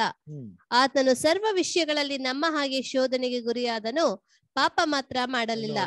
ಹಾಗಾಗಿ ಏನ್ ಮಾಡಿ, ಕಂಟಿನ್ಯೂ ಮಾಡಿ, ಅದೇ ಕಂಟಿನ್ಯೂ ಮಾಡಿ. ಆದದರಿಂದ ನಾವು ಕರುಣೆಯನ್ನು ಹೊಂದುವಂತೆಯೂ ಆತನ ದಯೆಯಿಂದ ಸಮಯೋಚಿತವಾದ ಸಹಾಯವು ನಮಗೆ ದೊರೆಯುವಂತೆಯೂ ಧೈರ್ಯದಿಂದ ಕೃಪಾಸನದ ಮುಂದೆ ಬರೋಣ. ಧೈರ್ಯದಿಂದ ಕೃಪಾಸನದ ಮುಂದೆ ಬರೋಣ. ಈಗ ನಮ್ಗೆ ಸಮಯಾವಕಾಶವಿದೆ, ಸಹಾಯ ಸಿಗ್ತಾ ಇದೆ. ದೇವರ ಆತ್ಮ ಅನುಗ್ರಹ ಸತ್ಯ ಪ್ರತಿಯೊಂದು ದೇವರೇನ್ ಮಾಡ್ತಾ ಇದ್ರಿ, ಇವತ್ತು ಯಥೇಚ್ಛವಾಗಿ ಕೊಡ್ತಾ ಇದ್ರೆ ಅಲ್ವಾ. ಎಲ್ಲೂ ನಮ್ಗೆ ಏನಾಗ್ಲಿಲ್ಲ, ಕೊರತೆನಾ ಇರ್ಲಿಲ್ಲ. ಏನಕ್ಕೆ? ನಮ್ಮ ಆತ್ಮಿಕ ವಿಷಯಕ್ಕೆ ಏನ್ ಮಾಡಿಲ್ಲ ದೇವ್ರು, ಯಾವಾಗ್ಲೂ ಕೊರತೆ ಇರ್ಲಿಲ್ಲ. ಅದು ನಾವು ಉಪಯೋಗ ಮಾಡೋದ್ ಮೇಲೆ ಇರುತ್ತೆ. ನಾವ್ ಎಷ್ಟು ಅದನ್ನ ಉಪಯೋಗ ಮಾಡ್ಕೊಂಡಿದೀವಿ, ಅದನ್ನ ಬೆಳೆಸ್ಕೊಳ್ಳಕ್ಕೆ ಎಷ್ಟು ಯೂಸ್ ಮಾಡ್ಕೊಂಡಿದ್ದ ಮೇಲೆ ಇರುತ್ತೆ. ಇವತ್ತು ಕೊಟ್ಟಿರುವಂತಹ ಸಮಯವನ್ನ ದೇವ್ರ ಕಾರ್ಯಕ್ಕೆ ಎಷ್ಟು ಉಪಯೋಗ ಮಾಡ್ಕೊಂಡಿದ್ದ ಮೇಲೆ ಇರುತ್ತೆ. ಕೊಟ್ಟಿರೋ ಸಮಯದಲ್ಲಿ ಎಷ್ಟು ದೇವರ ವಿಷಯ ತಿಳ್ಕೊಂಡಿದೀವಿ, ಅದನ್ನ ಬೆಳವಣಿಗೆ ಮಾಡ್ಕೊಳ್ಳಕ್ಕೆ ಎಷ್ಟು ಪ್ರಯೋಜನ ಆಗುವಂತ ವಿಷಯಗಳನ್ನ ಕಲ್ತಿದೀವಿ ಅನ್ನೋದ್ ಮೇಲೆ ಇರುತ್ತೆ ನಾವು ಕೊಡುವಂತ ಸಮಯ. ಕೃಪೆಗೆ ದೇವರಿಗೆ ಕೊರತೆನೇ ಇರ್ಲಿಲ್ಲ ಅಲ್ವಾ. ಇದು ಸಮಯ, ಬನ್ರಿ ಕೃಪಾಸನದ ಮುಂದೆ ಬನ್ನಿ. ಬಂದು ದೇವ್ರಿಗೆ ಏನೆಲ್ಲ ಇಡ್ಸಲ್ವೋ, ಕ್ರಿಸ್ತನ ಸಾರೂಪ್ಯವನ್ನ ಬೆಳೆಸೋದಕ್ಕೆ ಯಾವ್ದೆಲ್ಲ ಅಡ್ಡಿಯಾಗಿದೆಯೋ ಅದನ್ನೇನ್ ಮಾಡೋಣ, ತೆಗೆದಾಕಿ ಎದೆ ಬಗ್ಗಿದವರಾಗಿ ಗುರಿ ಮುಟ್ಟೋದಿಕ್ಕೆ, ಕ್ರಿಸ್ತನ ಸಾರೂಪ್ಯವನ್ನು ಹೊಂದೋದಿಕ್ಕೆ ಓಡೋಣ ಅನ್ನೋಂತ ರೀತಿಯಲ್ಲಿ ಏನ್ ಮಾಡೋಣ, ಮುಂದುವರಿಯೋಣ. ಹಾಗೇನಾದ್ರು ಮುಂದುವರೆದ್ರೆ ಅಲ್ವಾ, ಒಂದು ದಿನ ಕ್ರಿಸ್ತನ ಸಾರೂಪ್ಯನ ನಾವೇನಾಗಿರ್ತೀವಿ, ಬೆಳೆಸ್ಕೊಂಡಿರ್ತೀವಿ ಅಲ್ವಾ. ದೇವರೇನ್ ಮಾಡ್ತಾನೆ, ನಮ್ಮನ್ನ ತರಸಲ್ಲಿ ಇಟ್ಟು ಕ್ರಿಸ್ತನ ಸಾರೂಪ್ಯವನ್ನ ಬೆಳೆಸ್ಕೊಂಡಿದ್ದಾಗ ಅಲ್ವಾ, ಅದೇ ರೀತಿ ಗುಣಗಳನ್ನ ಹೊಂದಿದ್ದಾಗ ಏನಂತಾರೆ, ನನ್ನ ಮಗನೇ ಇನ್ನು ಸ್ವಲ್ಪ ವಿಷಯದಲ್ಲಿ ನಂಬಿಕಸ್ಥನಾಗಿದ್ದೆ ಅಲ್ವಾ, ಇನ್ನೇನ್ ಮಾಡ್ತೀನಿ, ಅನೇಕ ವಿಷಯದಲ್ಲಿ ನಂಬಿಕಸ್ಥನಾಗಿರ್ತೀನಿ. ನೀನು ನನ್ನ ಮಗನ ಒಂದು ಅಧಿಕಾರದಲ್ಲಿ ಮಗನಿಗೆ ಮೊದಲಿಂಗಿತಿಯಾಗಿ ಇರೋದಕ್ಕೆ ನೀನು ಯೋಗ್ಯನಾಗಿದ್ಯಾ, ಇನ್ನು ಕ್ರಿಸ್ತನ ಸಾರೂಪ್ಯನ ಬೆಳೆಸ್ಕೊಂಡಿದ್ಯಾ ಅಂದಾಗ ನಮ್ಗೆ ಹೇಗಿರುತ್ತೆ ಅಲ್ವಾ, ಎಷ್ಟು ಸಂತೋಷವಾಗಿರುತ್ತೆ. ಆ ಒಂದು ವಿಷಯವನ್ನ ಮನಸ್ಸಲ್ಲಿ ಇಟ್ಕೊಬೇಕು. ದೇವ್ರ ಮಕ್ಳಲ್ವಾ, 2 ವಿಷಯ ಇರ್ಬೇಕು. ಒಂದು ಸಂತೋಷ, ಮತ್ತೆ ಇನ್ನೊಂದೇನಿರ್ಬೇಕು, ಭಯ. ಒಂದ್ ವೇಳೆ ನಾನು ಈ ತರ ಆಗ್ಬಿಟ್ರೆ ಬೇಡಪ್ಪ, ಈ ತರ ಆಗ್ಬೇಕು ಅನ್ನೋಂತ ಮುಂದೆ ಏನಿರ್ಬೇಕು, ಒಂದ್ ಕಡೆ ನೋಡ್ದೆ ಸಂತೋಷ ಕಾಣಿಸ್ಬೇಕು, ಇನ್ನೊಂದ್ ಕಡೆ ನೋಡ್ದೆ ಏನ್ ಕಾಣಿಸ್ಬೇಕು, ಭಯ ಕಾಣಿಸ್ಬೇಕು. ಇದನ್ನೇನ ಮುಟ್ಟಿದ್ರೆ ಈ ತರ ಆಗ್ತೀನಿ, ಇದನ್ನ ಮುಟ್ಟಿದ್ರೆ ಹೆಂಗಾದ್ರೆ ಕ್ರಿಸ್ತನ ಸಾರ್ಪಿನ ಹೊಂತೀನಿ. ಅದರಿಂದ ಓಡ್ಬೇಕಂತ ದೇವ್ರ ಮಕ್ಳು ಓಡಿದಾಗ ಖಂಡಿತವಾಗ್ಲು ದೇವ್ರೇನ್ ಮಾಡ್ತಾರೆ, ಆ ಒಂದು ಪದವಿಯನ್ನ, ಆ ಒಂದು ಗುಣಗಳನ್ನ ಬೆಳೆಸೋದಿಕ್ಕೆ ಕೃಪೆಯನ್ನ, ಮತ್ತೆ ದೇವರ ಒಂದು ಮಕ್ಕಳಾಗುವಂತ ಒಂದು ಅವಕಾಶವನ್ನ, ಆತ್ಮವನ್ನ ನಮ್ಗೆ ಏನ್ ಮಾಡ್ತಾರೆ, ಹೆಚ್ಚಾಗಿ ಕೊಡ್ತಾರೆ. ಸೊ ಅದರಿಂದ ಬರುವಂತ ದಿನಗಳಲ್ಲಿ ನಾವು ಕೂಡ ದೇವರ ಒಂದು ಸತ್ಯವನ್ನ ತಿಳಿದವರಾಗಿ ನಮ್ಮನ್ನ ನಾವು ಶೋಧನೆ ಮಾಡಿ ಕ್ರಿಸ್ತನ ಸಾರ್ಪಿದೆ ಬೆಳೀತಾ ಇದೀವಾ, ಪ್ರತಿದಿನ ಮಾಡ್ಬೇಕಾಗಿರೋಂಥ ಕೆಲಸವೇನೋ, ಎಷ್ಟು ಮಟ್ಟಿಗೆ ನಾನು ಮಾಡ್ತಾ ಇದೀವಿ ಅಂದ್ಬಿಟ್ಟು ಅದಕ್ಕೆ ತುಂಬಾ ಪ್ರಾಮುಖ್ಯತೆ ಕೊಟ್ಟು ಓಡೋದಕ್ಕೆ ದೇವರ ಸನ್ನಿಧಿಯಲ್ಲಿ ಆ ಒಂದು ಮೆನೆ ತೆಕೆಲ್ ಉಪರ್ಸಿನ್ ಅನ್ನುವಂಥ ಒಂದು ನ್ಯಾಯ ತೀರ್ಪಿನ ವಿಷಯ ಮನಸ್ಸಲ್ಲಿ ಇಟ್ಕೊಂಡು ಹೋಗೋದಕ್ಕೆ ದೇವರು ನಮಗೆ ಸಹಾಯ ಮಾಡಲಿ. ಈ ಒಂದು ಅವಕಾಶನ ಕೊಟ್ಟಂತ ತಂದೆಯ ದೇವರಿಗೆ ಕೃತಜ್ಞತೆ ಸಲ್ಲಿಸುತ್ತಾ, ತಾಳ್ಮೆಯಿಂದ ಕೇಳಿದಂತ ನಿಮ್ಮೆಲ್ಲರಿಗೂ ಕೃತಜ್ಞತೆ ಸಲ್ಲಿಸ್ತಾ ಈ ಒಂದು ವಾಕ್ಯವನ್ನ ಮುಗಿಸ್ತಾ ಇದ್ದೀನಿ. ದೇವರ ಈ ಪಾಠವನ್ನ ಆಶೀರ್ವದಿಸಲಿ. ಆಮೇನ್.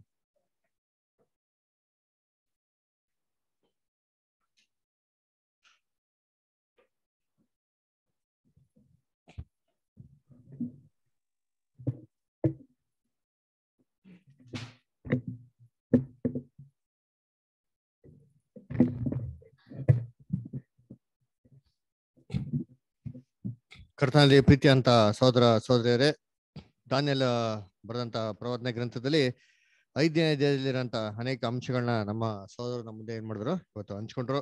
ಅದರ ಸದ್ಯ ಕರ್ತನಲ್ಲಿ ಪ್ರೀತಿ ಅಂತ ಸಹೋದರ ಸಹೋದರಿಗಳೇ, ಸೊ ದಾನಿಯೇಲ 5ನೇ ಅಧ್ಯಾಯದಲ್ಲಿ ಯಾವ ರೀತಿ ಆ ರಾಜ ಮಾಡಬಾರಾಗಿರೋಂಥ ಒಂದು ಕೆಲಸವನ್ನ ಮಾಡಿ ದೇವ್ರ ಕೋಪಕ್ಕೆ ಏನಾದ, ಅವನು ಗುರಿಯಾದ, ಏನಕ್ಕಾಗಿ ಗುರಿಯಾದ ಅಂತಂದ್ಬಿಟ್ಟು ದಾನಿಯೇಲ ಬಹು ಸ್ಪಷ್ಟವಾಗಿ ಏನ್ ಮಾಡ್ತಾರೆ ಅಲ್ಲಿ ಹೇಳ್ತಾರೆ ಅಲ್ವರ. ನಿನ್ಗೆಲ್ಲ ಚೆನ್ನಾಗಿ ಗೊತ್ತಿದ್ದು ಸರಿ, ನೀನೇನ್ ಮಾಡ್ಲಾ ಇದನ್ನ ನೀನು ತಿತ್ಕೊಂಡಿಲ್ಲ, ನೀನು ಬೇಕು ಅಂತ ಏನ್ ಮಾಡಿದ್ಯಾ ಅಂತಂದ್ರೆ ದೇವ್ರ ಆಜ್ಞೆಗಳನ್ನ ಮೀರಿ ದೇವ್ರಿಗೆ ಏನ್ ಮಾಡಿದ್ಯಾ, ಕೋಪ ಪರಿಸಿ ಅಂತ ಹೇಳ್ಬೇಕಾದ್ರೆ ದೇವ್ರ ಏನ್ ಮಾಡ್ತಾರೆ, ಬರೀ ಕೈನಲ್ಲಿ ಮನೆ ತೆಕ್ಕಲ್ಲಿ ಉಪ್ಪಾರ್ಸಿನ ಅಂತ ಏನ್ ಮಾಡ್ತಾರೆ, ದೇವ್ರ ಜಜ್ಮೆಂಟ್ ಏನ್ ಮಾಡ್ತಾರೆ ಅಲ್ಲಿ, ದೇವ್ರ ಪಾಸ್ ಮಾಡೋದು ಏನ್ ಮಾಡ್ತೀವಿ ನಾವು ಅಲ್ಲಿ ನೋಡ್ತೀರಿ ಅದರ.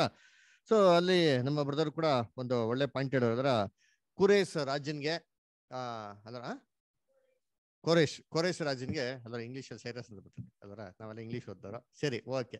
ಅದರ ಆ ಕೋರೇಶ್ ರಾಜನ್ಗೆ ಬಂದ್ಬಿಟ್ಟು ಹೆಂಗೆ ಗೊತ್ತಾಯ್ತಿದ್ದು ಅದರ, ಈ ಬಾಬಿಲೋನ್ ಅಟ್ಯಾಕ್ ಮಾಡಂತ ಒಂದು ವಿಧಾನ ಹೆಂಗೆ ಗೊತ್ತಾಯ್ತು ಅಂತಂದ್ರೆ ನಮ್ಮ ಬ್ರದರ್ ಚೆನ್ನಾಗಿ ಹೇಳಿದ್ರು.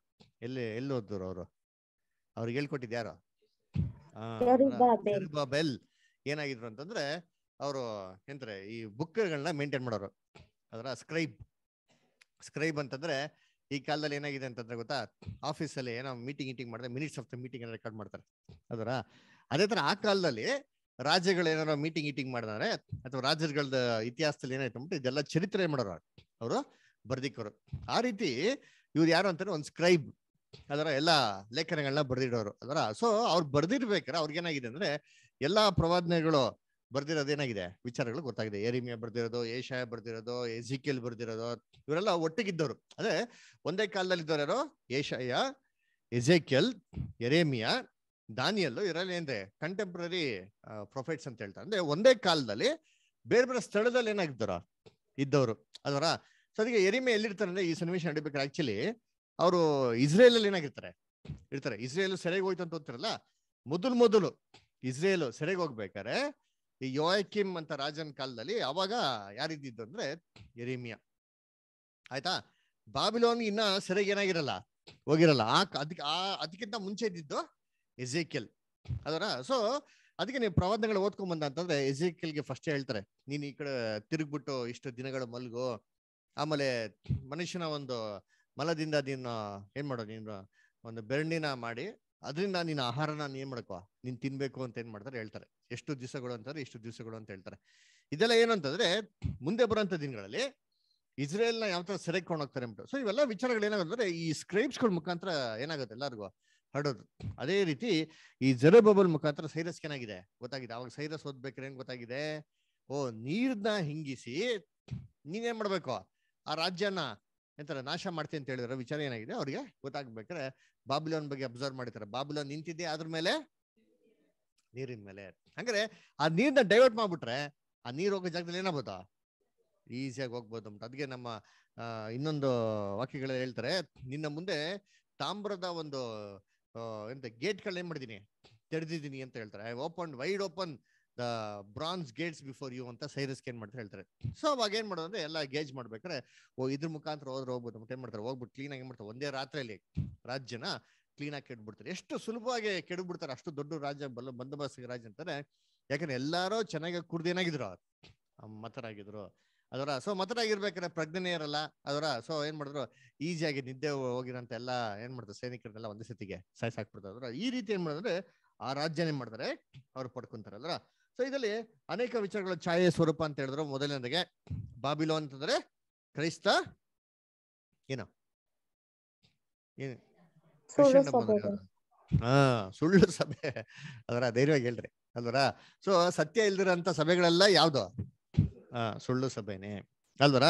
ಸೊ ಅದಕ್ಕೆ ಅಲ್ಲಿ ಆ ಸುಳ್ಳು ಸಭೆಗೆ ಇವತ್ತು ಸಪೋರ್ಟ್ ಯಾವ್ದಪ್ಪ ಅಂತಂದ್ರೆ ಜನ. ನೀರು ಹೆಂಗೆ ಬಾಬಿಲೋನ್ ಸಪೋರ್ಟ್ ಆಗಿತ್ತು, ಇವತ್ತು ಸುಳ್ಳು ಸಭೆಗೆ ಏನ್ ಸಪೋರ್ಟ್ ಜನಗಳು ಅಲ್ವರ. ಅದಕ್ಕೆ ಚೆನ್ನಾಗಿ ಜನಗಳು ಏನ್ ಕೊಡ್ತಾವ್ರೆ ಕಾಣಿಕೆ ಕೊಡ್ತಾವ್ರೆ ಅಲ್ವರ. ಅದೇ ಮೇನು ಅಲ್ವರ. ಆ ಜನಗಳು ಬರ್ದಿರೋ ಪರಲ್ಲ ಯಾವ ನಿಮ್ ಮನೆಗಿರಪ್ಪ ಪರಲ್ಲ ಕರೆಕ್ಟಾಗಿ ಎಲ್ಲ ಡೆಪಾಸಿಟ್ ಮಾಡ್ಬಿಟ್ರೆ ಸಾಕು ಅಂತ ಖುಷಿಯಾಗಿರ್ತಾರ. ಅವ್ರು ಏನ್ ಬೇಕು ಮೇನು ದುಡ್ಡು ಅಲ್ವರ. ಅದೇ ಸಪೋರ್ಟ್. ಆ ಸಪೋರ್ಟ್ ಮೇಲೇನೆ ಏನ್ ನಿಂತಿರೋದು ಬಾಬಿಲೋನ್. ಅದಕ್ಕೆ ಬಾಬಿಲೋನ್ ರಾಜ ಅವನು ಆಹಾರಕ್ಕಾಗಿ ಚಿಂತೆ ಮಾಡ್ಲಿಲ್ಲ. ಯಾಕೆ ಹೇಳಿ, ನೀರು ಹೋಗ್ತಾ ಇದೆಯಲ್ಲ ಆಯ್ತಾ, ದುಡ್ಡು ಕಂಟಿನ್ಯೂಸ್ ಆಗಿ ಬರ್ತಾ ಇರೋದ್ರಿಂದ ಏನಿಲ್ಲ ಸಭೆಯಲ್ಲಿ ಯಾರು ಬಂದ್ರೆ ಏನೋ ಬಿಟ್ರೆ ಏನೋ ನಮ್ಗೇನ್ ಟೆನ್ಷನ್ ಇಲ್ಲಪ್ಪ. ದುಡ್ಡಿದ್ಯಾ ಏನಿದೆ 7ನೇ ಅಧ್ಯಾಯ 1ನೇ ವಾಕ್ಯ ಓದಿ. ಏಷಯ 7:1 ಓದಿ. ಗೀತಾ ಅಷ್ಟರ್ ಓದ್ತೀರಾ ಆಗ್ತದ? 7:1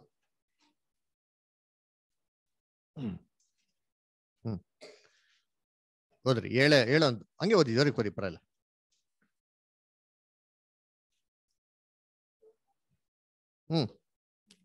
ಇಲ್ಲ 7:1 ಕರೆಕ್ಟಾ?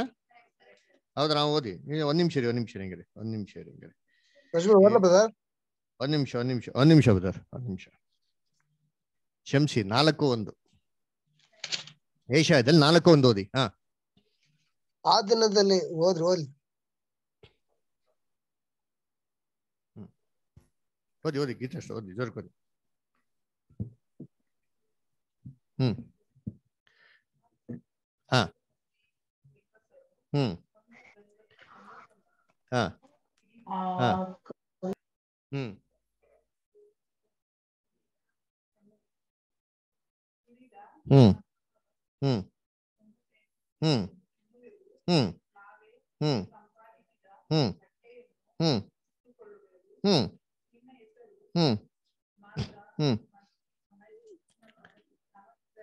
ಸಾಕು ನೋಡ್ರ. ಹೇಳ್ತಾರೆ ಆ ದಿನದಲ್ಲಿ 7 ಮಂದಿ ಸ್ತ್ರೀಯರು ಒಬ್ಬ ಪುರುಷನ ಇಟ್ಕೊಂಡು ಏನ್ ಹೇಳ್ತಾರಂತೆ, ನಾವು ಸ್ವಂತ ಅನ್ನವನ್ನು ಉಣ್ಣುವೆವು, ಸ್ವಂತ ವಸ್ತ್ರವನ್ನು ಒಟ್ಟುಕೊಳ್ಳುವೆವು, ನಮ್ಮ ಮಾನವನ್ನು ಮುಚ್ಕೊಳೋದಿಕ್ಕೆ ನಿನ್ನ ಹೆಸರು ಮಾತ್ರ ಇದ್ರೆ ಸಾಕು. ನೋಡ್ರ ಇವತ್ತಿರೋ ಬಾಬಿಲೋನ್ ಸಂಸ್ಥೆ ಹೆಂಗಿದೆ. ಅದರ ನನ್ನ ಸ್ವಂತ ಆಹಾರ ಏನ್ ಮಾಡ್ತೀನಿ ನಾನು ಅಲ್ವರ. ನಿಮ್ದು ಬೈಬಲ್ ಎಲ್ಲ ಬೇಕಾಗಿಲ್ಲ. ಬೈಬಲ್ ಒಂದು ವಾಕ್ಯ ಇಟ್ಕೊಂಡ್ಬಿಟ್ಟು ಇವ್ರೇನ್ ಮಾಡೋದು ಅದರ ಒಂದ್ ಕತೆ ಬಿಡೋದ್ ನೋಡ್ರಿ ಅಂತೀನಿ ಅಲ್ವರ. ಅದಕ್ಕೆ ಒಂದ್ 2-3 ಸಾಕ್ಷಿಗಳು 2-3 ಜೋಕ್ಗಳು ಅಲ್ವರ. ಆಮೇಲೆ ಅಲ್ಲುಲಿಯ ಆಮೇನ್ ಎಲ್ಲ ಗಿಲ ಎಲ್ಲ ಅಂತ ಅಂದ್ಬಿಟ್ಟೆಲ್ಲ ಒಂದ್ ಒಳ್ಳೆ ಪಿಕ್ಚರ್ ಗಿಮಿಕ್ ಕೊಟ್ಬಿಟ್ರೆ ಮುಗ್ದೋಯ್ತು ಸರ್ವಿಸ್ ಆರಾಧನೆ ಏನ್ರಿ ಅಲ್ವರ. ಸತಿ ನೋಡ್ಬೇಕಾದ್ರೆ ಸ್ವಂತ ಆಹಾರವನ್ನು ಉಣ್ಣುವೆವು. ಆಮೇಲೆ ಏನಿದೆ ಸ್ವಂತ ನಾವೇ ಸಂಪಾದಿಸಿರೋಂಥ ಬಟ್ಟೆ ಏನಿದು ನೀತಿ ವಸ್ತ್ರ. ಸತ್ಯವೇದದಲ್ಲಿ ಯೇಸು ಕ್ರಿಸ್ತನ ನೀತಿನ ಯೇಸು ಕ್ರಿಸ್ತನ ದಯನ ಹೆಂಗ್ ಪಡಿಬೇಕು ಅಂತ ನಮಗ್ ಕೊಟ್ಟಿರೋದೆ. ಅದನ್ನ ಬಿಟ್ಬಿಟ್ಟು ಇವ್ರದೇ ಒಂದ್ ಸ್ವಂತ ನೀತಿ ಏನ್ ಮಾಡೋದು, ಈ ಕೆಲಸ ಮಾಡಿ ಆ ಕೆಲಸ ಮಾಡಿ ಹಂಗ್ ಮಾಡಿ ಹಿಂಗ್ ಮಾಡಿ ಏನ್ ಮಾಡ್ತಾರೆ ದೇವ್ರನ್ನ ಹೋಲಿಸ್ಬೋದು ಅಂತ ಉಂಟದ್ರ. ಅದಕ್ಕೆ ಆ ಬಾಬಿಲೋನ್ಗೆ ಇವತ್ತು ಏನಪ್ಪಾ ಒಂದು ಸಪೋರ್ಟ್ ಅಂದ್ರೆ ಈ ಜನಗಳ ಸಪೋರ್ಟ್. ಕೂರೇಶ್ ರಾಜ ಏನ್ ಮಾಡ್ತಾನೆ, ಅವ್ನು ಯಾವ ದಿಕ್ಕಿಂದ ಬರ್ತಾನಂತ ಬೈಬಲ್ ಓದಂದ್ರೆ ಪೂರ್ವ ದಿಕ್ಕಿಂದ. ಅದರ ಯೇಸು ಕ್ರಿಸ್ತು ಕೂರೇಶ್ ಅಂತಂದ್ರೆ ಯೇಸು ಕ್ರಿಸ್ತು ಛಾಯೆ ಅದರ. ಯೇಸು ಕ್ರಿಸ್ತು ಇವತ್ತು ಯಾವ ದಿಕ್ಕಿಂದ ಬರ್ತಾ ಇದಾರೆ, ಪೂರ್ವ ದಿಕ್ಕಿಂದ. ಸೂರ್ಯನ ನೀತಿ ಸೂರ್ಯ ಆಗಿ ಬರ್ತಾ ಇದಾರೆ. ಯಾವ್ದನ್ನ ಕೆಡವದಿಕ್ಕೆ, ಈ ರಾಜ್ಯವನ್ನೇನ್ರಿ ಕೆಡವದಿಕ್ಕೆ, ಬಾಬಿಲೋನ್ನ ಕೆಡವದಿಕ್ಕೆ ಅಲ್ವರ. ಅವ್ರು ಮಾಡಂತ ಮೊದಲನೇ ಕೆಲಸ ಅಂದ್ರೆ ನೀನ್ ಏನ್ ಮಾಡ್ತಾರೆ, ಡೈವರ್ಟ್ ಮಾಡ್ಬಿಡ್ತಾರೆ. ಡೈವರ್ಟ್ ಮಾಡ್ಬಿಟ್ಟು ಏನ್ ಮಾಡ್ತಾರೆ, ಸತ್ಯದ ಮುಖಾಂತರ ಏನ್ ಮಾಡ್ತಾರೆ, ಸತ್ಯನ ಒಳಗಡೆ ತರ್ತಾರೆ. ಆಮೇಲೆ ಈ ಬಾಬಿಲೋನ್ಗೆ ಗೋಪುರಗಳಿತ್ತು. ಆ ಬ್ರದರ್ ಕೂಡ ಹೇಳಿದ್ರು ಗೋಪುರಗಳೇನ್ರಿ ಸುಳ್ಳು ಪ್ರವಾದಿಗಳು ಮೇಲೆ ನಿಂತ್ಕೊಂಡು ಏನ್ ಮಾಡೋರು, ಎಚ್ಚರಿಕೆ ಅಂತ ಮಾಡೋರು ಕೂಗ್ತಾ ಇದ್ರಲ್ಲ ಆ ಕಾಲದಲ್ಲಿ ಗೋಪುರ ಮೇಲೆ. ಅದೇ ತರ ಈ ಕಾಲದಲ್ಲಿ ಈ ಸುಳ್ಳು ಪ್ರವಾದಿಗಳು ಏನ್ ಮಾಡೋದು, ಆ ಬಾಬಿಲೋನ್ನಲ್ಲಿ ಕೂಗೋದು, ಜನಗಳಿಗೆ ಎಲ್ಲ ಮಾಡೋದು, ವಾರ್ನಿಂಗ್ ಎಲ್ಲ ಕೊಡೋದು ಅಲ್ವರ. ಅದೇ ರೀತಿ ಅಲ್ಲಿ ಬಾಬಿಲೋನ್ ನಲ್ಲಿ ಈ ಸನ್ನಿವೇಶ ನಡಿಬೇಕಾದ್ರೆ ಒಬ್ರಿದ್ರು. ಯಾರೋ ದಾನಿಯಲ್ಲೋ ಅಲ್ವರ. ಅಲ್ಲಿ ಗೋಡೆ ಮೇಲೆ ಬರ್ದಿರಂತ ಮಾತು ಬೇರೆ ಯಾರಿಗೂ ಅರ್ಥ ಆಗ್ತಾ ಇರಲಿಲ್ಲ, ಯಾರಿಗ್ ಮಾತ್ರ ಅರ್ಥ ಆಗ್ತಾ ಇತ್ತು, ಅವ್ರಿಗೆ ಮಾತ್ರ ಅರ್ಥ ಆಗ್ತಾ ಇತ್ತು ಅಲ್ವರ. ಆ ಬಾಬಿಲೋನ್ ನಲ್ಲಿ ಆ ದಾನಿಯಲ್ಗೆ ಮಹತ್ವತೆ ಇತ್ತ ಅಂದ್ರೆ ಇಲ್ಲ, ಮೊದ್ಲಿತ್ತು ಇರ್ಲಿಲ್ಲ ಅಲ್ದ್ರ. ಅದೇ ರೀತಿ ದೇವ್ರು ಮಕ್ಳುಗಳಿಗೆ ಏನ್ರಿ ದೇವ್ರು ಕೆಲವೊಂದ್ಸರಿ ತಗ್ಗಿಸ್ಕೊಂಡು ಅಂತ ಒಂದು ಏನ್ರಿ ಅವಕಾಶಗಳನ್ನ ಕೊಡ್ತಾರೆ. ಅವಾಗ ಏನ್ ಮಾಡ್ಬೇಕು ಅಂದ್ರೆ ದೇವರು ನಮ್ನ ಮೇಲೆ ಎತ್ತ ತನಕ ಏನ್ ಮಾಡ್ಬೇಕು, ಆತನ ಕೈಯಲ್ಲಿ ಏನಾಗಿರ್ಬೇಕು ಅಂದ್ರ ತಗ್ಗಿಸ್ಕೊಂಡು ನಡೆಯೋರಾಗಿರ್ಬೇಕು ಅಲ್ವರ. ಅದಕ್ಕೆ ಏನ್ರಿ ಲೋಕದ ಸಭೆಗಳಲ್ಲಿ ದೇವ್ರ ಮಕ್ಳಿಗೆ ಏನಿಲ್ಲ ಪ್ರಾಮುಖ್ಯತೆ ಇಲ್ಲ ಅಲ್ವರ. ಅದೇ ದೇವ್ರು ಏನಪ್ಪ ಬರ್ಸಿದ್ರು ಅಂತಂದ್ರೆ ಮೆನೆ ತೆಕ್ಕಲ್ ಅಂತ ಹಿಬ್ರಿಯರ ಭಾಷೆಯಲ್ಲಿ ಬರ್ಸಿದ್ರು ಅಲ್ವರ. ಸೊ ಹಿಬ್ರಿಯರ ಭಾಷೆ ಅಂತಂದ್ರೆ ಇದು ಯಹೂದ್ಯರ ಭಾಷೆ, ಇದು ಯಾರಿಗೂ ಓದಕ್ ಆಗ್ತಾ ಇಲ್ಲ, ದಾನಿಯಲ್ಲಿ ಮಾತ್ರ ಬಿಟ್ರೆ ಅಲ್ವರ. ಅದೇ ತರ ಇವತ್ತು ದೇವ್ರ ಮಕ್ಳುಗಳಿಗೆ ದೇವ್ರು ಏನ್ ಮಾಡಿದಾರೆ, ವಾಕ್ಯಗಳನ್ನ ಬರ್ಸಿದ್ದಾರೆ. ಯಾರಂದ್ರೆ ನಮ್ಮ ಹಿರಿಯ ಸೋದರ ಮುಖಾಂತರ ಅಲ್ವರ, ಅವ್ರ ಕೈ ಅದರ. ಅದಕ್ಕೆ ಒಂದು ಪಾಠ ಇದೆ, ಎಜಿಕೆಲ್ 9 ಚಾಪ್ಟರ್ ಇದೆ, ದೇವ್ರ ಚಿತ್ರ ಓದನ ಅಲ್ವರ. The man with writers ink on ಅಂತ ಅಲ್ವರ. ಕನ್ನಡದಲ್ಲಿ ಹೇಳ್ತಾರೆ ಗೊತ್ತಿಲ್ಲ, ಸರಿ ಓಕೆ ಪರವಾಗಿಲ್ಲ ಬಿಟ್ರಿ ಅಲ್ವರ. ಸೊ ಅದ್ ನೋಡ್ಬೇಕಾದ್ರೆ ಅದ್ ಯಾರಂದ್ರೆ ನಮ್ಮ ಹಿರಿಯ ಸೋದರ ರಸಲ್ ಬಗ್ಗೆ ಏನ್ ಮಾಡೋದು ಅಲ್ಲಿ ಹೇಳ್ತಂತ ಪ್ರಾಫಸಿ ದೇವ್ರು ಅವ್ರ ಮುಖಾಂತರ ಉಪಯೋಗಿಸ್ಕೊಂಡು ಅನೇಕ ರೈಟಿಂಗ್ಸ್ ಏನ್ ಮಾಡವ್ರೆ ಬರ್ತಾರೆ. ಈ ರೈಟಿಂಗ್ಸ್ ಬೇರೆ ಯಾರೋ ಓದ್ ಅರ್ಥ ಮಾಡ್ಕೊಳಕ್ ಸಾಧ್ಯನಾ ಬಾಬಿಲೋನ್ ನಲ್ಲಿ? ಯಾಕೆ ಸತ್ಯನೇ ಗೊತ್ತಿಲ್ಲ ಅಲ್ವರ. ಅದು ಓದ್ರೆ ಏನಾಗಲ್ಲ ಇವ್ರಿಗೆ, ಏನು ಅರ್ಥ ಆಗಲ್ಲ ಅಲ್ವರ. ಅದಕ್ಕೆ ನೋಡ್ಬೇಕ್ರೆ ಎಷ್ಟೋ ಜನ ವಾಲ್ಯೂಮ್ಸ್ ತೊಗೊಂಡೋಗ್ತಾರೆ ಗೊತ್ತಾ, ಅವ್ರಿಗೆ ಏನಾಗಲ್ಲ ಏನು. ಯಾಕೆ ಹೇಳಿ? ಸತ್ಯ ಗೊತ್ತಿಲ್ಲ ನೋಡಿ, ಬೇಸಿಕ್ ಗೊತ್ತಿಲ್ಲ. ಬೇಸಿಕ್ ಗೊತ್ತಿಲ್ದಿರ ಬುಕ್ಗಳು ಓದ್ರೆ ಏನಾಗಲ್ಲ, ಅರ್ಥ ಆಗಲ್ಲ. ಬೇಸಿಕ್ ಓದ್ಬಿಟ್ಟು ಓದಿದ್ರೆ ಅದು ಸ್ಪೆಷಾಲಿಟಿನ ಏನ್ರಿ ಬೇರೆ. ಅದಕ್ಕೆ ನಾನು ಏನ್ ಹೇಳಂತ ಇರ್ತೀನಿ, ಎಲ್ಲ ಹೇಳ್ತೀನಿ ಕೇಳಪ್ಪ, ಇದು ಹೇಳೋದಕ್ಕಿಂತ ಮುಂಚೆ ಒಂದ್ ಕತೆ ಹೇಳ್ತೀನಿ ಕೇಳು ಅಂತ ಹೇಳ್ತಾರಲ್ಲ, ಅದೇ ತರ ಏನ್ರಿ ದೇವ್ರ ಮಕ್ಳಿಗೆ ಏನ್ರಿ ಅವ್ರ ಬಾಯಿನಲ್ಲಿ ಏನ್ ಮಾಡ್ತಾರೆ, ದೇವ್ರ ಜಜ್ಮೆಂಟ್ ಏನ್ ಮಾಡ್ತಾರೆ, ಪಾಸ್ ಮಾಡ್ತಾರೆ ಅಲ್ವರ. ಸೊ ಈ ರೀತಿ ಅನೇಕ ಒಂದು ಪಾಠಗಳನ್ನ ಅಲ್ಲಿ ಕೊಟ್ಟಿದ್ರು.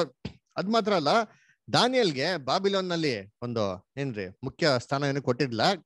ಮುಂದೆ ಬರೋಂತ ನೆಕ್ಸ್ಟ್ ರಾಜ್ಯ ಕುರೇಸನ ರಾಜ್ಯದಲ್ಲಿ ಏನ್ ಮಾಡೋದು, ಅವ್ನಿಗೆ ಸ್ಥಾನನ ಕೊಟ್ರು. ಅದೇ ತರ ದೇವ್ರ ಮಕ್ಳಿಗೆ ಇವಾಗ ಏನಿಲ್ಲ ಸ್ಥಾನ, ಗೌರವ, ಮಾನ ಅದೆಲ್ಲ ಏನ್ ಮಾಡಕ್ ಹೋಗ್ಬಾರ್ದು, ನೋಡಕ್ ಹೋಗ್ಬಾರ್ದು ಅಲ್ವರ. ನಮ್ಗೆಲ್ಲ ಯಾರು ಏನ್ ಮಾಡಕ್ ಹೋಗಲ್ಲ ಅಲ್ವರ. ಯೇಸು ಕ್ರಿಸ್ತ ಹೇಳ್ತಲ್ಲ, ನನ್ನನ್ನೇ ಬೆಲ್ಜೆಬೂಬ್ ಅಂತ ಕರೆದಿರ್ಬೇಕಾದ್ರೆ ನಿಮ್ನ ಏನ್ ಮಾಡ್ತಾರೆ ಅಲ್ವರ. ನನ್ನನ್ನೇ ಈ ತರ ಎಲ್ಲ ಮಾಡಿರ್ಬೇಕಾರೆ ನಿಮ್ನು ಕೂಡ ಏನ್ ಮಾಡ್ತಾರೆ, ನಿಮ್ನ ಮಾಡ್ತಾರೆ ಅಲ್ವರ. ನೀವು ಲೋಕದವ್ರಾಗಿದ್ರೆ ಲೋಕ ನಿಮ್ಮನ್ನ ಏನ್ ಮಾಡ್ತಾರೆ, ರೆಕಗ್ನೈಸ್ ಮಾಡ್ತಾರೆ. ನಿಮ್ಮನ್ನ ರೆಕಗ್ನೈಸ್ ಮಾಡಿಲ್ಲ ಅಂದ್ರೆ ಅರ್ಥ ಮಾಡ್ಕೊಳ್ಳಿ, ನನ್ನನ್ನೇ ಏನ್ ಮಾಡಿಲ್ಲ, ಮಾಡ್ದಾರೆ ಕಾರಣ ನಿಮ್ಮನ್ನು ಮಾಡಲ್ಲ ಅಂತ. ಅದಕ್ಕೆ ದೇವ್ರ ಮಕ್ಕಳು ಲೋಕದ ಜೊತೆ ಏನ್ ಮಾಡ್ಕೊಡ್ದು, ಪ್ರಾಮುಖ್ಯತೆನೆ ಎದುರು ನೋಡಕ್ ಹೋಗ್ಬಾರ್ದು ಅಲ್ವರ. ನಮ್ಮ ಪ್ರಾಮುಖ್ಯತೆ ಬರೋದೆಲ್ಲ ಯಾವಾಗ, ಕ್ರಿಸ್ತನ ರಾಜ್ಯದಲ್ಲಿ. ಯೇಸು ಕ್ರಿಸ್ತ ಹೇಳ್ತಲ್ಲ, ಬಲೆಯ ನಂಬಿಕಸ್ತಂತ ಒಳ್ಳೆ ಆಳು ನೀನು, ಚಿಕ್ಕ ಚಿಕ್ಕ ವಿಚಾರದಲ್ಲಿ ನಂಬಿಕಸ್ತನಾಗಿದ್ಯಾ, ಬಾ ಧನಿಯ ಸೌಭಾಗ್ಯದಲ್ಲಿ ಸೇರಿಕೋ ಅದರ. ಕೂರೇಸ್ ರಾಜ್ಯದಲ್ಲೇ ತುಂಬಾ ಪ್ರಮುಖವಾಗಿರೋ ಸ್ಥಾನ ಏನ್ ಮಾಡ್ತಾರೆ, ದೈವಿಕ ಸ್ವಭಾವದಲ್ಲಿ ದೇವ್ರ ಮಾಡ್ತಾರೆ, ನಮ್ಗೆ ಒಂದು ಆತನ ಚಿತ್ತ ಇದ್ರೆ ಕೊಡ್ತಾರೆ. ಆಮೇಲೆ ಇನ್ನ ಅನೇಕ ಪಾಠಗಳನ್ನ ಹೇಳಿದ್ರು ಅದರ. ದಾನಿಯಲ್ನಲ್ಲಿ ನಂಬಿಕೆ, ಅವನಿಗಿರಂತ ಧೈರ್ಯ ಅಲ್ವರ, ಅವನಿಗಿರಂತ ವಿಶ್ವಾಸ, ಇವೆಲ್ಲ ಏನ್ ಮಾಡಿದ್ರು ನಾವು ನೋಡಿದ್ರಿ. ಆಮೇಲೆ ಮುಖ್ಯವಾಗಿ ಯಾವ ತರ ಅವನ್ನ ತಕ್ಕಡಿಯಲ್ಲಿ ಹಾಕೋ ತೂಕ ಮಾಡಿದ್ರು ಅಂತ ಅಂದ್ಬಿಟ್ಟು ನೋಡಿದ್ರಿ ಅದರ. ದೇವ್ರ ಮಕ್ಳನ್ನ ಏನ್ ಮಾಡ್ತಾರೆ, ದೇವ್ರು ಅಳತೆ ಮಾಡ್ತಾರೆ ಅದರ. ನಮ್ಗಿಟ್ಟಿರಂತ ಅಳತೆ ಏನಪ್ಪಾ ಅಂದ್ರೆ ಕ್ರಿಸ್ತನ ಸ್ವಾರೂಪ್ಯ. ನಾವೆಷ್ಟು ಮಾತ್ರಕ್ಕೆ ಕ್ರಿಸ್ತನ ಸ್ವಾರೂಪ್ಯಕ್ಕೆ ಬೆಳೆದಿರೋ ಅದ್ರ ಮೇಲೆ ನಮ್ ಕಿರೀಟ ಏನಾಗ್ತಾರೆ, ಡಿಪೆಂಡ್ ಆಗ್ತದೆ. ಅದಕ್ಕೆ ಅಪೊಸ್ತಲ ಪೌಲ ಹೇಳಿದ್ದು, ಹಳೆದೆಲ್ಲ ಮರ್ತು ಬಿಟ್ಟು ಏನ್ ಮಾಡ್ತೀನಿ, ಇದೇ ಬಗ್ಗೆ ಏನ್ ಮಾಡ್ತೀನಿ, ಓಟವನ್ನು ಓಡ್ತೀನಿ ಅಂತ ಅಂದ್ರೆ ಕೊಟ್ಟಂತ ಒಳ್ಳೆ ದೇವ್ರ ವಾಕ್ಯ ಸಂದೇಶಕ್ಕಾಗಿ ನಾವು ತಂದೆಯ ದೇವ್ರಿಗೂ ನಮ್ಮ ರಕ್ಷಕನಂತ ಯೇಸು ಕ್ರಿಸ್ತನಿಗೂ ತುಂಬಾ ಕೃತಜ್ಞತೆ ಉಳ್ಳವರಾಗನ. ಅದು ಮಾತ್ರ ಅಲ್ಲ, ಒಳ್ಳೆ ಆಸಕ್ತಿಯಿಂದ ಪ್ರಯಾಸ ಪಟ್ಟು ನಮ್ಮ ಮಧ್ಯದಲ್ಲಿ ವಾಕ್ಯ ಹಂಚ್ಕೊಂಡಂತ ಸ್ವತಃ ರಿಚರ್ಡ್ ಅವ್ರಿಗೂ ಸಭೆ ಪರವಾಗಿ ನಾವು ಧನ್ಯವಾದ ಉಳ್ಳವರಾಗಿದ್ವಿ. ಕರ್ತನಲ್ಲಿ ಪ್ರೀತಿ ಅಂತ ಸಹೋದರ ಸಹೋದರಿಯರೇ, ಕೆಲವೊಂದು ಅನೌನ್ಸ್ಮೆಂಟ್ಗಳು. ಮುಖ್ಯವಾಗಿ ಅನೇಕ ಶೋಧನೆಗಳಲ್ಲಿ ಮತ್ತೆ ಅಸ್ವಸ್ಥವಾಗಿರಂತ ಸೋದರ ಸೋದರಿಗಳನ್ನ ತಮ್ಮ ಪ್ರಾರ್ಥನೆಗಳನ್ನ ನೆನೆಸ್ಕೊಳ್ಳಿ. ಮುಖ್ಯವಾಗಿ ಸೋರಂತ ಲಾರೆನ್ಸ್ ಅವರು, ಸೋದರಿ ಅಂತ ನಿರ್ಮಲಾ ಅವರು, ಸೋದರ ಅಂತ ಯಲ್ಲಪ್ಪ ಅವರು, ಸೋದರಿ ಅಂತ ದಿವ್ಯಾ ಅವರು, ಆಮೇಲೆ ಸೋದರಿ ಅಂತ ವಿದ್ಯಾ, ಆಮೇಲೆ ಸೋದರಿ ಅಂತ ಕಮಲಮ್ಮ ಅವ್ರನ್ನ ಕೂಡ ನಮ್ಮ ಪ್ರಾರ್ಥನೆಗಳನ್ನ ನೆನೆಸ್ಕೊಳ್ಳಿ. ಆಮೇಲೆ ತಿರುಪತೂರಿಗೆ ಸೇರಿದಂತ ಸೋದರಂತ ದಾಸ್ ಮತ್ತೆ ಸಹೋದರಿ ಅಂತ ವಿಮಲಾ ಅವ್ರನ್ನ ಕೂಡ ತಮ್ಮ ಪ್ರಾರ್ಥನೆಗಳನ್ನ ನೆನೆಸ್ಕೊಳ್ಳಿ. ಈ ವಾರದಲ್ಲಿ ಇರುವಂತ ವೀಕ್ಲಿ ಮೀಟಿಂಗ್ಸ್ ಈ ತರ ಇದೆ. ಭಾನುವಾರ ಇವತ್ತು ಬೇಸಿಕ್ ಕ್ಲಾಸ್ ಇರ್ತಾರೆ 6 ಗಂಟೆಗೆ. ಸೋಮವಾರ ಬೈಬಲ್ ವರ್ಕ್ಶಾಪ್ ಇರ್ತಾರೆ. ಮಂಗಳವಾರ ದೇವಚಿತ್ತ ಇದ್ರೆ ನಾವು ಪ್ರಕಟಣೆ ಅಧ್ಯಯನ ನೋಡೋಣ. ಬುಧವಾರ 6ನೇ ವಾಲ್ಯೂಮ್ ಸ್ಟಡಿ ಇರ್ತಾರೆ, ಮತ್ತೆ ಬೇಸಿಕ್ ಕ್ಲಾಸ್ ಇರ್ತಾರೆ ಕನ್ನಡದಲ್ಲಿ. ಗುರುವಾರ ಕ್ವಿಜ್ ಮತ್ತೆ ಬೇಸಿಕ್ ಕ್ಲಾಸ್ ಇರ್ತಾರೆ ಇಂಗ್ಲಿಷ್ ಅಲ್ಲಿ. ಆಮೇಲೆ ಶುಕ್ರವಾರ ದಿನ ನಮ್ಗೆ ಬೈಬಲ್ ರೀಡಿಂಗ್ ಮತ್ತೆ ಹೊಸ ಬೇಸಿಕ್ ಕ್ಲಾಸ್ ಇದೆ ಕನ್ನಡದಲ್ಲಿ. ಆಮೇಲೆ ಶನಿವಾರ ದಿನ ಸಾಂಗ್ ಪ್ರಾಕ್ಟೀಸ್ ಮತ್ತೆ ಇಂಗ್ಲಿಷ್ ಬೇಸಿಕ್ ಕ್ಲಾಸ್ ಇರ್ತಾರೆ. ಅನ್ನ ಭಾನುವಾರ ಕೂಡ ಯಥಾ ಪ್ರಕಾರ ಆರಾಧನೆ ಇರ್ತಾರೆ. ಮುಖ್ಯವಾಗಿ ಮುಂದೆ ಬರುವಂತ ಒಂದು ಭಾನುವಾರ ಡಿಸೆಂಬರ್ 25 ಆಗಿರೋದ್ರಿಂದ ನಾವೆಲ್ಲರೂ ರಜೆ ಇರೋದ್ರಿಂದ ಅವತ್ತು ನಾವೆಲ್ಲರೂ ಒಟ್ಟಿಗೆ ಸೇರ್ತೀರಿ. ಅನ್ನ ಎಲ್ಲಾ ಸೋದರ ಸೋದರಿಗಳು 25ನೇ ತಾರೀಕು ಬೆಳಗ್ಗೆಯಿಂದ ಹಿಡಿದು ಸಾಯಂಕಾಲವರೆಗೂ ಮೀಟಿಂಗ್ ಇರ್ತಾರೆ. ಯಾರು ಮಿಸ್ ಮಾಡಿದ್ರೆ ಎಲ್ಲಾ ಸೋದರ ಸೋದರಿಗಳು ಬರ್ಬೇಕಾಗಿ ಕೇಳ್ಕೊಂತೀನಿ. ಔಟ್ ಸ್ಟೇಷನ್ ಇರೋಂತ ಸೋದರ ಸೋದರಿಗಳು ನೀವು ಒಂದಿನ ಮುಂಚಿತವಾಗಿ ಬಂದ್ರೆ ಎಲ್ಲಾ ಮಲಗಕ್ಕಿಂತ ಹಿಡಿದು ಎಲ್ಲಾ ವ್ಯವಸ್ಥೆಗಳನ್ನ ನಾವು ಮಾಡ್ತೀರಿ. ದಯವಿಟ್ಟು ಆಬ್ಸೆಂಟ್ ಆಗಿರೋಂಥ ಸೋದರ ಸೋದರಿಗಳಿಗೆ ಇನ್ನ ಎಲ್ಲರಿಗೂ ಇನ್ಫಾರ್ಮ್ ಮಾಡಿ ಎಲ್ಲರೂ ದಯವಿಟ್ಟು ಬರ್ಬೇಕಾಗಿ ನಾವು ಕೇಳ್ಕೊಂತೀವಿ. ಕೊನೆಯದಾಗಿ ಈ ಕೂಟನ ಅಂತ್ಯ ಮಾಡುವಾಗೆ ಆಡುವಂತ